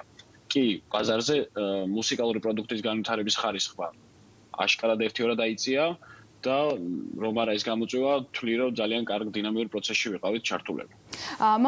მსმენელის რაოდენობასთან დაკავშირებითაც მაინტერესებს, აი თქვენ თუ ადევნებთ თვალს თბილისი Open Air-ს წლების განმავლობაში რაოდენობის მაყურებელი ესწრება. როგორი არის დინამიკა? იზრდება თუ პირიქით, ანუ უფრო სიმცირისკენ მიდის? იზრდება ყოველწლიურად დინამიკა დაახლოებით 50,000 კაცზე არის საუბარი 3 დღის განმავლობაში, რაც ვთვლი, რომ არ არის ჩვენი მაქსიმუმი, ვინაიდან ფესტივალს აქვს პოტენციალი, რომ კიდევ ბევრად მეტ ადამიანს უმასპინძლობს და ეს სტატისტიკა მიუთითებს იმაზე, რომ მზარდი არის ინტერესი ზოგადად მუსიკალური ინდუსტრიის მიმართ და მსმენელი როგორც ასეთი ძალიან ვითარდება საქართველოში წლიდან წლამდე. უშუალოდ თქვენ გეგმებზეც მაინტერესებს კოკა რას გეგმავთ უყურებთ თუ არა გლობალურ ბაზარს და თქვენს მომავალს როგორ უყურებთ რა გეგმები გაქვთ? კი, რა თქმა უნდა უყურებ გლობალურ ბაზარს და სამწუხაროდ ჯერჯერობით იმედისმომცემი ინფორმაციები არაფერი არ ვრცელდება, ჯერჯერობით რთულია იმის თქმა, როდის შეძლებს ინდუსტრია სტანდარტულ ლიანდაგებზე დაბრუნებას. ჩვენი გეგმები უახლოესი იყო მოკუმოკუს ტურის გაგრძელება სხვა დასავლურ ქვეყნებში, თუმცა ხვდებით რომ ეს შეუძლებელი არის. ამიტომ როგორც კი შეზღუდვები შემცირდება თვლით რომ უკვე შეიძლება დაიწყოს რაღაც ვიდეო პროდაქშენზე მუშაობა, ვინაიდან ის დრო არ დავკარგოთ ტყუილად და მაქსიმალურად ვეცადოთ ამ არსებული მუსიკალური პროექტების განვითარება და საზღვრების გარეთ გატანა. და იქნება თუ არა ამ ყველაფრის მამოტივირებელი ის აღიარება Forbes-ის გულისხმობ და იქნება თუ არა დამატებითი мотиваცია და რეალურად რას გაძლევთ თქვენი საქმიანობის მიმართულებით? რა თქმა უნდა, როგორ არა იქნება ეს დამატებითი мотиваცია, რას მოაძლევს და პირველ რიგში გარდა იმისა, რომ мотиваციას მოაძლევს, რა თქმა უნდა, ეს არის დამატებითი. კოკა, ბოდიში უნდა გაგაწყვეტინოთ ამ თემაზე აუცილებლად გავაგრძელებთ კიდევ საუბარს, თუმცა ახლა უნდა შემოგვიერთდეს ნაეზუბაია ინფექციური საავადმყოფოდან და განახილებული მონაცემები უნდა მოვისმინოთ საქართველოში კორონავირუსთან დაკავშირებით. ცოტა ხანი 30 წამი მინდა 20 წამი. ჰა კი, ზოგადი მონაცემები დავიწყოთ ალბათ რომ არის. მონაცემები გუშინ გამის შემდეგ შეგიძლიათ ვიღოთ ყალბარად ახალი პაციენტი. 5 წამი. კი ბატონო. გუშინ დილის მონაცემებით ყავდა 411 პაციენტი ქვეყანაში დადასტურებული. დღე-ღამის განმავლობაში დაგვემატა 9 ახალი დადასტურებული. ნუ დღის მეორე ნახევარში 5 თუ თქვენ გინდათ რომ მაინდა-მაინც დღის მეორე ნახევრიდან ველაპარაკოთ. ამ 9 პაციენტის დადასტურებული პაციენტის წყაროები 800-თან მიმართებაში ცნობილია. მხოლოდ ერთი პაციენტის წყაროს დადგენა და მოკვლევა ხდება ახლა. გამოჯამრთელებელი ქვეყნის მასშტაბით არის 107 პაციენტი. ეხლა მინდა გითხრათ, რომ თუ ამ მონაცემებს შევადარებთ ამ ეტაპზე, ყველა როგორც წინა დღეებში, სხვაობით 313 პაციენტი მკურნალობს. ამ 420-დან 313 პაციენტი მკურნალობს COVID-ის კლინიკებში. ეხლა ჩვენი ცენტრის შესახებ. ჩვენ ცენტრში ახლა ამ ეტაპზე 46 პაციენტი წეს, აქედან 54-ია დადასტურებული. ახალი შემთხვევა ჩვენთან გუშინ არ დაფიქსირებულა, 2 პაციენტთან ჩატარდა კვლევა პირველადი პაციენტები და ორივესთან ნეგატიური იყო. გამოჯამრთელებული ჩვენ გვყავს 53 პაციენტი, გუშინ ერთი ახალი პაციენტი შეგვემატა გამოჯამრთელებული, რომელიც გუშინვე გაეწერა.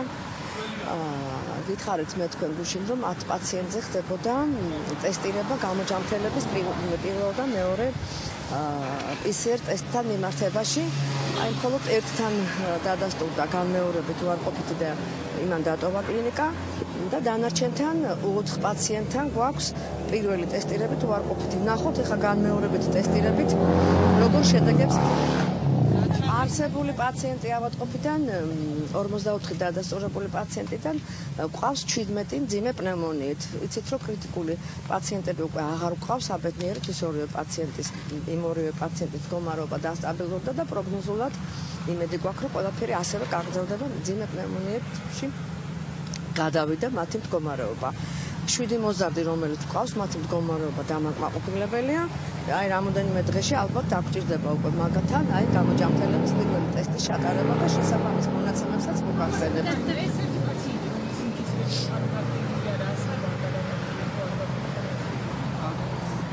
მე არ მაქვს და ის 7 პაციენტი რომელთა წყაროც ცნობილია, რომელთა ტესტთან თქვენთვის ყველა ცნობილი კლასტერია და ეხლა გამეორებას რა აზრი აქვს ამ ეტაპზე? ეს ყველა ცნობილი კლასტერია. ტესტებზე მინდა კითხვა გავაკეთებინა. მარია ეზუბაია საუბრობდა ახლა პირდაპირ ეთერში ინფექციური საავადმყოფოდან. მე შეგახსენებთ, რომ შექმნილი ვითარებიდან გამომდინარე თბილისი Open Air-ის გაყიდვების პირველმა ეტაპმა გადაიწია 29 აპრილამდე და აქვე შეგახსენებთ, რომ გავუფრთხილდით ერთმანეთს, დავრჩეთ სახლში და ყველაფერი უნდა გავაკეთოთ იმისათვის, რომ ასეთვისე მალე დავამარცხოთ ვირუსი.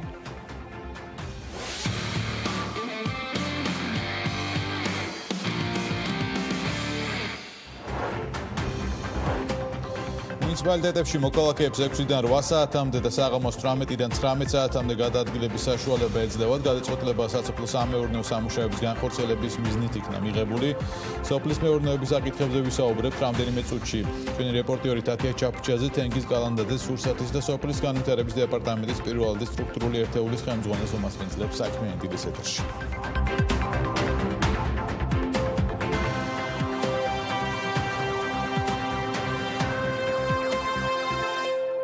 მუნიციპალიტეტებში მოქალაქეებს დილის 6-დან 8 საათამდე და საღამოს 18-დან 19 საათამდე გადაადგილების საშუალება ეძლევათ. გადაწყვეტილება სასოფლო-სამეურნეო სამუშაოების განხორციელების მიზნით იქნა მიღებული, როგორც საქართველოს პრემიერ-მინისტრის პრეს-სპიკერმა ირაკლი ჩიქოვანმა განაცხადა, გადაადგილების დროს დაცული უნდა იყოს მსუბუქი ავტომობილით მგზავრთა გადაყვანის უსაფრთხო წესები, რომელიც პირბადეებით არ უმეტეს 3 პირის გადაყვანას გულისხმობს. სოფლის მეურნეობის მიმართულებით არსებულ აქტუალურ თემებზე ვაგრძელებთ საუბარს საქმიანი დილის ეთერში. თათია ჩაფუჩაძე გვერდება. თათია დილა მშვიდობის.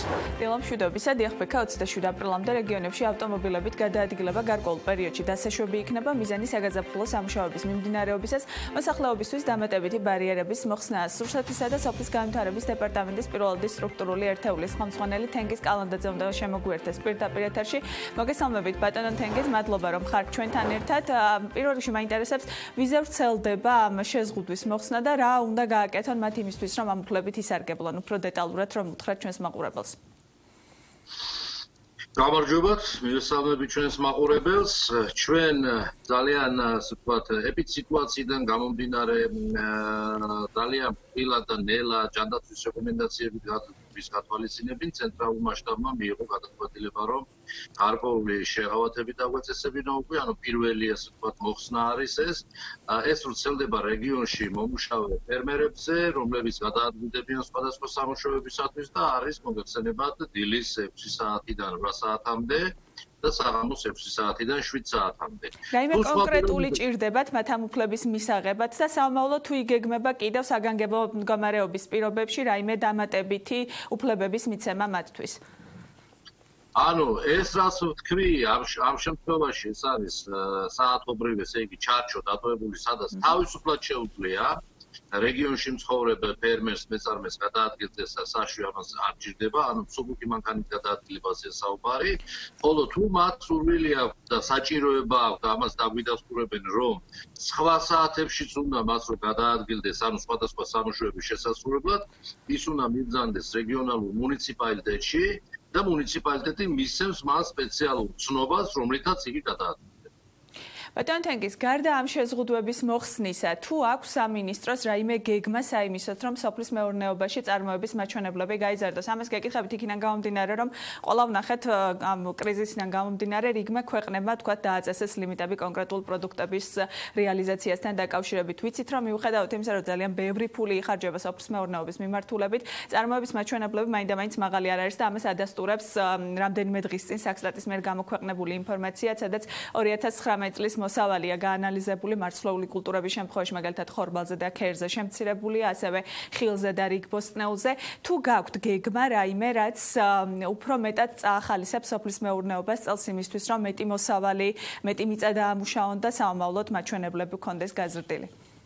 დიახ, რა თქმა უნდა, თქვენ მოგეხსენებათ, რომ დაახლოებით 10-მდე პროექტი გვაქვს ჩვენ, რომლებიც უკვე წლებია მუშაობს და ამან საკმაოდ შედეგი გამოიღო. შეიძლება ხორბალი და ქერი არ იყოს ჩვენთან პრიორიტეტად აღებული, იმიტომ რომ ამას გარკვეული დრო სჭირდება, ანუ ჩვენ კანონი მივიღეთ სათესლე და სარგავი მასალის შესახებ და თესლის გაუმჯობესებიდან დაწყებული უნდა მოვახდინოთ ჩვენ ახალი ტექნოლოგიების დანერგვის, სწორედ სახექტარო მოსავლიანობის გაზრდა და ეს 1 წელიწადში და 2 წელიწადში არ იქნება, თუმცა რაც შეეხება ჩვენს მიერ გაწეულ სამუშაოს ამ პროექტების დახმარებით და სტატისტიკური ინფორმაცია მინდა ერთი ციფრი გითხრათ, რომ დაახლოებით 7 წლის წინ ექსპორტ-იმპორტის უარყოფითი სავაჭრო ბალანსი იყო 900 მილიონი, -900 მილიონი, ხოლო ეხლა ეს არის დაახლოებით -300 მილიონი, ანუ ამ წლების განმავლობაში ჩვენ შევძელით, რომ -600 მილიონი გაგვეპლიუსებინა და გადმოუხრილიყავით დადებითი მიმართულებით და ეს პოზიცია გრძელდება. რაც შეეხება იმ სურათს, რომ მინდა ესეთ საინტერესო შეფასება გავაკეთო, რომ მთელი 2 წლია ჩვენ ვისმენთ, რომ ხომ არ შეგვექმნება სურსათის დეფიციტი, გვაქვს თუ არა მარაგები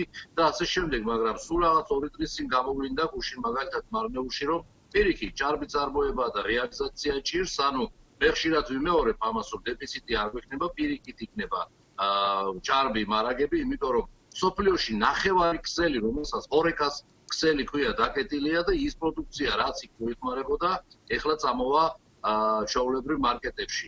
რაც შეეხება ხელშეუწყო პროგრამებს, რა თქმა უნდა, ჩვენ ამას ვაგრძელებთ და შესაძლებელია გარკვეული პროგრამები გადავაკეთოთ და მიმდინარეობს უკვე მუშაობა, შეემუშაოთ ახალი პროგრამები. შეგიძლიათ კონკრეტულად გითხრათ, რომელი პროგრამის გადაკეთება მიმდინარეობს და ახალი რა შეიძლება იყოს წელს, რითაც წარსდგება სამინისტრო გლეხების წინაშე? ჯერჯერობით ეს სამუშაო პროცესია. ახალი პროგრამა ჩვენ მივიღეთ მეცხოველების მხარდაჭერის პროგრამა, ეს არის დონორისი დახმარებით IFAD-ის პროექტი, სადაც გარკვეული თანადაფინანსება მიმდინარეობს 3 რეგიონში და მეცხოველებას შევეხიდებით. რაც შეეხება მემცენარეობაში, ჩვენ მუშაობთ, ეს მუშა პროცესია, რომ გადავერთოთ ისეთ კულტურებზე, რომელიც არის ერთწლოვანი კულტურები, სწრაფი ეფექტის მომცემი, რათა გარკვეული მარაგები შევქმნათ. ყველაზე ესეთი პერსპექტიული სექტორები, რომელი მიგაჩნიათ წელს, თქვით, რომ აი ქერი და ხორბალი არ არის ჩვენი, ასე ვთქვათ, პრიორიტეტი ამ შემთხვევაში არ იყო და იმიტომ შეიძლება შემცირდა. რა არის დღეს ყველაზე პრიორიტეტი, რომელიცაც აქვს გასაქანი და რომლის მოსავლიანობა შეგვიძლია გავზარდოთ? გარდა თხილისა და ყურძნისა, რაიმე თუ გაქვთ ახალი? ქერი და ხორბალი სამწუხაროდ წლების წინ არ ექცეოდა მას ყურადღება, თორემ როგორც გახსენებთ, ჩვენ უკვე 3 წლის წინ მივიღეთ კანონი სათესლე მასალის შესახებ, რაც იმას ნიშნავს, რომ ბაზარზე არასერტიფიცირებული სათესლე მასალა ვერ გაიყიდება, რაც იმას ნიშნავს კიდევ თავისთავად, რომ ჩვენ მაღალი სახელმწიფო მოსავლიანობა უნდა გქონდეს და კულტურული ჯიში უნდა გქონდეს და ასე შემდეგ. ეს ჩვენთვის, რა თქმა უნდა, პრიორიტეტია და ვმუშაობთ, მაგრამ ეფექტი რო დავინახოთ და შედეგი რო დავინახოთ, ამას დრო სჭირდება. ჯერ 2 წელი მარტო ჯიშთა გამოცდა საჭიროა, შემდეგ ნათესების ასე ვთქვათ გამართოება და ჩვენ ამაზე ისაუბრა დაუშვა ჩვენმა მინისტრმა და მინისტრის მოადგილემ, რომ დაახლოებით 50-60% თვითუზრუნველყოფის ჩვენ შეგვიძლია ხორბალი საქართველოში გქონდეს, ეს არის სადაც 400-450 ჰექტარი ფართობის ნათესები. ეს რა თქმა უნდა პრიორიტეტად არის ჩვენთან ეხლა აღებული, ამაზე ვფიქრობთ, რომ აუცილებლად ხორბლის მოსავალი ნახევარი მაინც გქონდეს თვითუზრუნველყოფის. ბატონ თენგის მარნეული ახსენეთ და გუშინ რომ გესაუბრეთ, ელოდებოდით 3 ტრაილერს. თუ დასრულდა გუშინ ეს პრობლემა, შესყიდვის ამბავი და თუ ჩააბარეს გლეხებმა ის რაოდენობა კიტრი რაც ჰქონდათ?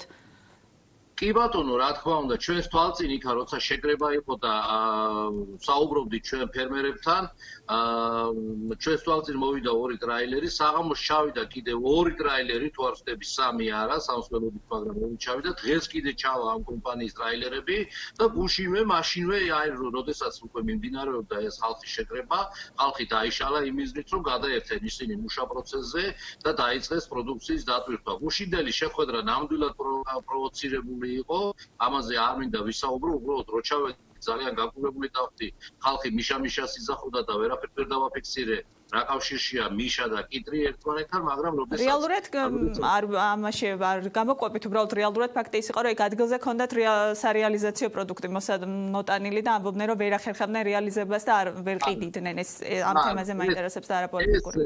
იქ გამოიკვეთა 1-2 პროვოკატორი, რომელიც აგრესიულად იქცეოდა და მოიტანეს სპეციალურად ის და 2 ცალი კიტრი დაღარეს თქვენ დაინახეთ, მაგრამ როდესაც ჩვენ იქ იმყოფებოდა ბატონი სოზარ სუბარის გუბერნატორი და როდესაც ჩვენ უკვე საქმიანი საუბარი გავაბით და საქმე თვალნათლივ დავანახეთ, რომ აი მანქანა მოვიდა და დაიწყეთ მუშაობა. ანუ რეალურად საჭირო იყო ამ დამატებითი ტრაილერების მოყვანა და შესყიდვა, ისეც გამოჩნდა, ხო ბატონო თენგის რეალურად? რა თქმა უნდა, ჩვენ ამაზე სოციალისტური გუშინ შტაბში ვიმსჯელეთ, საღამოს გვიან ღამე შტაბის შეხვედრა გქონდა და მოვახსენეთ შტაბის წევრებს და ხელმძღვანელობას ის, რომ პერიოდულად ეხლა უკვე ყოველდღიურად ახალი პროდუქტი გამოჩნდება, არა მარტო მარნეულში, ეს იქნება ლაგოდეხში, ეხლა წამოვა ლაგოდეხის კიტრი, მარწყვი წამოვა, ბროკოლი, სალათის. კი ბატონო, და აი ბოლოს ძალიან მოკლედ მინდა რომ გკითხოთ გუშინ ამ თემების საპასუხოდ ჩვენთან მოიწერა რამდენიმე მოქალაქემ, რომ სოფლებში არის სარიელი დახლები, მაღაზიებში არ არის ხილი და ბოსტნეული და ჩვენ ვrčებით პროდუქტების გარეშე და ვერ ახდენ სოფლის მეურნეობა მომარაგებას დროულად. ამაზე რა კომენტარი შეგიძლიათ გააკეთოთ და დაგემშვიდობებით. ამაზე მარტივად გეტყვით, რომ ეს ყველაფერი არის დამოკიდებული იმ ობიექტურ მიზეზებზე, რომ მანქანით მიმოსვლა არის შეზღუდული და ძირითადად პატარა მანქანებით ხდებოდა ხელმოსწრეულის მიწოდება, თორემ დიდი დისტრიბუცია შეზღუდული არ არის და საერთოდ სურსათის დისტრიბუცია შეზღუდული არ ყოფილა არც არასდროს და არც ახლა არ არის. როდესაც აღდგება, იმედი გვაქვს ჩვენ, რომ კარგად მოვიქცევით მოსახლეობა და არ ვიმოძრაებთ, დიდი მობილობა არ იქნება, იგეგმება დაუშვათ ერთ კვირაში სამანქანო მოძრაობის აღდგენა, აი მაშინ ძალიან გააქტიურდება ეს პროცესი და რა თქმა უნდა დაახლოებით შეივსება. ძალიან დიდი მადლობა თენგიზ კალანდაძე, სურსათისა და სოფლის განვითარების დეპარტამენტის ხელმძღვანელი პასუხობდა ჩვენ შეკითხვებს. მადლობა ბატონ თენგიზ და ტატია ჭაფჭაძეს ინფორმაციისთვის და ჩართვისთვის და საქმიანი დილის ბოლოს ერთ სიუჟეტს დაგიტოვებთ. UEFA 21 აპრილს 55-ვე წევრი ასოციაციის მონაწილეობით ვიდეო კონფერენცია გამართა. კონფერენციაზე ევროპული ფეხბურთის მმართველმა ორგანომ ფედერაციების წარმომადგენლებს სანაკრებო მატჩების და საკლუბო ჩემპიონატების კალენდრის ალტერნატიული ვარიანტები გააცნო სანაკრებო თამაშების შესახებ და შემოდგომაზე გასამართი 8 პლეი-ოფის შეხვედრის მათ შორის საქართველოს-ბელორუსის მატჩის სავარაუდო გრაფიკის შესახებ გადაწყვეტილება ფეხბურთის მმართველ ორგანოს ჯერ არ მიუღია. ის სავარაუდო დღეს უნდა გახდეს ცნობილი აღმასკომის ხდომაზე, ასევე UEFA-მ დაადასტურა თავისი პოზიცია, რომ ჩემპიონატები უნდა დასრულდეს ნებისმიერი ფორმით. ვიდეო კონფერენციის შემდეგ UEFA-მ საგანგებო განცხადება გამოაქვეყნა, მკაცრად გირჩევთ, რომ დაასრულოთ შიდა ჩემპიონატები პირველ დივიზიონებში, ისევე როგორც თასის შეჯიბრებები. თუმცა თუ ჩემპიონატები არ დასრულდება, ევროპულ შეჯიბრებებში მონაწილეობის სახელმძღვანელოს შედგენისას გათვალისწინებული იქნება რამდენიმე განსაკუთრებული შემთხვევა. ყოველივე ამის შესახებ გადაწყვეტილება გამოცხადება ხუთშაბათს, ანუ დღეს UEFA-ს აღმასკომის სხდომის შემდეგ კითხულობთ UEFA-ს განცხადებაში. სანამ ფეხბურთის ბოსები სხვადასხვა გამოსავალზე მსჯელობენ, ჩვენ უბრალოდ გულშემატკივრები სპორტის გარეშე დავრჩით. მარტო ის რა დღეს, რომ ერთ-ერთი უდიდესი სპორტული ღონისძიება ოლიმპიადა 2020 წელს არ იქნება. მოკლედ გიტოვებ სიუჟეტი და გემშვიდობებით საქმიანი დილის სტუდიიდან საქმის კურს ეთერებში შეხვდებით ერთმანეთს. პანდემიამ ბევრი რამ მოგვაკლო, ჩამოთვლას არ დავიწყებ, რადგან რა გქონდა და რა გვაქვს დღეს, ამის ყოველწამიერი გახსენებაც კი ზედმეტად სენტიმენტალურია.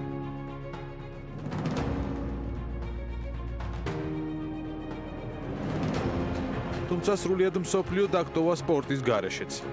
ოლიმპიადა 2020-ში აღარ იქნება. იაპონია ბოლომდე იბრძოდა მისი შენარჩუნებისთვის, მაგრამ დამარცხდა.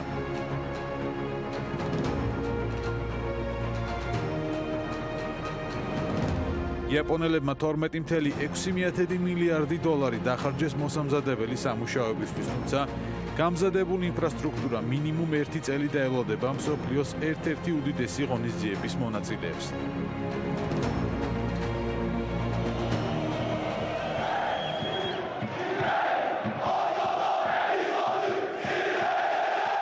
ევრო 2021 წელს ჩატარდება. ევროპის საფეხბურთო ჩემპიონატი, რომელსაც ქართველი გულშემატკივრებით განსაკუთრებით ველოდით, იმიტომ რომ მასში მონაწილეობის ძალიან კარგი შანსი ჰქონდა, კორონავირუსმა შეიწირა. ბოლო ინფორმაციით ევროპის პირველობა 2021 წლის 11 ივნისიდან 11 ივლისამდე პერიოდში ჩატარდება, მაგრამ სად ჯერ ცნობილი არ არის. 24 საუკეთესო ნაკრებს ევროპის 12 ქალაქში უნდა ეთამაშა, თუმცა მაგალითად რომს და ბილბაოს ეჭვი აქვთ, რომ თამაშებს ვერ უმასპინძლებენ. სად ჩატარდება თამაშები 2021 წელს, წესით 30 აპრილს გაირკვევა. ასევე ივნისში უნდა ვიცოდეთ იმ გუნდების სრული შემადგენლობაც, რომლებიც ევროპირველობაზე ითამაშებენ, ანუ ერთა ლიგის ნახევარფინალური და ფინალური მატჩები ივნისში უნდა შედგეს. In the hearts of the people. The only thing great about you.